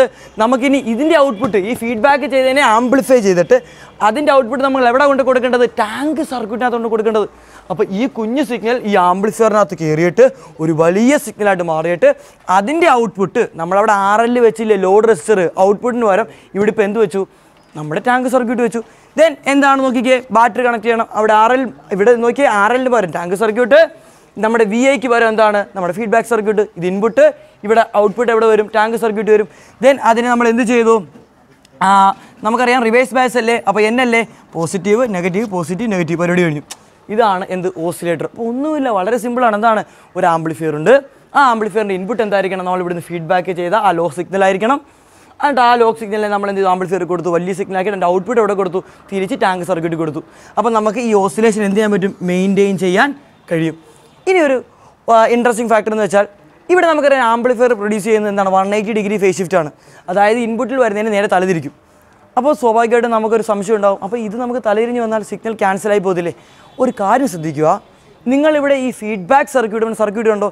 ഈ ഫീഡ്ബാക്ക് സർക്യൂട്ട് ഒരു 180 ഡിഗ്രി ഫേസ് ഷിഫ്റ്റ് ഉണ്ടാക്കും. നോക്കിക്കേ, അതായത് ഇതാണ് നമ്മുടെ ഔട്ട്പുട്ട്, ഇവിടെ നിന്നാണ് നമ്മൾ ഔട്ട്പുട്ട് എടുക്കുന്നത്. ഇതിനെ നേരെ തലതിരിച്ചല്ലേ ഇവിടെ വെച്ചിരിക്കുന്നത്. അതായത് ഇവിടുത്തെ സിഗ്നൽ ഇതാണെങ്കിൽ ഇവിടുത്തെ സിഗ്നൽ എന്താണ്? ഇങ്ങനത്തെ ഒരു സിഗ്നലാണ് ഇവിടെ ഉണ്ടാകുന്നതെങ്കിൽ അതിനെ നേരെ തലതിരിഞ്ഞായിരിക്കും എവിടെ സിഗ്നൽ വരുന്നത്? ഇവിടെ സിഗ്നൽ ഇവിടുത്തെ തലതിരിഞ്ഞ് 180 ഡിഗ്രി ഫേസ് ഷിഫ്റ്റിലായിരിക്കും വരുന്നത്. അപ്പോൾ ഓർക്കുക, feedback circuit 180 degree phase shift എന്ത് ചെയ്യും? പ്രൊവൈഡ് ചെയ്യും. അപ്പോൾ നേരെ സിഗ്നൽ എന്ത് ചെയ്തു? തലതിരിഞ്ഞു. ഇനി ഈ തലതിരിഞ്ഞ സിഗ്നൽ ഇൻപുട്ടായിട്ട് വരുന്നത് നമുക്കറിയാം, നമ്മളുടെ ആംപ്ലിഫയർ സർക്യൂട്ടും എത്ര ഡിഗ്രി ഫേസ് ഷിഫ്റ്റ് ഉണ്ടാക്കും? 180 ഡിഗ്രി ഫേസ് ഷിഫ്റ്റ് ഉണ്ടാക്കും. ഈ തലതിരിഞ്ഞ സാധനം എന്തായിട്ട് മാറും? അത് പിന്നെയും എന്ത് തന്നെ ആവും? നേരെ തന്നെയാകും. ഇത് പിന്നെ എന്താവും? തലതിരിയും. അപ്പോൾ ഇതിങ്ങനെ കണ്ടിന്യൂസ് ആയിട്ട് ഈ സിഗ്നൽ എന്ത് ചെയ്തുകൊണ്ടിരിക്കും? വന്നുകൊണ്ടിരിക്കും. നോക്കിക്കേ, അപ്പോൾ എന്താ സംഭവിച്ചത്? ഇതാണ് നമ്മുടെ ഔട്ട്പുട്ട്. ഔട്ട്പുട്ടിൻ്റെ ഒരു കുഞ്ഞു പോർഷൻ നമ്മൾ എന്ത് ചെയ്തു? ഫീഡ്ബാക്ക് ചെയ്തു. ഫീഡ്ബാക്ക് സർക്യൂട്ട് എത്ര ഡിഗ്രി ഫേസ് ഷിഫ്റ്റ് ഉണ്ടാക്കും? 180 ഡിഗ്രി. കാരണം ആ ഇൻഡക്ടറിനെ വെച്ചിരിക്കുന്ന അറേഞ്ച്മെൻറ്റ് മൂലമാണ് അവിടുത്തെ സിഗ്നൽ എന്ത് ചെയ്യുന്നത്? തലതിരിയുന്നത്. അപ്പോൾ എന്താ സംഭവിക്കുന്നത്? ഈ സിഗ്നലിലെ കുഞ്ഞു പോർഷൻ നമ്മൾ എന്ത് ചെയ്തു? തലതിരിച്ചെടുത്തു. 180 ഡിഗ്രി ഫേസ് ഷിഫ്റ്റ് ഉണ്ടാക്കും. ആരാണ്? Feedback circuit. അതിന് നമ്മൾ എവിടെ കൊടുക്കുന്നു? ആംപ്ലിഫയറിന് ഇൻപുട്ടിൽ കൊടുക്കുന്നു. ആ ആംപ്ലിഫയർ എത്ര ഡിഗ്രി ഉണ്ടാക്കുന്നു? 180 ഡിഗ്രി ഫേസ് ഷിഫ്റ്റ് ഉണ്ടാക്കുന്നു. നേരെ ഈ സിഗ്നൽ പിന്നെ എന്താവും? തലതിരിഞ്ഞ് പഴയതുപോലെ ആവും. ഇനി ഇതിനടുത്ത് എവിടെ കൊടുക്കും? നമ്മൾ ഔട്ട്പുട്ട് കൊടുക്കും. ഇതാണ് നമ്മുടെ ഓസിലേറ്റർ എന്ന് പറയുന്നത്. ഈ ഓസിലേറ്ററിൻ്റെ ഫിഗർ ഓർത്ത് നോക്കുക. ഓസിലേറ്ററിനകത്ത് എത്ര ഇതുണ്ട്? 3 സർക്യൂട്ട് ഉണ്ട്. എന്തൊക്കെയാണ്? ഒരു ടാങ്ക് സർക്യൂട്ട്. എന്തിനാണ് ടാങ്ക് സർക്യൂട്ട് ഉപയോഗിക്കുന്നത്? ഓസിലേഷൻ പ്രൊവൈഡ് ചെയ്യാൻ. ആ ഓസിലേഷൻ്റെ ഫ്രീക്വൻസിയും കൂടെ നിങ്ങൾ അറിഞ്ഞിരിക്കുക. ടാങ്ക് സർക്യൂട്ട് എന്ന ഓസിലേഷൻ നമുക്കറിയാവുന്നതാണ്. 1/2π എന്താണ്? 2π എന്താണ്? റൂട്ട് എന്താണ്? LC ആണ്, നമുക്കറിയാവുന്നതാണ്. പിന്നെ ടാങ്ക് സർക്യൂട്ടാണ് AC പ്രൊവൈഡ് ചെയ്യുന്നത്, ഓസിലേഷൻ പ്രൊവൈഡ് ചെയ്യുന്നത്. ദെൻ എന്താണ്? ഫീഡ്ബാക്ക് സർക്യൂട്ട് എന്ത് ചെയ്യും? ഈ ഔട്ട്പുട്ടിൻ്റെ ഒരു കുഞ്ഞു പോർഷൻ എന്ത് ചെയ്യും? ഫീഡ്ബാക്ക് ചെയ്യും. ദെൻ മൂന്നാം സർക്യൂട്ട് എന്താണ്? അപ്പോൾ ഫീഡ്ബാക്ക് സർക്യൂട്ട് കഴിഞ്ഞു. മൂന്നാം സർക്യൂട്ട് എന്താണ്? ആംപ്ലിഫയർ സർക്യൂട്ടാണ്. ആംപ്ലിഫയർ സർക്യൂട്ട് എന്താ ചെയ്യുന്നത്? ഈ ഫീഡ്ബാക്ക് ചെയ്ത കുഞ്ഞു സിഗ്നൽ എന്താക്കി മാറ്റും? ഒരു വലിയ സിഗ്നലാക്കി മാറ്റും. അപ്പോൾ മൊത്തം ഇവിടെ 180 degree phase shift ആരുണ്ടാക്കും? Feedback circuit. പിന്നെ 180 ഡിഗ്രി ആരുണ്ടാക്കും? നമ്മുടെ ആംപ്ലിഫയർ. അങ്ങനെ സിഗ്നൽ എന്താവും? പഴയതുപോലെ ആവും. പക്ഷേ എന്ത് ചെയ്യും? ആംപ്ലിഫൈ ചെയ്യും. അതിനെടുത്ത് എവിടെ കൊടുക്കുക? ടാങ്ക് സർക്യൂട്ട് കൊടുക്കുക. സംഗതി ജോറായി. ഇതാണ് നമ്മൾ എന്ത് വിളിക്കുന്നത്? ഓസിലേറ്റർ എന്ന് വിളിക്കുന്നത്. ഓക്കെ, അടുത്ത നമ്മൾ പഠിക്കാൻ പോകുന്ന ഡിജിറ്റൽ ഇലക്ട്രോണിക്സ് ആണ്. ഈ ചാപ്റ്ററിലെ ഏറ്റവും രസകരമായതും ഏറ്റവും സിംപിൾഫൈഡ് ആയതും എന്നാൽ 2-3 മാർക്കിനോ ചോദിക്കാൻ ഏറ്റവും കൂടുതൽ സാധ്യത ഉള്ളതുമായ ക്വസ്റ്റ്യൻ ആണ് ഇവിടുന്ന് വരുന്നത്. ഡിജിറ്റൽ ഇലക്ട്രോണിക്സ് വളരെ സിമ്പിളാണ്. ഇതിനെ കോംപ്ലിക്കേറ്റഡ് ആക്കി പഠിക്കാതിരിക്കുക. വളരെ സിമ്പിളായിട്ട് വളരെ ലഘൂകരിച്ച് നിങ്ങൾ എന്ത് ചെയ്യുക? പഠിക്കുക. ഒന്നുമില്ല, സംഭവം സിമ്പിളാണ്. ആദ്യമേ എന്താണ് ഡിജിറ്റൽ സിഗ്നൽ എന്നറിയണം. 2 തരം സിഗ്നലുണ്ട്, അനലോഗ് സിഗ്നലും ഡിജിറ്റൽ സിഗ്നലും. ഇതിനകത്ത് ഡിജിറ്റൽ സിഗ്നൽ എന്ന് പറയുന്നത് ഡിജിറ്റൽ സിഗ്നലിന് ഒരു പ്രത്യേക വാല്യൂ മാത്രമേ കാണത്തുള്ളൂ. ഒരു ഹൈ വാല്യൂ, ഒരു ലോ വാല്യൂ, ഒരു ഹൈ പൊട്ടൻഷ്യലും ഒരു ലോ പൊട്ടൻഷ്യലും. അതായത് 1ഉം 0ഉം. ഹൈ വാല്യൂവിനെ അല്ലെങ്കിൽ ഹൈ വോൾട്ടേജിനെ 1 ആയിട്ടും ലോ വോൾട്ടേജിനെ നമ്മൾ 0 ആയിട്ടാണ് എന്ത് ചെയ്യുന്നത്? റെപ്രസെൻറ്റ് ചെയ്യുന്നത്. ഡിജിറ്റൽ സിഗ്നലിനകത്ത് 2 വാല്യൂസ് മാത്രമേ ഉള്ളൂ. അവിടെ എന്തൊക്കെയാണ്? ഒരു ഹൈ വാല്യൂവും ഒരു ലോ വാല്യൂവും. ഹൈ വാല്യൂവിനെ നമ്മൾ 1 ആയിട്ടും ലോ വാല്യൂവിനെ നമ്മൾ എന്തായിട്ടാണ് വിളിക്കുന്നത്? 0 ആയിട്ട് വിളിക്കുന്നത്. ഇതാണ് ഡിജിറ്റൽ സിഗ്നൽ. അനലോഗ് സിഗ്നൽ നമുക്കറിയാം. അനലോഗ് സിഗ്നൽ കുറേ എന്തുണ്ട്? വാല്യൂസ് ഉണ്ട്. പക്ഷേ ഡിജിറ്റൽ സിഗ്നലിന് ഒരു 1ഉം ഒരു 0ഉം മാത്രമേ ഉള്ളൂ. ഇതാണ് ഡിജിറ്റൽ സിഗ്നൽ എന്ന് വിളിക്കുന്നത്. ഇനി ഡിജിറ്റൽ ഇലക്ട്രോണിക്സിനകത്ത് നമുക്ക് പഠിക്കാനുള്ളത് മെയിനായിട്ട് ഗേറ്റ്സിനെ കുറിച്ചാണ്. Logic gate. എന്താണ് ലോജിക് ഗേറ്റ് എന്ന് പറയുന്നത്? നമുക്ക് നോക്കാം. ലോജിക് ഗേറ്റ് എന്താണ്? ലോജിക് ഗേറ്റ്സ് എന്ന് വെച്ചാൽ നമ്മൾ ചില പ്രത്യേക ഓപ്പറേഷൻ ചെയ്യാൻ വേണ്ടി സ്പെഷ്യലായിട്ട് മേഡ് ചെയ്തിരിക്കുന്ന ഇലക്ട്രോണിക് ഡിവൈസിനെയാണ് നമ്മൾ എന്ത് വിളിക്കുന്നത്? ലോജിക് ഗേറ്റ് എന്ന് വിളിക്കുന്നത്. മെയിനായിട്ട് നമുക്ക് പഠിക്കാനുള്ള 5 ലോജിക് ഗേറ്റാണ് ഉള്ളത്. അതിനകത്ത് ആദ്യത്തെ ഗേറ്റാണ് നോട്ട് ഗേറ്റ്, രണ്ടാമത്തെ ഗേറ്റാണ് or gate, മൂന്നാമത്തെയാണ് and, നാലാമത്തെയാണ് nor, അഞ്ചാമത്തെയാണ് NAND. നോറും നാൻഡും ഇങ്ങനെ 5 ഗേറ്റാണ് നമുക്കുള്ളത്. അപ്പോൾ എന്താണ് ഗേറ്റ്? ഗേറ്റ് എങ്ങനെയാണ് വർക്ക് ചെയ്യുന്നത്? അപ്പോൾ ഗേറ്റ് ഞാൻ പറഞ്ഞു ലോജിക്കലായിട്ടാണ് അത് വർക്ക് ചെയ്യുന്നത്. നമ്മൾ ചില പ്രത്യേക സിഗ്നൽ കൊടുക്കും. നമുക്കറിയാം 2 സിഗ്നൽ കൊടുക്കാൻ പറ്റത്തുള്ളൂ, 0യും 1ഉം. അപ്പോൾ ഇൻപുട്ടിൽ നമ്മൾ എന്ത് ചെയ്യും? ഒരു സിഗ്നൽ കൊടുക്കുകയും അതിന് കറസ്പോണ്ടിങ് ആയിട്ട് നമ്മൾ ആ ഗേറ്റിനെ എങ്ങനെയാണോ ഡിസൈൻ ചെയ്തിരിക്കുന്നത് അതിന് കറസ്പോണ്ടിങ് ആയിട്ട് നമുക്ക് എന്ത് കിട്ടും? ഒരു ഔട്ട്പുട്ട് തരും. ഉദാഹരണം ഞാൻ പറഞ്ഞുതരാം. ഞാനൊരു ഗേറ്റ് ആണെന്നിരിക്കട്ടെ, എന്നെ ഒരാൾ ഉണ്ടാക്കിയിരിക്കുന്ന ഒരു മാനുഫാക്ചർ ചെയ്യുന്ന ഒരു ഗേറ്റാണ്. എനിക്ക് ഒരു ഇൻപുട്ടുണ്ട്, എൻ്റെ ചെവി ഇൻപുട്ട്, എൻ്റെ നാക്കെന്ന് പറയുന്നത് എൻ്റെ ഔട്ട്പുട്ടാണ്. അപ്പോൾ എന്നെ മാനുഫാക്ചർ ചെയ്തിരിക്കുന്ന ആൾ എന്നോട് പറഞ്ഞിരിക്കുന്നത് ഞാൻ എന്താണോ കേൾക്കുന്നത് അതിന് എഗൻസ്റ്റ് ആയിട്ട് വേണം പറയാൻ. അതായത് ഇതിപ്പോൾ ഒരു ഡിജിറ്റൽ ഇലക്ട്രോണിക്സിൻ്റെ കേസാണെങ്കിൽ 2 സിഗ്നലേ ഉള്ളൂ, 0യും 1ഉം. അപ്പോൾ ഒരാൾ എന്നോട് 1 എന്ന് പറഞ്ഞാൽ ഞാൻ വാഗോണ്ട് എന്ത് പറയും? 0 എന്ന് പറയും. അപ്പോൾ അയാൾ എന്നോട് 0 എന്ന് പറഞ്ഞാൽ ഞാൻ എന്തേ പറയത്തുള്ളൂ? 1 എന്ന് പറയും. അയാൾ പറയുന്ന നേരെ ഓപ്പോസിറ്റ്. അതുകൊണ്ടാണ് അപ്പോൾ എൻ്റെ ഈ ഗേറ്റ് ഇതൊരു ഗേറ്റായിട്ട് സങ്കല്പിക്കുക. ഈ ഗേറ്റിൻ്റെ പേരാണ് നോട്ട് ഗേറ്റ്. അപ്പോൾ നോട്ട് ഗേറ്റ് എന്ന് വെച്ചാൽ എന്താണ്? വരുന്ന സിഗ്നൽ നേരെ എന്ത് ചെയ്യും? ഓപ്പോസിറ്റ് ആയിരിക്കും എന്ത് വരുന്നത്? ഔട്ട്പുട്ട് വരുന്നത്. അപ്പോൾ നമുക്ക് ആദ്യം പഠിക്കാനുള്ള ലോജിക് ഗേറ്റിനകത്ത് ആദ്യം വരുന്നതാണ് നോട്ട് ഗേറ്റിനെ കുറിച്ചാണ് നമ്മൾ ആദ്യം പഠിക്കുന്നത്. നമ്മൾ ആദ്യം പഠിക്കുന്നത് എന്താണ്? Not gate. നോട്ട് ഗേറ്റിനകത്ത് നമുക്ക് മെയിനായിട്ട് 3 കാര്യങ്ങൾ പഠിക്കാനുള്ളത്. നോട്ട് ഗേറ്റിനെ എങ്ങനെ സിംബോളിക്കലായിട്ട് റെപ്രസെൻറ്റ് ചെയ്യാം, നോട്ട് ഗേറ്റിൻ്റെ ബൂളിയൻ ആൾജിബ്ര, നോട്ട് ഗേറ്റിൻ്റെ ട്രൂത്ത് ടേബിൾ. ഈ ഗേറ്റിൻ്റെ എല്ലാം ഈ 3 കാര്യങ്ങളാണ് പഠിക്കാനുള്ളത്. ആദ്യം നമുക്ക് ഇതിനെ സിംബോളിക്കലായിട്ട് എങ്ങനെ റെപ്രസെൻറ്റ് ചെയ്യാം. നോട്ട് ഗേറ്റിനെ നമ്മൾ സിംബോളിക്കലായിട്ട് റെപ്രസെൻറ്റ് ചെയ്യുന്നത് ഇങ്ങനെയാണ്. നോട്ട് ഗേറ്റിനെ ഇങ്ങനെയാണ് നമ്മൾ സിംബോളിക്കലായിട്ട് എന്ത് ചെയ്യുന്നത്? റെപ്രസെൻറ്റ് ചെയ്യുന്നത്. നോട്ട് ഗേറ്റിന് ഒരു ഇൻപുട്ടും ആ ഇൻപുട്ട് നമുക്ക് എന്ന് വിളിക്കാം, ഒരു ഔട്ട്പുട്ടുമാണുള്ളത്, ഔട്ട്പുട്ട് വൈ. ഇനി ഇതിൻ്റെ മാത്തമാറ്റിക്കൽ എക്സ്പ്രഷൻ എന്നല്ല, ഇതിനെ വിളിക്കുന്ന ഈ ആൾജിബ്രയെ വിളിക്കുന്ന പേരാണ് ബൂളിയൻ ആൾജിബ്ര അല്ലെങ്കിൽ ബൂളിയൻ എക്സ്പ്രഷൻ. ഇതിൻ്റെ ബൂളിയൻ ആൾജിബ്ര നമുക്ക് നോക്കാം. ഒന്നുമില്ല, ഔട്ട്പുട്ട് എന്ന് പറയുന്നത് എപ്പോഴും എന്തായിരിക്കും? ഓപ്പോസിറ്റ് ആയിരിക്കും. അതായത് ഇൻപുട്ടിൻ്റെ കോംപ്ലിമെൻ്റ് ആയിരിക്കും എന്തെന്ന് പറയുന്നത്? ഔട്ട്പുട്ട്. അപ്പോൾ y = a കോംപ്ലിമെൻറ്റ്. ഇതാണ് ബൂളിയൻ ആൾജിബ്ര എന്ന് പറയുന്നത്. y = എന്താണ്? a compliment. ഇനി ഇതിനകത്ത് പഠിക്കാനുള്ള അവസാന സാധനം എന്താ? നമ്മൾ പറഞ്ഞത് എന്താണ്? ട്രൂത്ത് ടേബിൾ എന്ന് വെച്ചാൽ ഒന്നുമില്ല, ഇൻപുട്ടും ഔട്ട്പുട്ടുമായിട്ടുള്ള റിലേഷനാണെന്ത്? ട്രൂത്ത് ടേബിൾ എന്ന് പറയുന്നത്. ട്രൂത്ത് ടേബിൾ എന്ന് വെച്ചാൽ എന്താണ്? Relation connecting input and output. എന്താ ഇൻപുട്ട്? എ. എന്താണ് ഔട്ട്പുട്ട്? വൈ. അപ്പോൾ എന്താണ്? ഞാൻ ഇൻപുട്ട് ഇപ്പോൾ 0 കൊടുത്തു. ഇൻപുട്ടിൽ ഞാൻ 0 കൊടുത്താൽ ഔട്ട്പുട്ടിൻ്റെ ഓപ്പോസിറ്റ് എന്തായിരിക്കും? 1 ആയിരിക്കും വരുന്നത്. ഇൻപുട്ടിൽ ഞാൻ എന്ത് കൊടുത്തു? 1 കൊടുത്തു. ഔട്ട്പുട്ടിൻ്റെ ഓപ്പോസിറ്റ് എന്ത് വരും? 0 വരും. ഇതാണ് നോട്ട് ഗേറ്റിൻ്റെ truth table, Boolean algebra, symbolical representation. ഇനി നമ്മൾ അടുത്ത പഠിക്കാൻ പോകുന്നത് എന്താണ്? ഓർ ഗേറ്റിനെ കുറിച്ച് പഠിക്കാം. ഓർ ഗേറ്റിനെ കുറിച്ച് പഠിക്കാം. ഓർ ഗേറ്റ് നോക്കുക. ഓർ ഗേറ്റിനെ എങ്ങനെ റെപ്രസെൻറ്റ് ചെയ്യാം? ഓർ ഗേറ്റിനെ നമ്മൾ സിംബോളിക്കലായിട്ട് റെപ്രസെൻറ്റ് ചെയ്യുന്നത് എങ്ങനെയാണെന്നറിയാവോ? ഇത് ഇങ്ങനെയാണ് ഓർ ഗേറ്റിനെ നമ്മൾ സിംബോളിക്കലായിട്ട് റെപ്രസെൻറ്റ് ചെയ്യുന്നത്. ഓർ ഗേറ്റിന് 2 ഇൻപുട്ടുണ്ട്. എന്തൊക്കെയാണ്? ഒരു എയും ഒരു ബിയും. അതിനൊരൊറ്റ ഔട്ട്പുട്ടേ ഉള്ളൂ, വൈ. ഓക്കെ, ശ്രദ്ധിക്കുക. ഓർ ഗേറ്റ് ചെയ്യുന്ന പരിപാടി മാത്തമാറ്റിക്സിനകത്തെ അഡീഷൻ എന്ന് പറയുന്ന ഓപ്പറേഷനാണ് ആര് ചെയ്യുന്നത്? ഓർ ഗേറ്റ് ചെയ്യുന്നത്. അപ്പോൾ ഓർ ഗേറ്റ് ഔട്ട്പുട്ട് എന്ന് പറയുന്നത് y = ഇതിൻ്റെ ബൂളിയൻ ആൾജിബ്ര എന്ന് എഴുതാം. എന്തായിരിക്കും? y = a + b. കൊടുക്കുന്ന ഇൻപുട്ടിനെ കൂട്ടി എന്ത് തരും? ഔട്ട്പുട്ട് തരും. ഇതാണ് y = a + b. ഇതാണ് എന്തെന്ന് പറയുന്നത് അതിൻ്റെ ബൂളിയൻ ആൾജിബ്ര. ഇനി ട്രൂത്ത് ടേബിളും കൂടെ വേണ്ടേ? ട്രൂത്ത് ടേബിൾ എന്ന് പറഞ്ഞാൽ ഇൻപുട്ടിൽ എന്ത് കൊടുത്താൽ ഔട്ട്പുട്ടിൽ എന്ത് കിട്ടും? അതാണ് ട്രൂത്ത് ടേബിളിനകത്ത് നമ്മൾ വരക്കുന്നത്. 2 ഇൻപുട്ടുണ്ട്, എയും ബിയും. ഒരു ഔട്ട്പുട്ട് എന്താണ്? വൈ. ഇപ്പോൾ ഞാൻ ഇൻപുട്ടിൽ എന്ത് കൊടുത്തു? 0 കൊടുത്തു. അപ്പോൾ ഇൻപുട്ടിൽ എന്ത് കൊടുത്തു? 0 കൊടുത്താൽ 0 കൂട്ടി എത്ര കിട്ടും നമുക്ക് ഉത്തരം? 1 എന്ന് കിട്ടും. ഔട്ട്പുട്ട് എന്ത് തരും? എനിക്ക് 1 തരും. ഇനി ഞാൻ എന്ത് കൊടുത്തു? ഇൻപുട്ടിൽ ഞാൻ 0യും 1ഉം കൊടുത്തു. ഇൻപുട്ടിൽ 0യും 1ഉം കൊടുത്തു. 0യും 1ഉം കൂട്ടി ഉത്തരം എത്ര കിട്ടും? 1 കിട്ടും. ഔട്ട്പുട്ടിൽ എന്താണ്? ഇവിടെ 0 എന്താണ് കിട്ടുന്നത്? 0 കിട്ടുന്നത്. രണ്ടോടെ കൂട്ടിക്കഴിഞ്ഞാൽ 0 അല്ലേ കിട്ടുന്നത്? 0 എങ്ങനെ 1 ആയി? അപ്പോൾ 0യും 0യും കൂട്ടി എന്താ കിട്ടുന്നത്? 0 ആണ്, തെറ്റിപ്പോയതാണ്. 0യും 1ഉം കൂടെ കൂട്ടി എന്ത് കിട്ടും നമുക്ക്? 1 കിട്ടും. ഇനി അടുത്ത എന്താണ്? 1ഉം 0യും കൂടെ കൂട്ടി. 1ഉം 0യും കൂടെ കൂട്ടിയാൽ ഉത്തരം എന്തായിരിക്കും കിട്ടുന്നത്? നമുക്ക് 1 എന്ന് കിട്ടും. ഇനി ഒരു ഇതും കൂടെ ഉള്ളൂ. എന്താണ്? 1ഉം 1ഉം കൂടെ കൊടുത്തു.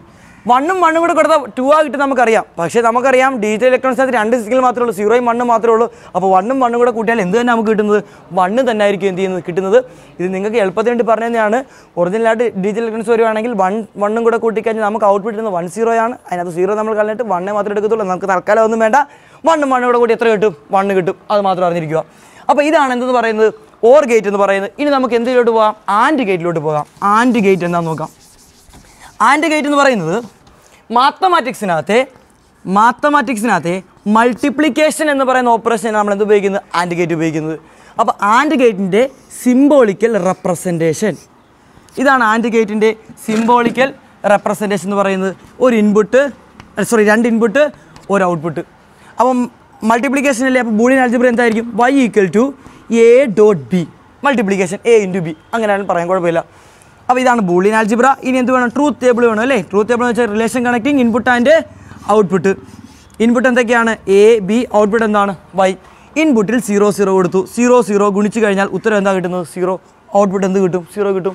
ഇൻപുട്ടിൽ എന്ത് കൊടുത്തു? 0 1 കൊടുത്തു. ഇൻപുട്ടിൽ 0 1 കൊടുത്തു. ഔട്ട്പുട്ടിൽ എന്താ? 0 1 കൂടെ ഗുണിച്ച് കഴിഞ്ഞാൽ ഉത്തരം എന്താണ്? 0. ഇനി ഇൻപുട്ടിൽ എന്ത് കൊടുത്തു? ഇൻപുട്ടിൽ 1 0 കൊടുത്തു. 1 0 കൂടെ മൾട്ടിപ്പിൾ ചെയ്ത് ഉത്തരം എന്ത് കിട്ടും? 0 കിട്ടും. എന്ത് കിട്ടി? 1 0 കൂടെ മൾട്ടിപ്പിൾ ചെയ്ത് എന്ത് കിട്ടി? 0 കിട്ടി. 1 1 കൊടുത്താലോ എന്ത് കിട്ടും? 1 1 കൊടുത്താൽ 1 കിട്ടും. ഗുണിച്ച് കഴിഞ്ഞാൽ 1 കിട്ടും. ഇതാണ് ആൻഡ് ഗേറ്റ്. ഇനി നമ്മൾ പഠിക്കാൻ പോകുന്ന 2 ഗേറ്റ് ഇമ്പോർട്ടൻ്റ് ആണ്. എന്താണെന്നാ? നോർ ഗേറ്റും അതുപോലെ തന്നെ നാൻഡ് ഗേറ്റും. കാരണം നോർ ഗേറ്റും നാൻഡ് ഗേറ്റിന് നമ്മൾ വിളിക്കുന്ന പേരാണ് യൂണിവേഴ്സൽ ഗേറ്റ്. എക്സാമിന് ചോദിക്കാൻ സാധ്യതയുള്ളതാണ്. എന്തൊക്കെയാണ് യൂണിവേഴ്സൽ ഗേറ്റ്? നോർ ഗേറ്റും നാൻഡ് ഗേറ്റുമാണ് യൂണിവേഴ്സൽ ഗേറ്റ്. എന്തുകൊണ്ടാണ് ഇതിനെ യൂണിവേഴ്സൽ ഗേറ്റ് എന്ന് വിളിക്കുന്നത്? കാരണം ഈ ഗേറ്റ് ഉപയോഗിച്ച് നമുക്ക് ലോകത്തുള്ള എല്ലാ ഗേറ്റിനും എന്ത് ചെയ്യാൻ പറ്റും? ഉണ്ടാക്കാൻ പറ്റും. നമുക്ക് നാൻഡ് ഉപയോഗിച്ച് ആൻഡിനെ ഉണ്ടാക്കാം, നാൻഡ് ഉപയോഗിച്ച് നോറിനെ ഉണ്ടാക്കാം, നാൻഡ് ഉപയോഗിച്ച് നോട്ടിനെ ഉണ്ടാക്കാം, എല്ലാത്തിനും ഉണ്ടാക്കാൻ പറ്റും. അതുപോലെ തന്നെ നോർ ഉപയോഗിച്ച് നമുക്ക് നാൻഡ് ഉണ്ടാക്കാം, നോർ ഉപയോഗിച്ച് ഓർ ഉണ്ടാക്കാം, നോർ ഉപയോഗിച്ച് ആൻഡ് ഉണ്ടാക്കാം, നോർ ഉപയോഗിച്ച് എന്തുണ്ടാക്കാം? നോട്ടും ഉണ്ടാക്കാം. എല്ലാ ഗേറ്റും നമുക്ക് എന്ത് ചെയ്യാൻ പറ്റും? ഈ നോറും നാൻഡും ഉപയോഗിച്ച് ബാക്കിയുള്ള എല്ലാ ഗേറ്റും നമുക്ക് എന്ത് ചെയ്യാൻ പറ്റും? ഉണ്ടാക്കാൻ സാധിക്കും. ഓക്കെ, അപ്പോൾ നമുക്ക് അടുത്ത് എങ്ങോട്ട് പോകാം? നമുക്ക് അടുത്തത് നോറിലോട്ട് പോകാം. നോർ ഗേറ്റ് പേര് തന്നെ ഉണ്ട്. ഇതിനെ നമ്മൾ നോർ ഗേറ്റിനെയും നാൻഡ് ഗേറ്റിനെയും വിളിക്കുന്ന കോമ്പിനേഷണൽ ഗേറ്റ് എന്ന് വിളിക്കുന്നത്. കോമ്പിനേഷൻ എന്തിൻ്റെ കോമ്പിനേഷനാണ്? ഒരു ഓറിൻ്റെ കൂടെ നോട്ട് വന്നാൽ അതെന്തായിട്ട് മാറും? അത് നോറായിട്ട് മാറും. അതായത് ഓറിനെ നോട്ട് ചെയ്യുക, അഡീഷൻ്റെ കോംപ്ലിമെൻറ്റ്. അപ്പോൾ നമുക്ക് അതിൻ്റെ സിംബോളിക്കൽ റെപ്രസെൻറ്റേഷൻ നോക്കാമല്ലോ. നമുക്കറിയാം ഓറിൻ്റെ എങ്ങനെയാണ്? ഇതാണ് ഓറിൻ്റെത്. അതിനെ നോട്ട് ചെയ്യണ്ടേ? അപ്പോൾ ഒരു വട്ടം ഇട്ട് കൊടുക്കുക. അപ്പോൾ ഒരു ഓർ ഗേറ്റും പിന്നെ ഒരു നോട്ട് ഗേറ്റും ചേരുന്നതാണെന്ന് പറയുന്നത് നോർ ഗേറ്റ് എന്ന് പറയുന്നത്. ഇൻപുട്ട് എന്തൊക്കെയാണ്? എയും ബിയും. ഔട്ട്പുട്ട് എന്താണ്? y ആണ്. എങ്കിൽ ഇതിൻ്റെ ബൂളിയൻ ആൽജിബ്ര വേണ്ടേ? y = എന്താണ്? ആഡ് ചെയ്ത മഹാനെ എന്ത് ചെയ്യുക? കോംപ്ലിമെൻറ്റ് ചെയ്യുക. a+b² compliment. അതാണ് ഔട്ട്പുട്ട് എന്ന് പറയുന്നത്. എങ്കിൽ നമുക്ക് ഇതിൻ്റെ ട്രൂത്ത് ടേബിൾ നോക്കിയാലോ. ഇതിൻ്റെ ട്രൂത്ത് ടേബിൾ എന്തൊക്കെയാണ്? a b പിന്നെന്താണ്? y. a നമുക്ക് എന്ത് കൊടുക്കാം? 0 0 0 0 കൂട്ടിയാൽ എന്താ കിട്ടുന്നത്? 0 കിട്ടും. പക്ഷേ കോംപ്ലിമെൻറ്റ് എന്താണ്? 1. ഇനി 1 0 കൊടുത്താൽ കൂട്ടിയാൽ എന്ത് കിട്ടും? 1 കിട്ടും. കൂട്ടിയാൽ എന്ത് കിട്ടും? 1 കിട്ടും. അതിൻ്റെ കോംപ്ലിമെൻറ്റ് എന്തായിരിക്കും? 0 0 1 കൂട്ടിയാൽ എന്ത് കിട്ടും? നമുക്ക് കൂട്ടിയാൽ എന്ത് കിട്ടും? 1 കിട്ടും. കോംപ്ലിമെൻറ്റ് എന്താണ്? 0. അതായത് കൂട്ടിയതിൻ്റെ കോംപ്ലിമെൻറ്റ്, കൂട്ടിയതിൻ്റെ കോംപ്ലിമെൻറ്റ്. 0 0 കൂട്ടിയാൽ എത്ര? 0. കോംപ്ലിമെൻറ്റ് എന്താ? 1. 1 0 കൂട്ടിയാൽ എത്ര? 1. കോംപ്ലിമെൻറ്റ് എത്ര? 0. അപ്പോൾ എന്താണ് അടുത്ത? എന്താണ്? 1 1 കൊടുത്തു, 1 1 കൊടുത്തു, കൂട്ടിയാൽ എത്ര? 1 കിട്ടും. കോംപ്ലിമെൻറ്റ് എന്താണ്? 0. ഇതാണ് എന്ത്? Nor gate. ഇനി ഒരു ഗേറ്റും കൂടെ ഉണ്ട്. ആ ഗേറ്റാണ് എന്ത്? NAND gate. ഇതാണ് കോമ്പിനേഷണൽ ഗേറ്റ്, അല്ലെങ്കിൽ എന്താ ഇതിനെ വിളിക്കുന്നത്? Universal gate, NAND gate. അപ്പോൾ നാൻഡ് ഗേറ്റ് എങ്ങനെയാണ്? ആൻഡ് വരച്ചു വെക്കുക. ആൻഡ് വരച്ചു വെച്ചു.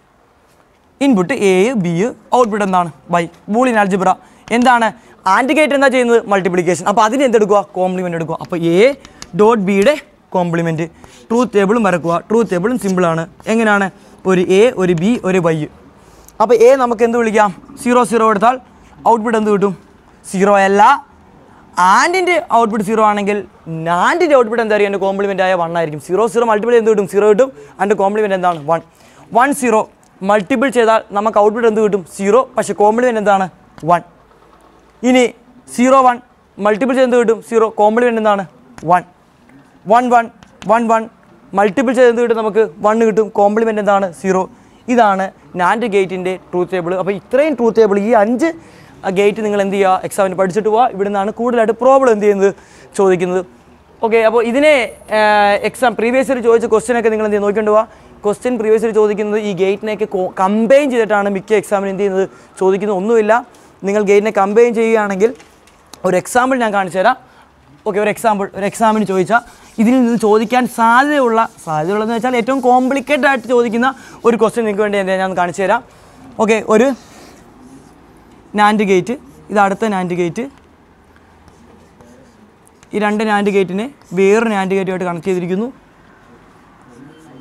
ഇത് നോക്കിയേ, കണ്ടോ? ഹായ്, നമ്മൾ ഇത്ര നേരം കുഞ്ഞു സർക്യൂട്ട് വരച്ചിട്ട് വലിയ സർക്യൂട്ടായി മാറി കേട്ടെ. ഇതാണ് നമ്മുടെ എ, ഇതാണ് നമ്മുടെ ബി, ഇതാണ് നമ്മുടെ വൈ. ക്വസ്റ്റ്യൻ ചോദിച്ചാൽ വളരെ സിമ്പിൾ ക്വസ്റ്റ്യൻ ആയിരുന്നു, ഒന്നുമില്ല. ഇവിടെ രണ്ട് സിഗ്നലുണ്ട്. എ എന്ന് പറയുന്ന സിഗ്നൽ, ഹായ് എന്ത് രസമുണ്ട് കാണാൻ, കണ്ടോ? എ എന്ന് പറഞ്ഞ സിഗ്നൽ ഇവിടെ 1, ഇവിടെ എന്താ 0.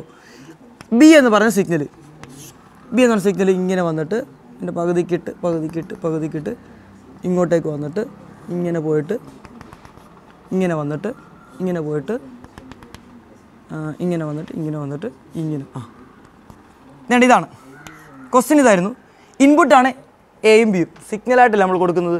അതായത് ഇത് ടൈമാണേ, ടൈം. എന്നിട്ട് ക്വസ്റ്റ്യൻ ചോദിച്ചു എന്താണ് ഇതിൻ്റെ ഔട്ട്പുട്ട്, എന്താണ് ഇതിൻ്റെ ഔട്ട്പുട്ട് എന്താണ്, ഇതാണ് ക്വസ്റ്റ്യൻ. അപ്പം സംഭവം സിമ്പിളാണ്. പക്ഷേ ഈ ഒരു ക്വസ്റ്റ്യൻ നമ്മൾ നോക്കാതെ പോവുകയാണെങ്കിൽ നമുക്ക് എന്ത് ചെയ്യാൻ പറ്റത്തില്ല, ആൻസർ ചെയ്യാൻ കഴിയത്തില്ല. ആദ്യം നിങ്ങൾ ചെയ്യേണ്ട പരിപാടി എന്ന് വെച്ചാൽ എന്താണ്, ട്രൂത്ത് ടേബിൾ ഉണ്ടാക്കിയെടുക്കുക. ഇൻപുട്ട് എയും എന്താണ് ബിയും ആണ്, ഔട്ട്പുട്ട് എന്താണ് വൈ ആണ്. ആദ്യം നമുക്ക് ഈ ഗേറ്റിൻ്റെ ട്രൂത്ത് ടേബിൾ ഉണ്ടാക്കിയെടുക്കാം. ഈ ഗേറ്റിൻ്റെ ട്രൂത്ത് ടേബിൾ ഞാൻ ഉണ്ടാക്കിയെടുക്കാൻ പോകുന്നു. അപ്പോൾ ട്രൂത്ത് ടേബിളിനകത്ത് എന്തൊക്കെ വേണം, എ ബി പിന്നെന്താണ് വൈ. ട്രൂത്ത് ടേബിൾ ഉണ്ടാക്കാൻ പോകുന്നു. ആദ്യം ഇൻപുട്ടിൽ എന്ത് കൊടുക്കുന്നു, 0 0 0 0. എയും ബി എന്താണ് 0.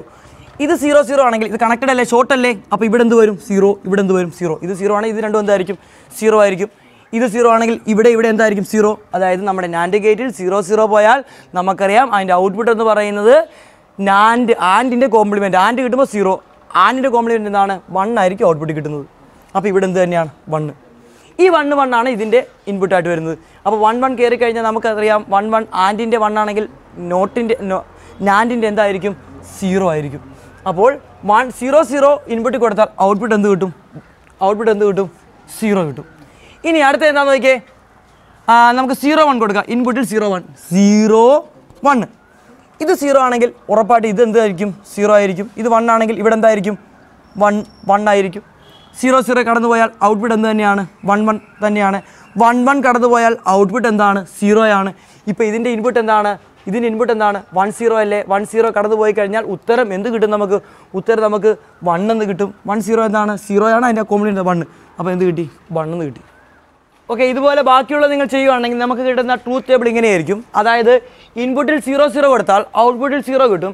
ഇൻപുട്ടിൽ 0 1 കൊടുത്താൽ ഔട്ട്പുട്ടിൽ എന്ത് കിട്ടും 1 കിട്ടും. ഇൻപുട്ടിൽ 1 0 കൊടുത്താൽ ഔട്ട്പുട്ടിൽ 1, ഇൻപുട്ടിൽ 1 1 കൊടുത്താൽ ഔട്ട്പുട്ടിൽ എന്ത് കിട്ടും 1 കിട്ടും. ഇതാണ് ഇതിൻ്റെ ട്രൂത്ത് ടേബിൾ. ഇനി ഇത് വെച്ചാണ് നമ്മൾ ഈ ഗ്രാഫ് എന്ത് ചെയ്യാൻ പോകുന്നത്, ഫിൽ ചെയ്യാൻ പോകുന്നത്. ഈ ഗ്രാഫ് ഒന്ന് നിങ്ങൾ ശ്രദ്ധിക്കുക. നോക്കിയേ, ഇവിടം വരെ എടുക്കാം, നമുക്ക് ഇവിടം വരെ എടുക്കാം. ഇത്രയും ടൈമിൽ എടുക്കാം. ഇത്രയും ടൈമിൽ എ എന്താണ് 1, ബി എന്താണ് 0. നോക്കിയേ, ഇത്രയും ടൈമിൽ എന്താ പ്രത്യേകത, എ എന്താണ് 1, ബി എന്താണ് 0. A1 ഉം B0